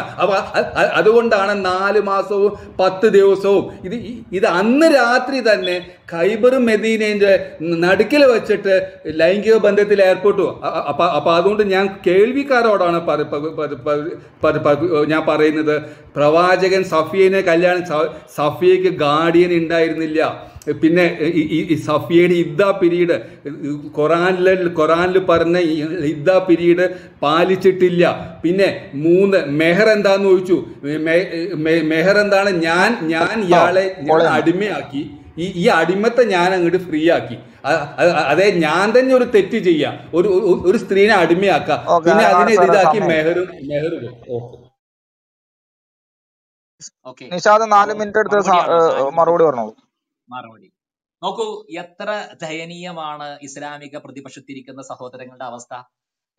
ഗ്രൂപ്പൊക്കെ തുറന്ന് ചർച്ച ചെയ്യുമ്പോൾ എന്താണ് ഒരു ആവേശം എല്ലാവർക്കും. പ്രവാചകനെ നിന്ദിക്കാനും പ്രവാചകനെ അധിക്ഷേപിക്കാനും മുസ്ലിങ്ങളെ മൊത്തത്തിൽ കാടടച്ച് വെടിവെച്ച് ഇസ്ലാമോഫോബിയയുടെ ഒരു പരിസരത്ത് നിന്നുകൊണ്ട് മുസ്ലിങ്ങളൊക്കെയും തീവ്രവാദികളും ഇതൊക്കെയാണ് ഇവരുടെ ലക്ഷ്യം എന്നൊക്കെ പറഞ്ഞ് പ്രലപനം നടത്താൻ ചാക്കോ പാസ്റ്റർക്കും ആലങ്കാടൻ ബ്രദർക്കൊക്കെ എന്തോ ഒരു ആവേശമാണ്. തെളിവ് ചോദിക്കുമ്പോ ഞഞ്ഞാ പിഞ്ഞ. എന്റെ പൊന്നു സഹോദരങ്ങളെ, ഇവിടെ സംവാദമാണ്, ഡിബേറ്റ് ആണ്. ആ സെബാസ്റ്റ്യൻ പുന്നക്കലിനോടൊക്കെ ഒന്ന് ചോദിച്ചു നോക്ക് എങ്ങനെയാണ് സംവാദം നടത്തേണ്ടതെന്ന്. തെളിവ് വെച്ചാണ് സംവാദം. ചാക്കോ പാസ്റ്റർ ഇവിടെ ആവർത്തിച്ചു പറയുന്നുണ്ട് ബലാത്സംഗം നടത്തിയെന്ന്. ഞാൻ വെല്ലുവിളിച്ചു, ഒരു തെളിവിന്റെ കഷ്ണം കൊണ്ട് പോട്ടെ ചാക്കോ പാസ്റ്ററെ. നിങ്ങൾ മാത്രമൊന്നുമല്ലല്ലോ ഇസ്ലാമിന്റെ വിമർശകര്, ഇസ്ലാമിക വിമർശക ബുദ്ധിജീവികൾ ഒരുപാട് പേര് ഇനിയും കടന്നു പോയിട്ടുണ്ട് ചരിത്രത്തിൽ. ഒട്ടനേകം പേര് കടന്നു പോയിട്ടുണ്ട്. അവരിൽ നിന്നാരെങ്കിലും പ്രാമാണികനായ ഒരു ചരിത്രകാരൻ പറഞ്ഞോ എന്ത് പ്രവാചകൻ സഫിയ വിവാഹം ചെയ്തപ്പോ ഇദ്ദയുടെ നിയമം പാലിച്ചിരുന്നില്ല എന്നവർ പറഞ്ഞു? പറയില്ല, തെളിയിക്കാൻ നിങ്ങൾക്ക് സാധ്യമല്ല. നിങ്ങളുടെ ഈ കോൺകോക്റ്റഡ് ആയിട്ടുള്ള വിംസ് ആൻഡ് ഫാൻസീസ് അല്ല ഞങ്ങൾക്ക് വേണ്ടത്. പ്രമാണത്തിൽ നിന്നുകൊണ്ട് ചരിത്രപരമായിട്ടുള്ള നിങ്ങളുടെ സ്ഥിരീകരണം, കൊറോബറേഷൻ ആണ് ഞങ്ങൾക്ക് വേണ്ടത്. സാധിച്ചിട്ടില്ല. ഞാനിവിടെ ഹദീസുകളാണ് ഉദ്ധരിച്ചിട്ടുള്ളത്. കെ മുഹമ്മദ് അബ്ദുൽ കരീമോ അലവി മൗലവിയോ അത് ഏതെങ്കിലും മറ്റേ ഇബ്രാഹിം മൗലവിയോ അല്ല, മറിച്ച് ലോകത്തുള്ള എല്ലാ മുസ്ലിങ്ങളും അമുസ്ലിങ്ങളും ഒക്കെ അംഗീകരിച്ചിട്ടുള്ളത്. ഇവിടെ നമ്മുടെ ആലങ്കാടൻ ബ്രദർ പറഞ്ഞു കൺസ്യൂമേഷൻ നടന്നു എന്നില്ലേ? അതേ, കൺസ്യൂമേഷൻ നടന്നു.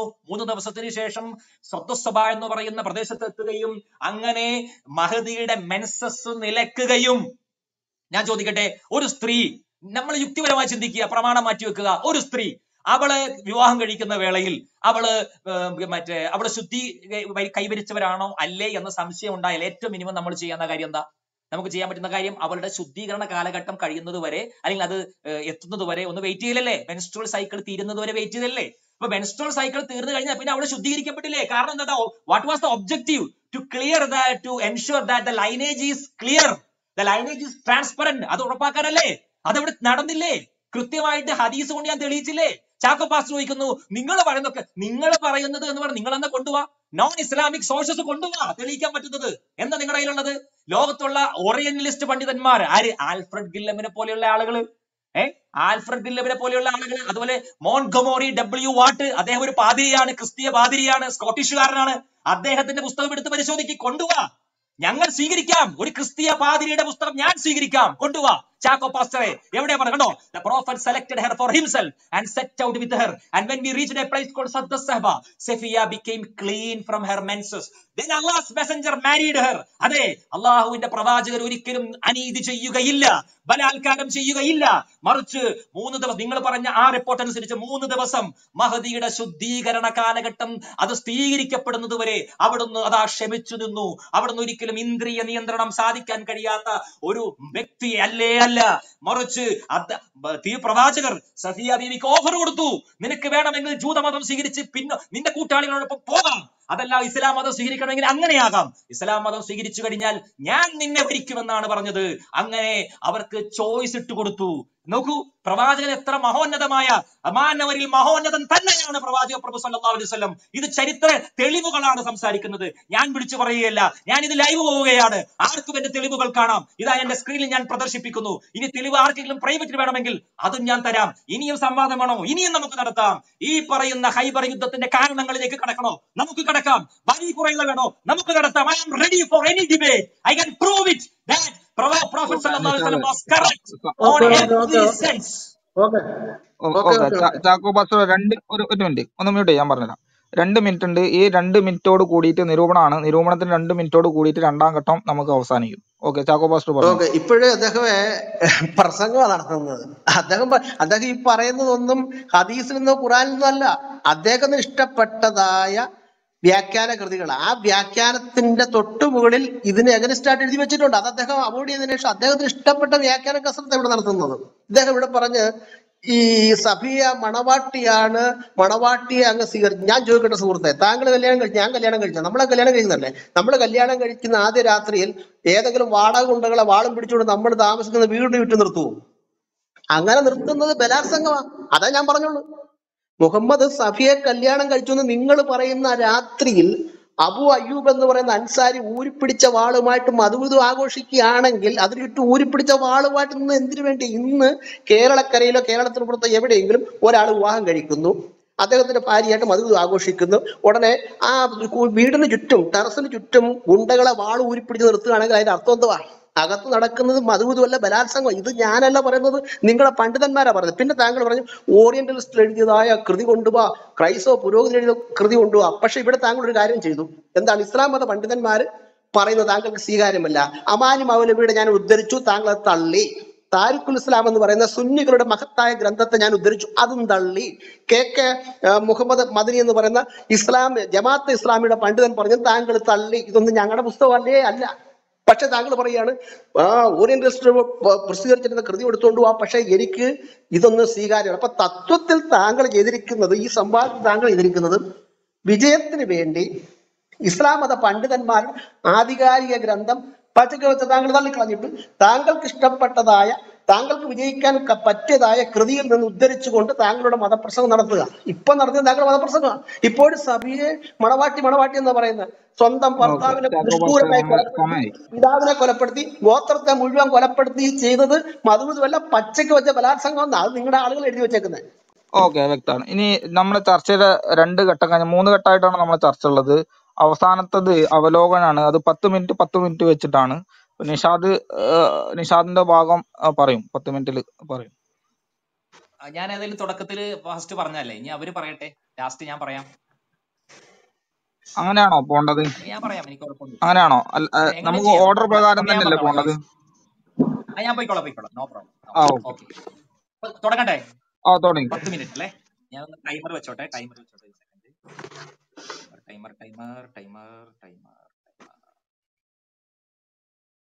ഓക്കെ. അപ്പോ നമ്മുടെ ചാക്കോ പാസ്റ്ററിന്റെ ഒരു അധപതനം നിങ്ങളൊന്ന് ശ്രദ്ധിച്ചു നോക്കൂ പ്രിയപ്പെട്ട സുഹൃത്തുക്കളെ. അദ്ദേഹം പറഞ്ഞത് എന്താണ്? ഭാര്യയും ഭർത്താവും വാതിലടച്ച് അകത്ത് അവർ ജീവിക്കുന്നു, വസിക്കുന്നു. അവർ അവരുടെ സ്വകാര്യ നിമിഷങ്ങൾ പങ്കുവെക്കുന്നു. പുറത്ത് ഒരാൾ വാൾ ഊരിപ്പിടിച്ചു നിൽക്കുന്നു, ഒരു പടയാളി. അതിനർത്ഥം എന്താ? അതിനർത്ഥം ബലാത്സംഗം. അങ്ങനെയാണെങ്കിൽ ഞാൻ ചോദിക്കട്ടെ, നമ്മുടെയൊക്കെ പ്രിയങ്കരനായ നമ്മുടെ മുഖ്യമന്ത്രി, അദ്ദേഹം ഒരു പത്നി വ്രതനല്ലേ? അദ്ദേഹം പത്നിയുള്ള ഒരാളല്ലേ? അതല്ലെങ്കിൽ എക്സോർവൈ ആരെങ്കിലും എടുക്കട്ടെ. നമുക്ക് അമേരിക്കൻ പ്രസിഡന്റ് എടുക്കാം. അമേരിക്കൻ പ്രസിഡന്റിന് ഭാര്യയില്ലേ? അമേരിക്കൻ പ്രസിഡന്റ് അദ്ദേഹം എവിടെ പോയാലും കൂടെ അദ്ദേഹത്തിന് പ്രൊട്ടക്ടേഴ്സ് ഇല്ലേ? സെക്യൂരിറ്റി ഗാർഡ്സ് ഇല്ലേ? സെക്യൂരിറ്റി ഗാർഡ്സിന്റെ ആയുധങ്ങൾ ഉണ്ടാവില്ലേ? അപ്പൊ എങ്ങനെ അവർ ആയുധവുമായിട്ട് പുറത്ത് നിന്ന് കഴിഞ്ഞാൽ അതിന്റെ അർത്ഥം എന്താ? അമേരിക്കൻ പ്രസിഡന്റും ഭാര്യയും അകത്ത് ഭാര്യനെ ബലാത്സംഗം ചെയ്യുകയാണ് എന്നാണോ നിങ്ങൾ മനസ്സിലാക്കുന്നത്? എത്ര ബാലിശമാണ് ചാക്കോ പാസ്റ്റർ നിങ്ങളുടെയൊക്കെ നിലവാരം, ബുദ്ധി നിലവാരം! ആരാണ് പ്രവാചക പ്രഭു സല്ലല്ലാഹു അലൈഹി വസല്ലം? പ്രവാചക പ്രഭു ഒരു രാഷ്ട്രത്തിന്റെ നേതാവാണ്, ഭരണാധിപനാണ്. ആ ഭരണാധിപൻ എവിടെ പോകുമ്പോഴും തീർച്ചയായിട്ടും അവരെവിടെയാണുള്ളത്? ശത്രു രാജ്യത്താണുള്ളതെന്ന് ഓർക്കണം. ഖൈബർ എന്ന് പറഞ്ഞാൽ 2.5 മണിക്കൂർ മദീനയിൽ നിന്ന് യാത്ര ചെയ്യണം. അങ്ങനെ 2.5 മണിക്കൂർ യാത്ര ചെയ്ത് എത്തുന്ന സ്ഥലമാണ് ഖൈബർ, കാറിന് പോകുമ്പോൾ കേട്ടോ. അപ്പൊ അങ്ങനെ ശത്രുക്കളുടെ രാജ്യത്താണ് അവർ ഉള്ളത്. ഈ സദ്സോബ എന്ന് പറഞ്ഞാൽ ഖൈബറിൽ നിന്ന് വളരെ കുറച്ചുകൂടെ നടന്നാൽ മതി. അത് ഒരു ഡാമൊക്കെ ഉള്ള ഒരു പ്രദേശം, കുറച്ചല്ല, ഒരല്പം അധികം നടക്കണം. കുറച്ച് താരതമ്യേന കുറച്ചെന്നാ ഞാൻ പറഞ്ഞത്. അപ്പോ ഡാമൊക്കെ ഉള്ള ഒരു പ്രദേശമാണ്. അപ്പൊ അവിടെ സ്വാഭാവികമായിട്ട് ഏത് സമയവും ശത്രുക്കളുടെ ഭാഗത്ത് നിന്ന് ഒരു ആക്രമണം പ്രതീക്ഷിക്കാലോ, ഏത് സമയത്തും. കാരണം ജൂതന്മാർക്ക് മൃഗീയ ഭൂരിപക്ഷമുള്ള 10,000-കണക്കിന് ജൂതന്മാർ, 10-15 കോട്ടകൾ നിർമ്മിക്കുന്ന അതീവ നിപുണരായ പടയാളികളുള്ള ജൂതന്മാർ. They may strike any time. ഏത് സമയത്ത് അവർ ആക്രമിക്കാം. അപ്പോ അങ്ങനെയുള്ള ഒരു ശത്രു രാജ്യത്ത് നിൽക്കുന്ന ഒരു ഭരണാധികാരി, രാഷ്ട്രത്തലവൻ, അദ്ദേഹത്തിന് പാറാവുകാർ ഉണ്ടാകാൻ പാടില്ല, ഉണ്ടെങ്കിൽ അതിനർത്ഥം തന്റെ ഭാര്യയെ ബലാത്സംഗം ചെയ്യുന്നു എന്നാണ് എന്ന ഒരു തിയറി ഈ ലോകത്ത് ചാക്കോ പാസ്റ്റർ അല്ലാതെ വേറെ ആരും സിദ്ധാന്തിച്ചിട്ടുണ്ടാകില്ല എന്നാണ് ഞാൻ മനസ്സിലാക്കുന്നത്. അതുകൊണ്ട് പ്രിയപ്പെട്ടവരെ, നമുക്ക് സത്യം എന്താണ് സത്യം, നമുക്ക് എല്ലാവർക്കും കാര്യങ്ങൾ നമുക്കറിയാം. ഇപ്പൊ എന്റെ ശബ്ദം ശ്രമിക്കുന്ന ആർക്കും പ്രവാചകൻ ഒരു മോശക്കാരനാണെന്നൊന്നും ഒരു സ്ഥാപിക്കാണെന്ന് വാശിയൊന്നും ആർക്കും ഇല്ല. എന്റെ ശബ്ദം ശ്രമിക്കുന്ന ബഹുഭൂരിപക്ഷം എന്ന ജനങ്ങൾക്ക് പ്രവാചകൻ ഒരു മോശക്കാരനാക്കി ചിത്രീകരിച്ചേ മതിയാവും എന്നൊരു വാശിയൊന്നും അവർക്കൊന്നുമില്ല. പക്ഷെ അവർക്ക് തെറ്റിദ്ധരിച്ച പല ആൾക്കാരും ഉണ്ടാവും. നിങ്ങളെപ്പോലുള്ളവർ പറഞ്ഞു പരത്തുന്ന ഇല്ലാ കഥകൾ അത് കേട്ട് തെറ്റിദ്ധരിച്ചവർ ഉണ്ടാകാം. അങ്ങനെ തെറ്റിദ്ധാരണ കൊണ്ട് പ്രവാചകനോട് വിദ്വേഷമുള്ളവർ ഉണ്ടാകാം. അവർക്ക് വേണ്ടിയാണ് നമ്മൾ പറയുന്നത്. അവരോട് നമുക്കൊരു വിദ്വേഷവുമില്ല കേട്ടോ, എല്ലാവരോടും സ്നേഹം മാത്രമേ ഉള്ളൂ. എന്താണ് അവിടെ നടന്നത് ഞാൻ കൃത്യമായി ഇവിടെ വിവരിച്ചു. പിന്നീട് ഇവിടെ പല ആളുകളും വൈകി ചേർന്നവരൊക്കെ ഉണ്ടാവും. അവർക്കൊക്കെ വേണ്ടി ഒന്നുകൂടി ഞാൻ അത് വായിക്കാം. നിങ്ങൾ നോക്കൂ എത്ര കൃത്യമാണ്. പ്രവാചക പ്രഭു സല്ലല്ലാഹു അലൈഹി വസല്ലമ തങ്ങളെ സഫിയ ബീവി വളരെയധികം ആഗ്രഹിച്ചിരുന്നു. സഫിയ ബീവി സ്വപ്നം കണ്ടിരുന്നു പ്രവാചകന് വിവാഹം കഴിക്കുന്നത്. അങ്ങനെ ആ സന്ദർഭം അടുത്തു വന്നപ്പോൾ, ഏത് സന്ദർഭം, കിനാന അടക്കമുള്ള കൊടും ക്രൂരന്മാരായ രാജ്യദ്രോഹികളെ കാലപുരിക്കയച്ചുകൊണ്ട് തങ്ങൾക്ക് ലഭിച്ച സ്വത്ത് സമാഹരിക്കുന്ന വേളയിൽ അവിടെ സഫിയ ബീവി കടന്നു വരുമ്പോ മഹദിയോട് പ്രവാചകൻ ചരിത്രപരമായിട്ട് ചോദ്യം ചോദിക്കുകയാണ്. ലോകത്ത് തുല്യതയില്ലാത്ത ചോദ്യം. ശത്രു രാജ്യത്തു നിന്ന് പിടിക്കപ്പെട്ട ഒരു സ്ത്രീയോട് നമ്മൾ ഇതുവരെ പരിചയിച്ച ചരിത്രം എന്താണ് പഠിപ്പിച്ചിട്ടുള്ളത്? സ്ത്രീയെ ബലാത്സംഗം ചെയ്യുക, റേപ്പ് ചെയ്യുക, കളയുക, ഇതൊക്കെയല്ലേ നമ്മൾക്ക് പരിചിതമായ ചരിത്രം പറഞ്ഞു തന്നിട്ടുള്ളത്. എന്നാൽ തികച്ചും വിഭിന്നമായ ചരിത്രമാണ് പ്രവാചക ചരിത്രത്തിലുള്ളത്. ഞാൻ വെറുതെ പറയുകയല്ല, ഞാൻ ചരിത്ര ഗ്രന്ഥങ്ങൾ എടുത്ത് വായിക്കുന്നു. സ്വഹീഹ് ബുഖാരി വായിക്കുന്നു, അബൂദാവൂദ് വായിക്കുന്നു, ആൽഫ്രഡ് ഗില്ലോം പരിഭാഷപ്പെടുത്തിയ ഇബ്നു ഇസ്ഹാഖ് എടുത്ത് വായിക്കുന്നു, ഇബ്നു സഅദിന്റെ തബക്കാത്ത് എടുത്ത് വായിക്കുന്നു. അതുപോലെ തന്നെ മോൺഗമോറി W. വാട്ട് എഴുതിയ പുസ്തകം ഇസ്ലാമിന്റെ ചരിത്രം ഞാൻ വായിക്കുന്നു. ഈ ചരിത്രം നിങ്ങൾക്ക് ഏത് സമയത്തും നിങ്ങൾക്ക് ചലഞ്ച് ചെയ്യാവുന്ന ചരിത്രമാണ്. അവരൊക്കെയും പറഞ്ഞത് എന്താണ്? സഫിയ ബീവി സ്വന്തം അഭീഷ്ടപ്രകാരം പ്രവാചകന് മുന്നിൽ സ്വന്തം ശരീരത്തെയും മനസ്സിനെയും സ്വാത്മന സമർപ്പണം ചെയ്തു എന്നാണ്. When Safiya came to the holy prophet, he said to her, among the Jews, your father did not stop in his enmity towards me until Allah destroyed him. നിന്റെ പിതാവ്, നോക്കൂ, തുറന്ന സമീപനമാണ്. പിതാവിനെ ഞാനല്ല കൊന്നിട്ടുള്ളത് എന്ന് പറഞ്ഞുകൊണ്ട് കപട നാടകം കളിക്കുന്നില്ല. പ്രവാചകൻ പറഞ്ഞു, നിന്റെ പിതാവിനെ കൊലപ്പെടുത്താനുള്ള കാരണം ഇതാണ്, നിന്റെ ഭർത്താവിനെ കൊലപ്പെടുത്താനുള്ള കാരണം ഇതാണ്. അപ്പൊ മഹദി പറഞ്ഞു, she said, oh അല്ലാഹ്സ് messenger. Ibnu സഅദാണ്, oh അല്ലാഹ്സ് messenger. എങ്ങനെ വിളിക്കുന്നത്? എന്റെ ഭർത്താവിനെ കൊന്ന ക്രൂരനായ മനുഷ്യ എന്നല്ല വിളിക്കുന്നത്. ഓ അല്ലാഹ്സ് മെസഞ്ചർ, അള്ളാഹുവിന്റെ പ്രവാചകരെ എന്നാണ് ആ മഹദി വിളിക്കുന്നത്. Indeed Allah says in his book, അള്ളാഹുവിന്റെ പുസ്തകത്തിൽ അള്ളാഹ് പറഞ്ഞിട്ടുണ്ട്. ഏത് പുസ്തകത്തിൽ? തോറയിൽ പറഞ്ഞിട്ടുണ്ട്. എന്താണ്? No one will. ചാക്കോ ബ്രദറെ, തോറ എടുത്തൊന്ന് പരിശോധിച്ചോ, ഡിട്രോണമി എന്ന് എടുത്തൊന്ന് പരിശോധിച്ചോ, പഴയ നിയമം. No one will take anyone else burden. മറ്റൊരാളുടെ ബർഡൻ ഒരാളും ഏൽക്കുകയില്ല. ബാപ്പയുടെ ബർഡൻ മകളേൽക്കില്ല, മകളുടെ ബർഡൻ ബാപ്പയും ഏൽക്കില്ല. അവരവരെന്ത് സമ്പാദിച്ചോ അവർക്ക് അതാണ് നീക്കി ബാക്കിയായിട്ടുള്ളത്. എന്നിട്ട് അവർ പറഞ്ഞു, so the holy professor Z to her, make your choice. നോക്കൂ, ജനാധിപത്യ സമൂഹമേ, പ്രവാചകൻ സഫിയ ബീവിയോട് പറയുകയാണ്, മേക്ക് യുവർ ചോയ്സ്. നീ ഇഷ്ടമുള്ളത് തീരുമാനിച്ചുകൊള്ളൂ. നോക്കൂ, സ്വന്തം രാജ്യത്തിന് നേരെ കടന്നാക്രമണം നടത്തിയ ജൂത പ്രമാണിമാരെ കീഴ്പ്പെടുത്തിയിട്ട് അന്നത്തെ ഗോത്ര യുദ്ധ വാർഫെയർ അനുസരിച്ചുകൊണ്ട് എന്തും ചെയ്യാൻ പ്രവാചകന് ഒരാളും ചോദിക്കില്ല. ചരിത്രം തെറ്റാണെന്ന് പറയില്ല. അന്നത്തെ ഗോത്ര യുദ്ധ നിയമം അതായിരുന്നു. എന്നിട്ടും പ്രവാചകൻ പറഞ്ഞു, ജനാധിപത്യ മര്യാദകൾ വാതോരാതെ സംസാരിക്കുന്ന എന്റെ പ്രിയപ്പെട്ട സഹോദരങ്ങളെ, ഇതാ പ്രവാചകൻ മാതൃക കാണിക്കുകയാണ്. Make your choice. നിന്റെ ചോയ്സ് നീ എടുത്തുകൊള്ളൂ. ഇഫ് യു വിൽ ചോസ് ഇസ്ലാം, നീ ഇസ്ലാമിനെയാണ് പരിണയിക്കുന്നതെങ്കിൽ, I will select you for myself, ഞാൻ നിന്നെ പരിണയിക്കും. And if you chose ജൂദായിസം, underline the word ജൂദായിസം. Chacko പാസ്റ്ററെ, കണ്ണു തുറന്ന് കാണൂ താങ്കൾ. എന്തിനാണ് ഈ അരിശം? എന്തിനാണ് ഈ വിരോധം? എന്തിനാണ് അന്ധമായ പ്രവാചകൻ നിന്ന് താങ്കൾ നടത്തുന്നത്?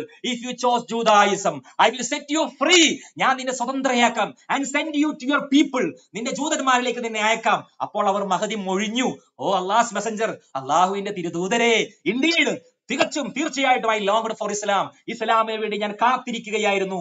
മഹദിയുടെ ഉള്ളിലുള്ള അഭീഷ്ടമാണ് മഹദി പറഞ്ഞത്. And ടെസ്റ്റിഫൈഡ് for you even before you gave me this invitation. ഞാൻ ഓൾറെഡി ഇസ്ലാമിലേക്ക് വന്നു കഴിഞ്ഞു പ്രവാചകരെ, നിങ്ങൾ എനിക്ക് ഇൻവിറ്റേഷൻ തരുന്നതിന് മുൻപ് തന്നെ കഴിഞ്ഞു. എന്നിട്ട് പറഞ്ഞു, I have no guardian among the juice, എനിക്കിനി ജൂതന്മാരിൽ ഒരു ഗാർഡിയനും ഇല്ല. നീദർ ഫാദർ നോർ ബ്രദർ, എന്റെ സഹോദരനോ എന്റെ ഫാദറോ എനിക്കില്ല. ആൻഡ് ഐ പ്രിഫർ, നോക്കൂ, മഹദിയുടെ നിലപാടാണ്. നിങ്ങൾ പറയാറില്ലേ ഒരു വ്യക്തിയുടെ സ്വാതന്ത്ര്യമാണ് നമ്മൾ വില കൽപ്പിക്കേണ്ടത്. മഹദി പറയുന്നു, I prefer Islam over disbelief. ഇത് ഹദീസ് ഗ്രന്ഥമല്ല പറയുന്നത്, ഖുർആനല്ല പറയുന്നത്, ചരിത്രം പഠിച്ച ചരിത്രകാരനാണ് പറയുന്നത്. ഇബ്നു സഅദാണ് പറയുന്നത്, ഇബ്നു കസീറാണ് പറയുന്നത്, ഇബ്നു ഇസ്ഹാഖാണ് പറയുന്നത്. പരിഭാഷപ്പെടുത്തിയത് അതേ orientalist പണ്ഡിതന്മാരായ Alfred ഗില്ലോമാണ്. Montgomery double what എന്ന് പറയുന്ന ക്രിസ്തീയ പാതിരിയാണ്. എടുത്ത് പരിശോധിച്ചു നോക്കൂ പ്രിയപ്പെട്ട സഹോദരന്മാരെ. I prefer Islam over disbelief. ഇസ്ലാമിനെയാണ് ഞാൻ വരിക്കുന്നത്. അല്ലാഹ് and his messenger R ഡിയറർ to me. അള്ളാഹുവും പ്രവാചകരുമാണ് എനിക്ക് ഏറ്റവും അടുത്തായിട്ടുള്ളത്, എന്റെ മനസ്സിന് ഏറ്റവും കരണീയമായിട്ടുള്ളത്. ദാൻ ഫ്രീഡം, സ്വാതന്ത്ര്യം എന്നതിനേക്കാൾ എനിക്കിഷ്ടം ഇതാണ്. അതെ, ഫ്രീഡം എന്ന് പറഞ്ഞാൽ എന്താണ്? പ്രവാചകൻ പറഞ്ഞല്ലോ, നിങ്ങൾ പൊയ്ക്കൊള്ളൂ നിങ്ങളുടെ മതത്തിലേക്ക് എന്ന് പറഞ്ഞല്ലോ. എനിക്ക് ആ ഫ്രീഡം വേണ്ട പ്രവാചകരെ, എനിക്ക് അങ്ങ് മതി, എനിക്ക് എന്റെ ജനത വേണ്ട, എനിക്ക് അങ്ങ് മതി എന്ന് പറഞ്ഞുകൊണ്ട് സഫിയ ബീബി റളിയല്ലാഹു അൻഹ ഈ ലോകത്തോട് പ്രഖ്യാപിച്ചത് ചരിത്രത്തിന്റെ താളുകളിൽ തങ്കലിപികളാൽ എഴുതപ്പെട്ടിരിക്കുന്നതാണ് ഞാൻ ഇപ്പോൾ വായിച്ചത്. സാധ്യമല്ല സുഹൃത്തുക്കളെ, പ്രവാചകൻ നീതിക്ക് വിരുദ്ധമായി ഒന്നും ചെയ്യുകയില്ല. ഉസ്വത്തുൻ ഹസനയാണ് പ്രവാചകൻ. അങ്ങനെ പ്രവാചകൻ ചെയ്യുകയാണെങ്കിൽ എങ്ങനെയാണ് പ്രവാചകനാകാൻ കഴിയുക? എങ്ങനെയാണ് മാതൃകയാകാൻ കഴിയുക? നോക്കൂ, പ്രവാചകൻ ആയിഷ ബീവിയും സഫിയ ബീവിയുമായിട്ട് വരുന്ന വേളയിൽ നിങ്ങൾ പറഞ്ഞില്ലേ, they were just married. അതേ, വിവാഹം കഴിഞ്ഞിട്ടേ ഉണ്ടായിരുന്നുള്ളൂ. അവർ വീട് കൂടിയതായിട്ട് ഒരു തെളിവുമില്ല. കാരണം പ്രവാചകനെയാണ് മഹദി ആശിച്ചിരുന്നത്. മറ്റൊരു പുരുഷനെ ആഗ്രഹിക്കുന്ന ഒരു സ്ത്രീക്ക് എങ്ങനെയാണ് ഈ പുരുഷനുമായിട്ട് ശയിക്കാൻ കഴിയുക? നമ്മുടെ സ്ത്രീകളെ, ശബ്ദം കേൾക്കുന്ന സ്ത്രീകളെ, നിങ്ങൾക്കെങ്കിലും ഇതിന് മറുപടിയില്ലേ? നിങ്ങളാണ് പറഞ്ഞത്, എന്റെ പ്രതിപക്ഷത്തിരിക്കുന്ന സഹോദരങ്ങളാണ് പറഞ്ഞത്, പ്രവാചകൻ 4 മാസത്തെ യുദ്ധ കാലം സ്വീകരിച്ചിട്ടില്ല, ദീക്ഷിച്ചിട്ടില്ല എന്ന്. ഇസ്ലാമിലെ നിയമം എന്താണ്? ഭാര്യയും ഭർത്താവും വിവാഹം കഴിഞ്ഞു, ഭർത്താവ് മരിച്ചുപോയി, ലൈംഗിക ബന്ധം നടന്നിട്ടില്ല എങ്കിൽ ആ സ്ത്രീ യുദ്ധം ഇരിക്കണ്ട എന്നാണ് ഇസ്ലാമിന്റെ നിയമം. അതെങ്കിലും നിങ്ങൾക്കൊന്ന് പഠിച്ചുകൂടെ, ചോദിച്ചറിഞ്ഞുകൂടെ? അതെ, അത് പ്രവാചകന് അദൃശ്യജ്ഞാനമെന്ന സിദ്ധിയിലൂടെ അറിയാവുന്നത് കൊണ്ട് തന്നെയാണ് പ്രവാചകൻ ആ നടപടിയെടുത്ത്. എന്നിട്ട് സൂക്ഷ്മതയുടെ ഭാഗമായിട്ട്, പ്രവാചകൻ പഠിപ്പിച്ച നിയമത്തിന്റെ ഭാഗമായിട്ട്, ഞാൻ പറഞ്ഞില്ലേ ഇവിടെ അബൂദാവൂദ് ഉദ്ധരിച്ച ഹദീസ് ഞാൻ ഇവിടെ കൊണ്ടുവന്നു. എന്താണത്? കൃത്യമായി പറഞ്ഞു, ദിസ് ഹദീസ് lays down a rule that a man is not allowed to have intimate relations with a captive woman till she is clean from menses. ഈ ഹദീസ് എന്താണ് പഠിപ്പിക്കുന്നത്? അബൂദാവൂദ് ഉദ്ധരിച്ച ഹദീസ് എന്താണ് പഠിപ്പിക്കുന്നത്? അതെ, അവളുടെ ശുദ്ധീകരണ കാലഘട്ടം കൈവരിക്കുന്നത് വരെ അവരുമായി ബന്ധപ്പെടാൻ പാടില്ല എന്നാണ്. ഈ ക്യാപ്റ്റീവ് വുമൺ അഥവാ അടിമ സ്ത്രീയുടെ വിഷയത്തിൽ ഇതാണ് നിയമം. നമുക്ക് എല്ലാവർക്കും അറിയാം, ഒരു അടിമ സ്ത്രീയെ സംബന്ധിച്ചിടത്തോളം ആ സ്ത്രീയുടെ വലിയാരാണ്, ആ സ്ത്രീയുടെ ഗാർഡിയൻ ആരാണ്? അതെ, ഉടമയാണ്. ആരാണ് അവരെ പിടിച്ചിട്ടുള്ളത്? അവരാണ് അതിന്റെ വലിയ, അവന്റെ ഗാർഡിയൻ. അവളെ സംബന്ധിച്ച് പിന്നെ മറ്റൊരു ഭർത്താവിനെ കുറിച്ച് ചിന്തയില്ല. അതേസമയം വിവാഹം കഴിഞ്ഞ ഒരു സ്ത്രീ സ്വതന്ത്രയായ ഒരു പെണ്ണാണെങ്കിൽ അവൾക്ക് ചിന്തിക്കാൻ അവസരം കൊടുക്കണം, അവൾക്ക് ആലോചിക്കാൻ അവസരം കൊടുക്കണം. അവൾക്ക് പഴയ ഭർത്താവിനെ മറന്ന് പുതിയൊരു ജീവിതം തുടങ്ങാനുള്ള സമയം വേണം. അതിന് സ്വാഭാവികമായിട്ടും 3 മാസം വേണ്ടി വന്നേക്കാം. ഇസ്ലാമിന്റെ നിലപാടാണത്. ആർക്കാണ് അത് അറിയാത്തത്? പക്ഷെ പ്രവാചകന്റെ ജീവിതത്തിൽ ഈ സംഭവം നടക്കുമ്പോ പൂർണ്ണ മനസ്സോടുകൂടി സ്വാത്മസമർപ്പണം ചെയ്തുകൊണ്ട് അതാ മഹദി പറയുന്നു. എന്നിട്ട് മഹദിയുടെ മെൻസ്ട്രൽ പീരീഡ് അവസാനിച്ചു. ഏതാണ്?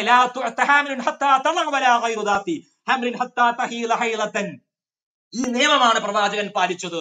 അങ്ങനെ ഓക്കെ. അപ്പൊ എല്ലാവർക്കും എന്റെ അഗൈതവമായ നന്ദി രേഖപ്പെടുത്തുന്നു. ശബ്ദം ശ്രവിച്ച എല്ലാവർക്കും. ഇനിയും ഇത്തരം സംവാദങ്ങൾ തുടരണം. നമുക്ക് വേണമെങ്കിൽ ഇനിയും ഖൈബർ യുദ്ധത്തിന്റെ കാരണങ്ങൾ, അതുപോലെ ബനി ഖുറൈദ യുദ്ധത്തിന്റെ കാരണങ്ങൾ, ഇതൊക്കെ നമുക്ക് ചർച്ച ചെയ്യണം. തെളിവുകൾ വെച്ചുകൊണ്ട് നമുക്ക് ചർച്ച ചെയ്യണം. സ്വാഗതം, എല്ലാവർക്കും സ്വാഗതം. എല്ലാവരോടും സ്നേഹം മാത്രം. വാഖിറു ദഅ്വാന അൽഹംദുലില്ലാഹി റബ്ബിൽ ആലമീൻ. അസ്സലാമു അലൈക്കും വറഹ്മത്തുള്ളാഹി. ഓക്കെ, ചാക്കോ പാസ്റ്റർക്ക് 10 മിനിറ്റ് സമയം. ഇവിടെയും അദ്ദേഹമേ എന്തൊക്കെയോ കസറി, പക്ഷെ ബാലിശമായ കുറെ ഉദാഹരണങ്ങൾ പറഞ്ഞു. അദ്ദേഹം ഈ കിരാനയുടെ ഭാര്യ സഫിയെ മുഹമ്മദ് തട്ടിയെടുത്ത് കല്യാണം കഴിക്കുന്നതിന് അമേരിക്കൻ പ്രസിഡന്റിനോട് പിണറായി വിജയനോട് കൊടുക്കും. എന്തൊരു വിവരമില്ലായ്മയെന്ന് ഓർത്തണേ സുഹൃത്തെ, പച്ചക്ക് വെച്ച് പറഞ്ഞാലും സുഹൃത്തെ. മുഹമ്മദ് ചെയ്തതുപോലെ ക്രൂരമായ വേട്ടയാടൽ കേരളത്തിന്റെ മുഖ്യമന്ത്രി പിണറായി വിജയനോ അമേരിക്കൻ പ്രസിഡന്റ് ചെയ്തിട്ടില്ല. മുഹമ്മദാണ് ചെയ്തത്. കിനാനയെ വധിച്ച് അദ്ദേഹത്തിന്റെ സഫിയുടെ പിതാവിന് വെച്ച ഗോത്രത്തെ മുഴുവനും കൊന്നൊടുക്കിയിട്ട് എന്താ ചെയ്ത്? വഴിയിൽ വെച്ച ടെന്റ് കെട്ടുന്നത്. ഇവരാരും അമേരിക്കൻ പ്രസിഡന്റ് വഴിയിൽ വെച്ച് ടെന്റ് കെട്ടി ഇങ്ങനെ വേൾക്കാറുണ്ടോ? ഇത് കേട്ടോണ്ട് ബാച്ചാലിൽ നിന്ന് എന്ന് പോയി തള്ളുന്നു. പിണറായി വിജയൻ വഴിയിൽ ടെന്റ് കെട്ടി ആളുകളെ നിർത്താറുണ്ടോ? ഇനിയും വേറൊരു കാര്യം, ഈ മുഹമ്മദ് പറഞ്ഞിട്ടാണ് ബോഡി ഗാർഡ് വന്ന് നിന്നത്.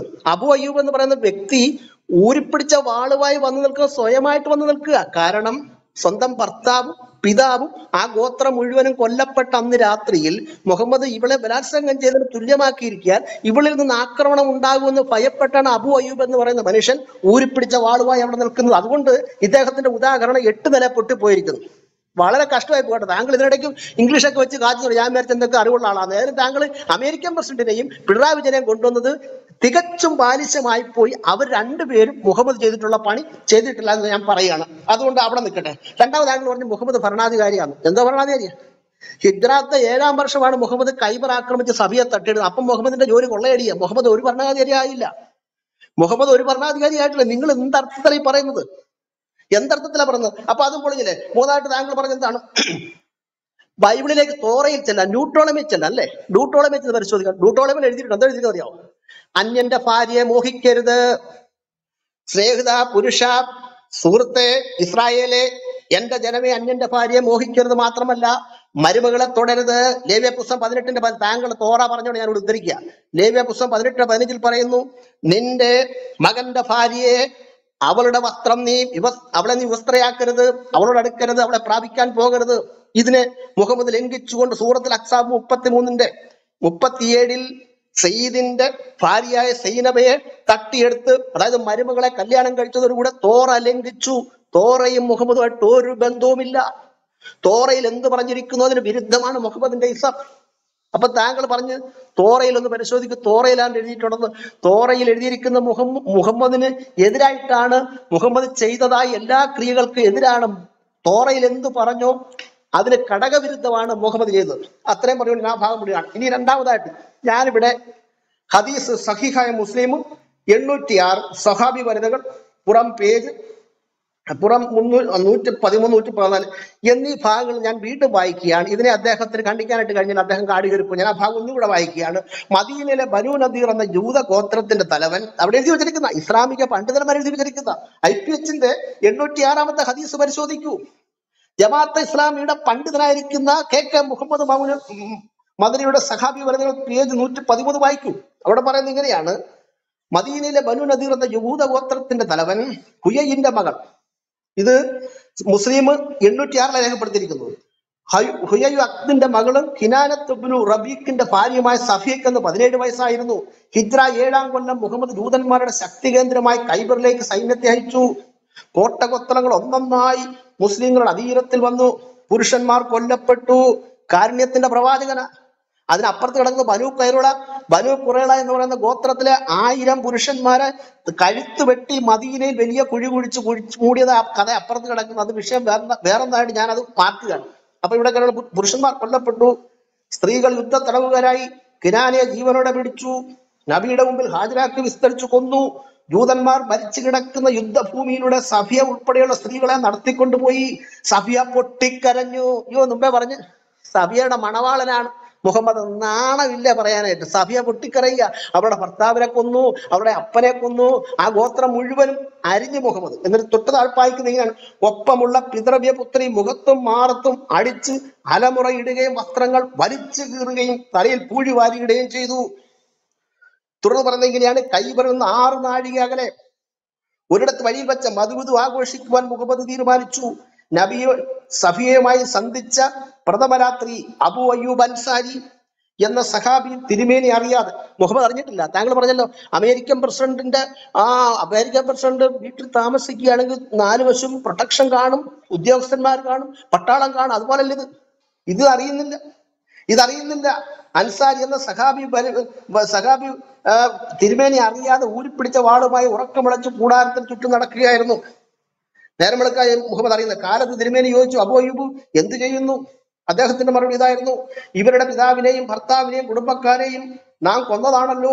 ഈ സ്ത്രീ അങ്ങേ ജീവാപായപ്പെടുത്തുമെന്ന് ഞാൻ ഭയപ്പെട്ടു. ഈ സ്ത്രീയെ കുറിച്ചാണ് ഈ മാന്യ നിഷാദ് പറഞ്ഞത്.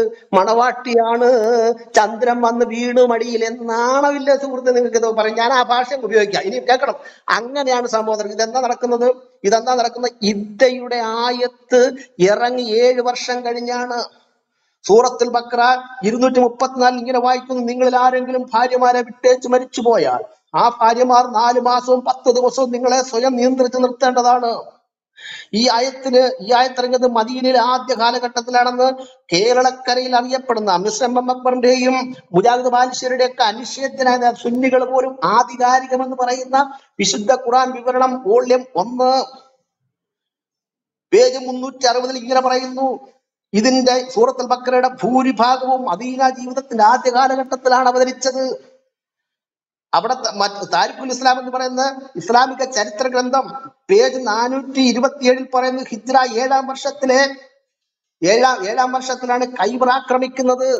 അപ്പം ഇന്ത്യയുടെ ആയത്ത് കൊടുത്ത് 7 വർഷം കഴിഞ്ഞാണ് ഈ കൈബർ ആക്രമിച്ച് കിനാനെ വധിച്ച് സഫിയയുടെ അപ്പനെ കൊന്നു, നാട്ടുകാരെ എല്ലാം കൊന്ന് വഴിയിൽ ടെന്റ് കെട്ടി ഈ സ്ത്രീയെ ബലാത്സംഗം ചെയ്യുന്നത്. ഞാൻ വീണ്ടും പറയുന്നു, നമ്മളൊക്കെ കല്യാണം കഴിക്കാറുണ്ട്. ലോകത്ത് ആരും കല്യാണം കഴിച്ച് മധുവിധു ആഘോഷിക്കുന്ന സമയത്ത് വീടിന് ചുറ്റും ഒരു ഗുണ്ടകളെ നിർത്താറില്ല. ലോക ചരിത്രത്തിൽ ഗുണ്ടകളെ വീടിന് ചുറ്റും നിർത്തി, ടെന്റിന് ചുറ്റും നിർത്തി ഭാര്യയെ പ്രാപിച്ച് ഏക പുരുഷനെ ഉള്ളു, അത് മുഹമ്മദാണ്. ആ അർത്ഥത്തിൽ മുഹമ്മദ് മാനവരിൽ മഹോന്നതൻ തന്നെ. ആ അർത്ഥത്തിൽ മുഹമ്മദ് മാനവരിൽ മഹോന്നതൻ തന്നെ. ഇതിനെയാണ് ഞങ്ങൾ ബലാത്സംഗം എന്ന് പറയുന്നത്. അല്ലാതെ പിന്നെ എന്താണ്? ഈ കുടിലിന് ചുറ്റും ഊരിപ്പിടിച്ച വാളുമായി അഗ്രഗണ്യനായ അബു അയ്യൂബ് എന്ന് പറയുന്ന ഗുണ്ട നിൽക്കുകയാണ്. എന്താ കാരണം? ഈ സ്ത്രീ മുഹമ്മദിനെ ആക്രമിക്കുന്നുള്ള പേടി അവന്. മുഹമ്മദ് ഇത് അറിയുന്നില്ല. എന്റെ സുഹൃത്തെ, നിങ്ങൾ ആ സഭയുടെ മുഖത്തേക്ക് നോക്കിയേ, എന്ത് കഷ്ടവാ സുഹൃത്തെ നിങ്ങളുടെ പ്രവാചകൻ കാണിച്ചത്. അവരുടെ ഭർത്താവിനെ കൊന്ന് ഏത് പ്രവാചകൻ, 1,24,000 പ്രവാചകന്മാർ ഈ ഭൂമിയിൽ വന്നാൽ നിങ്ങൾ പറഞ്ഞത് ഇതിലേതെങ്കിലും ഒരു നബി ഇത്തരത്തിലുള്ള ഒരു പണി കാണിച്ചായിട്ട് പറയാമോ? ഇതിലേതെങ്കിലും ഒരു നബി ഇങ്ങനെ ഒരു പണി കാണിച്ചായിട്ട് പറയാമോ? ഇങ്ങനെ ഒരു കൊള്ളയടി, ഇങ്ങനെ ഒരു ബലാത്സംഗം, ഇങ്ങനെ ഒരു വഴിയിൽ വീട് കൂടല്? വീടില്ലേ സുഹൃത്തെ? കല്യാണം കഴിക്കാറില്ല മാന്യമായിട്ട്. നിങ്ങളൊക്കെ കല്യാണം കഴിച്ചല്ലേ ജീവിക്കുന്നത്. മുഹമ്മദ് എന്തുകൊണ്ടാണ് പണി കാണിച്ചത്? അപ്പൊ മുഹമ്മദ് ഒരിക്കലും ഇവിടെ കല്യാണം കഴിക്കുകയല്ലായിരുന്നു, മറിച്ച് മുഹമ്മദിന്റെ വിഷയാസക്തിയുടെ സമ്പൂർത്തിയായിരുന്നു അവിടെ നടത്തിയത്. അതുകൊണ്ട് തന്നെയാണ് ഞാൻ പറഞ്ഞത്, താങ്കൾ ഇതിനിടയ്ക്ക് ഒരു കാര്യം പറഞ്ഞ് മുഹമ്മദ് കാരുണ്യത്തിന്റെ പ്രവാചകനാണ്. വിഷയാസക്തി ഇല്ലായിരുന്നു, അദ്ദേഹത്തിന് ഇന്ദ്രിയ ജയം ഉണ്ടായിരുന്നു, ലൈംഗിക ശക്തി ഇല്ലായിരുന്നു എന്നത് തകർക്കുന്നതാണ് അദ്ദേഹത്തിന്റെ 62ാമത്തെ വയസ്സിൽ. സൂറത്ത് തഹരീം 1-ാമത്തെ ആയത്ത് വായിക്കൂ. അതിന് തൊട്ട് താഴെ കേരളക്കരയിൽ അറിയപ്പെടുന്ന മുസ്തഫ ഫൈസി, അതുപോലെ KVM പന്താവൂരു, CN അഹമ്മദ് മൗലവി, TK അബ്ദുള്ള മൗലവി, മുഹമ്മദ് മുസ്ലിയാർ, ഇവരൊക്കെ രേഖപ്പെടുത്തിയിരിക്കുന്നത് എന്താണെന്നറിയാമോ? മുഹമ്മദ് തന്റെ പത്നിയായ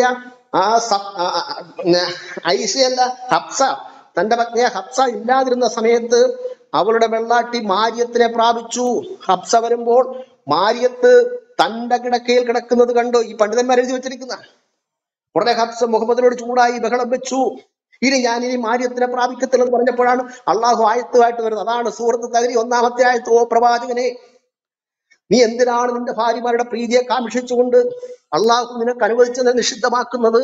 അള്ളാഹു ഏറെ പൊറുക്കുന്നവനും കരുണയുള്ളവനുമാകുന്നു. അതായത് മുഹമ്മദേ, നീ എന്തിനാണ് സഭയോട് പറഞ്ഞ് ഞാനിയും വേലക്കാരിയെ പ്രാപിക്കത്തില്ല, നീ വേലക്കാരിയെ പ്രാപിച്ചോളാൻ? വ്യഭിചാരത്തിന് ലൈസൻസ് കൊടുക്കുന്ന അള്ളാഹു ഇതൊക്കെ നിങ്ങളുടെ പുസ്തകത്തിലാണ് കാണുന്നത്. എന്നിട്ടിരുന്നുകൊണ്ട് സംസാരിച്ചു. സുഹൃത്തെ, കാലം പുരോഗമിച്ചില്ലേ? ഇത് ആധുനിക കാലമല്ലേ? സാംസ്കാരികമായി വളർന്നില്ലേ? ഇനിയെങ്കിലും സത്യം മനസ്സിലാക്കും. അതുകൊണ്ട് മുഹമ്മദ് കൈബർ ആക്രമിച്ച് സഭയെ പ്രാപിച്ചത് അത് മനഃപൂർവ്വമാണ്, അത് ബലാത്സംഗമാണ്, അത് ക്രൂരതയാണ്, അത് പൈശാചികമാണ്. ഇസ്ലാമിക ചരിത്രത്തിൽ ഒരു നബിമാരും ചെയ്തിട്ടില്ലാത്ത ക്രൂരമായ പരിപാടിയാണ് മുഹമ്മദ് ചെയ്തത് എന്ന് പറഞ്ഞുകൊണ്ട് ഞാനിവിടെ അവസാനിപ്പിക്കുന്നു. ഓക്കെ, അപ്പൊ നമുക്ക് ചർച്ച നമ്മുടെ രണ്ട് പക്ഷത്തുള്ള 3 ഘട്ടങ്ങളായിട്ട് ചർച്ച അവസാനിച്ചു. ഇപ്പൊ ചർച്ചയെ കുറിച്ചുള്ള അഭിപ്രായങ്ങൾ 1 മിനിറ്റ് എടുത്തിട്ട് 2 പക്ഷത്തും പറഞ്ഞു കഴിഞ്ഞാൽ നമുക്ക് ഇത് അവസാനിപ്പിക്കായിരുന്നു. നിഷാദിന്റെ ഭാഗത്ത് നിന്ന് ഷംസുദ്ദീനോ അല്ലെങ്കിൽ അലങ്കാട് സാറോ രണ്ടാളോ ഓരോ മിനിറ്റ് എടുത്ത് പറയാം. സുപ്രഭാത്, എനിക്ക് സമയമില്ലേ? ഇല്ല കഴിഞ്ഞു, സമയം കഴിഞ്ഞു. 2 പക്ഷത്തും സമയം കഴിഞ്ഞു. 10 മിനിറ്റ് അല്ല, എനിക്കൊരു 5 മിനിറ്റ് വേണം. ഒരു 5 മിനിറ്റ് തരുമെന്ന്. അല്ല, അത് അവര് പറയുകയാണെങ്കിൽ സമ്മതിക്കാം. ഇല്ല, നമ്മുടെ വ്യവസ്ഥ അനുസരിച്ച് സമയം കഴിഞ്ഞല്ലോ. അല്ല, ഒരു 5 മിനിറ്റ് ഞാനൊന്ന് സമാപിക്കട്ടെ, ഒന്ന് സമാപനം ചെയ്യട്ടെ.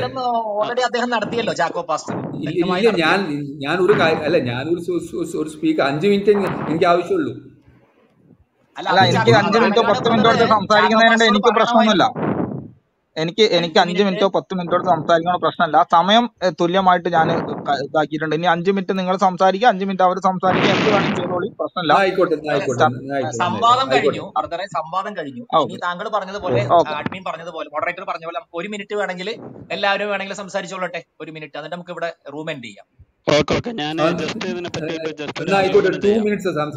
ഓക്കെ, 2 മിനിറ്റ് എടുത്ത് ഷംസുദ്ദീൻ സംസാരിച്ചോളൂ. 2 മിനിറ്റ് എടുത്ത് അവരും. ഞാൻ കൂടുതലൊന്നും പറയുന്നില്ല. ഞാൻ ഇവിടെ സംവാദ വിഷയം എന്നോട് നിഷാദ് പറഞ്ഞപ്പോൾ മോഡറേറ്ററായിട്ട് സുപ്രഭാത് ഉണ്ടെന്ന് പറഞ്ഞപ്പം തന്നെ ഞാൻ പറഞ്ഞു, സുപ്രഭാതിന് എന്നെ എനിക്ക് അറിയാം, മുമ്പ് കുറേ ചർച്ചകൾ കേട്ടിട്ടുണ്ട്, വളരെ മാന്യനാണ്, അർസുകാരനാണെങ്കിലും വളരെ മാന്യമായിട്ട്. അപ്പോൾ ഇവിടെ മൊത്തത്തിൽ ചർച്ച വളരെ ഭംഗിയായിട്ട് തന്നെ നിയന്ത്രിച്ചതായിട്ട് കാണാൻ പറ്റി. പിന്നെ ഇവിടെ നിഷാദിന്റെ ഭാഗത്തുനിന്ന് ഉന്നയിച്ച കാര്യങ്ങൾക്കൊക്കെ വ്യക്തമായിട്ടുള്ള തെളിവ് നിഷാദ് പറഞ്ഞതായിട്ടും, മറുവശത്ത് നിന്ന് രണ്ട് വിഷയമാണ് ഞാൻ അതിൽ ശ്രദ്ധിച്ചത്. ഒന്ന്, ഇതിൻ്റെ സ്ട്രക്ചർ കീപ്പ് ചെയ്യാതെ, അതോ ഇപ്പം ഒരു മറുപടി പറഞ്ഞു കഴിഞ്ഞാൽ അതിൻ്റെ നിരൂപണം, അപ്പോൾ അതിൽ ചില കൺഫ്യൂഷനൊക്കെ വന്നിട്ടുണ്ട്. അതുപോലെ ഇടക്ക് ജാമ്യത വന്നിട്ട് അതിൻ്റെ ആ എനിക്ക് ഒരു ചോദ്യം ചോദിക്കാനുണ്ട് എന്നൊക്കെ പറഞ്ഞിട്ട്, അപ്പോൾ അതിനെ പറ്റിയിട്ട് വല്ല ഈ ഡിബേറ്റിനെ പറ്റിയിട്ട് വല്ല ധാരണയൊന്നും ഇല്ലാതെ വന്നതായിട്ടും ചില സംസാരങ്ങളൊക്കെ കണ്ടു കഴിഞ്ഞപ്പോൾ ഞാൻ ഇത് പറയാൻ കാരണം, ഇനിയും ഡിബേറ്റുകളൊക്കെ നടക്കണം. ഇപ്പം ഇസ്ലാമിൻ്റെ വിഷയങ്ങളാണ് ഇപ്പം ചർച്ച ചെയ്തത്.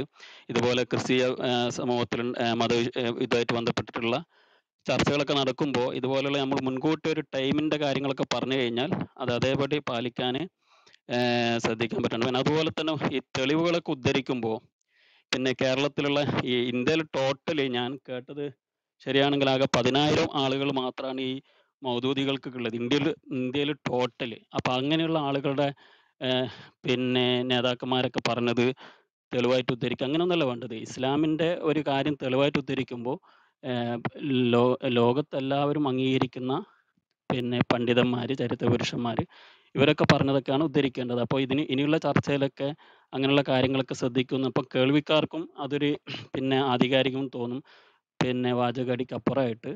അപ്പോൾ എന്ത് തന്നെ ആയാലും ഇന്നത്തെ ചർച്ച വളരെ ഭംഗിയാണ്. പ്രതീക്ഷയിലും കൂടുതൽ ഭംഗിയായിട്ട് വേറെ പ്രശ്നങ്ങളൊന്നും ഇല്ലാതെ മുന്നോട്ട് കൊണ്ടുപോകാൻ പറ്റി. അതിൽ ഇവിടെ ചർച്ചയിൽ പങ്കെടുത്ത നിഷാദും ആലങ്ങാടനും ചാക്കോ സാറും അതുപോലെ പ്രത്യേകിച്ചും അഭിനന്ദനം സുപ്രഭാതനും ഉണ്ട്. നല്ല രൂപത്തിൽ തന്നെ കൈകാര്യം ചെയ്തിട്ടുണ്ട്. അപ്പോൾ ഇത്രയൊക്കെയാണ് എനിക്ക് പറയാനുള്ളൂ. Okay, thank you. അസ്സലാമു അലൈക്കും. ഓക്കെ, അലങ്ങാട് സാറ് പറഞ്ഞു, 2 മിനിറ്റ് എടുത്ത് പറഞ്ഞു. അല്ല, ഞാൻ എന്താണ് ഈ വിഷയം തന്നെ പറയാം. മറ്റേ സുപ്രഭാതം നന്ദി പറഞ്ഞോളൂ. അപ്പോൾ ഞാൻ ഒരു കാര്യം പറയാം. ഞാൻ ഇവിടെ താഴെ ഇരിക്കുന്ന അല്ലെങ്കിൽ എന്നെ ശ്രവിക്കുന്ന മുസ്ലിം ആൾക്കാരോട് ഞാൻ മുസ്ലിം ചോദിക്കുകയാണ്, സഫിയയുടെ വിവാഹം നിങ്ങളിത് വായിച്ചിട്ട് നിങ്ങൾക്ക് കണ്ണ് നിറഞ്ഞിട്ടില്ലെങ്കിൽ, സഫിയോടൊരു കാരുണ്യം തോന്നിയിട്ടില്ലെങ്കിൽ, അല്ലെങ്കിൽ ഇത് നടന്നത് ധാർമ്മികതയാണ് എന്ന് നിങ്ങൾ പറയുകയാണെങ്കിൽ നിങ്ങളുടെ ധാർമ്മികതയുടെ ഒരു ഡെഫിനിഷൻ മാറ്റണം. നിങ്ങൾ അത്രയും അധികം എന്താണ് ഒരു മദ്രസയിൽ പഠിപ്പിച്ച് നിങ്ങളുടെ മൊറാലിറ്റി മരിച്ചിരിക്കുന്നു എന്നാണ് എനിക്ക് പറയാനുള്ളത്. എന്താണ് ഉണ്ടായത്? ഒരു കൂട്ടം ആൾക്കാർ, ഒരു രാജ്യമോ ഒന്നും അല്ലാതെ ഒരു കൂട്ടം കൊള്ളക്കാർ വന്നിട്ട് ഒരു ഗോത്രത്തിനെ ആക്രമിച്ചിട്ട് അവിടെയുള്ള പുരുഷന്മാരെ മുഴുവൻ കൊന്നിട്ട് അവിടെയുള്ള സ്ത്രീകളെയും കുട്ടികളെയും ബന്ധിസ്ഥനാക്കിയിട്ട് ഒരു സഹാബിനോട് പറയും, നീ ഒരു പെണ്ണെടുത്തോണം പറഞ്ഞപ്പോൾ ആ പെണ്ണിന് നല്ല സൗന്ദര്യമുണ്ട് എന്ന് പ്രവാചകനോട് പറഞ്ഞപ്പോൾ ഇന്ന് അങ്ങനെയാണെങ്കിൽ ആ പെണ്ണിനെ എനിക്ക് വേണം എന്ന് പറഞ്ഞിട്ട് 7 പെണ്ണിനെ അങ്ങോട്ട് എക്സ്ചേഞ്ച് ചെയ്തിട്ട് ദഹ്യോനോട് വാങ്ങിച്ചിട്ട് അന്ന് രാത്രി തന്നെ ടെൻറ്റ് കെട്ടിയിട്ട് ആ പ്രവാചകൻ പറയുകയാണ് സഫീനോട്, ഞാൻ എന്നെ വിവാഹം ചെയ്യാമെന്ന്. സുഹൃത്തെ, ആ സഫിയയുടെ അച്ഛൻ, സഹോദരന്മാര്, ഭർത്താവ് വളരെ വളരെ വളരെ ദാരുണമായിട്ട് ടോർച്ചർ ചെയ്ത് കൊല്ലപ്പെട്ട് ആ ശരീരം കണ്ടുകൊണ്ടാണ് സഫിയ വരുന്നത്. ബിലാൽ സഫിയനെ കൊണ്ടുവരുന്നത്. എന്നിട്ട് പ്രവാചകൻ കല്യാണം കഴിക്കാമെന്ന് പറഞ്ഞു കഴിഞ്ഞാൽ, അല്ല, ഒരു മിനിറ്റ് എന്നിട്ട് പ്രവാചകൻ കല്യാണം എന്നിട്ട് പ്രവാചകൻ ഇങ്ങനത്തെ ഒരു സ്ത്രീനോട് ഞാൻ കല്യാണം കഴിക്കാമെന്ന് പറഞ്ഞു കഴിഞ്ഞാൽ ഏത് സ്ത്രീക്കാണ് വേണ്ടെന്ന് പറയാൻ തോന്നുക? ആ സ്ത്രീൻ്റെ സ്ഥിതി അതല്ലേ? ഇത്ര ശവശരീരം കണ്ട് ഒരു ഭർത്താവിന് ആ ഒരു ഒരു അന്ന് ചെയ്ത് ഈ കൂട്ടറിനെ, ഇവരുടെ ഭർത്താവിനെയൊക്കെ കൊന്ന് ഒരേ വ്യക്തിയോട് വിവാഹം ചെയ്യണം.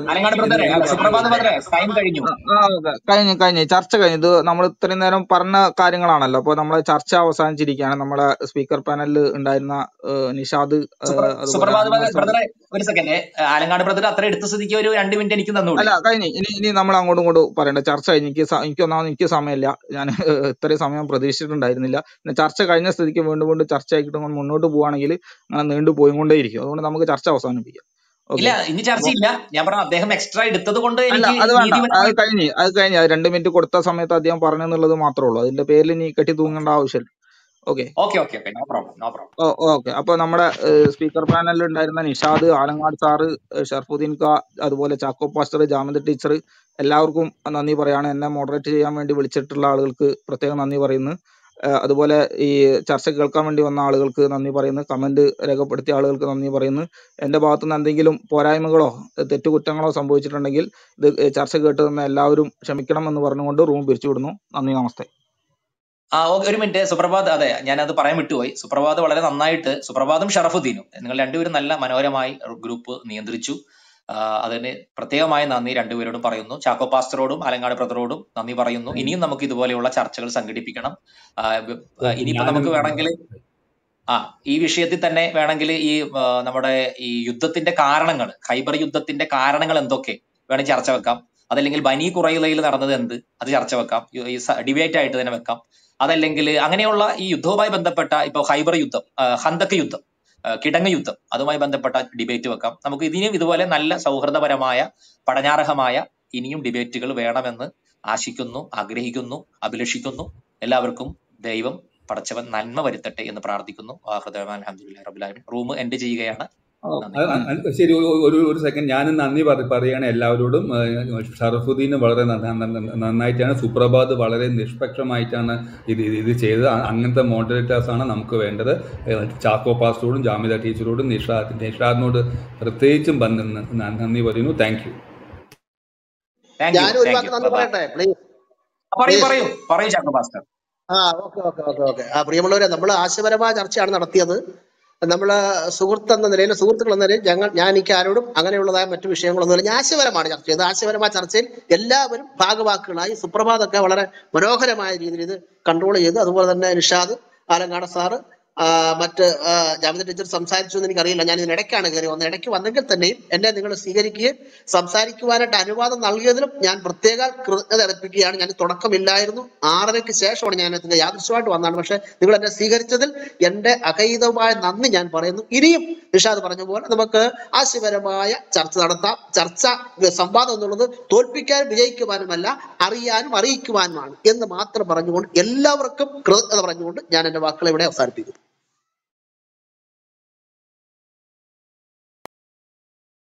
സുപ്രഭാത് ബ്രദർ എൻഡ് ചെയ്യണേ. റൂം എൻഡ് ചെയ്യണേ. ഷറഫുദ്ദീൻ ബ്രദർ എൻഡ് ചെയ്യണേ.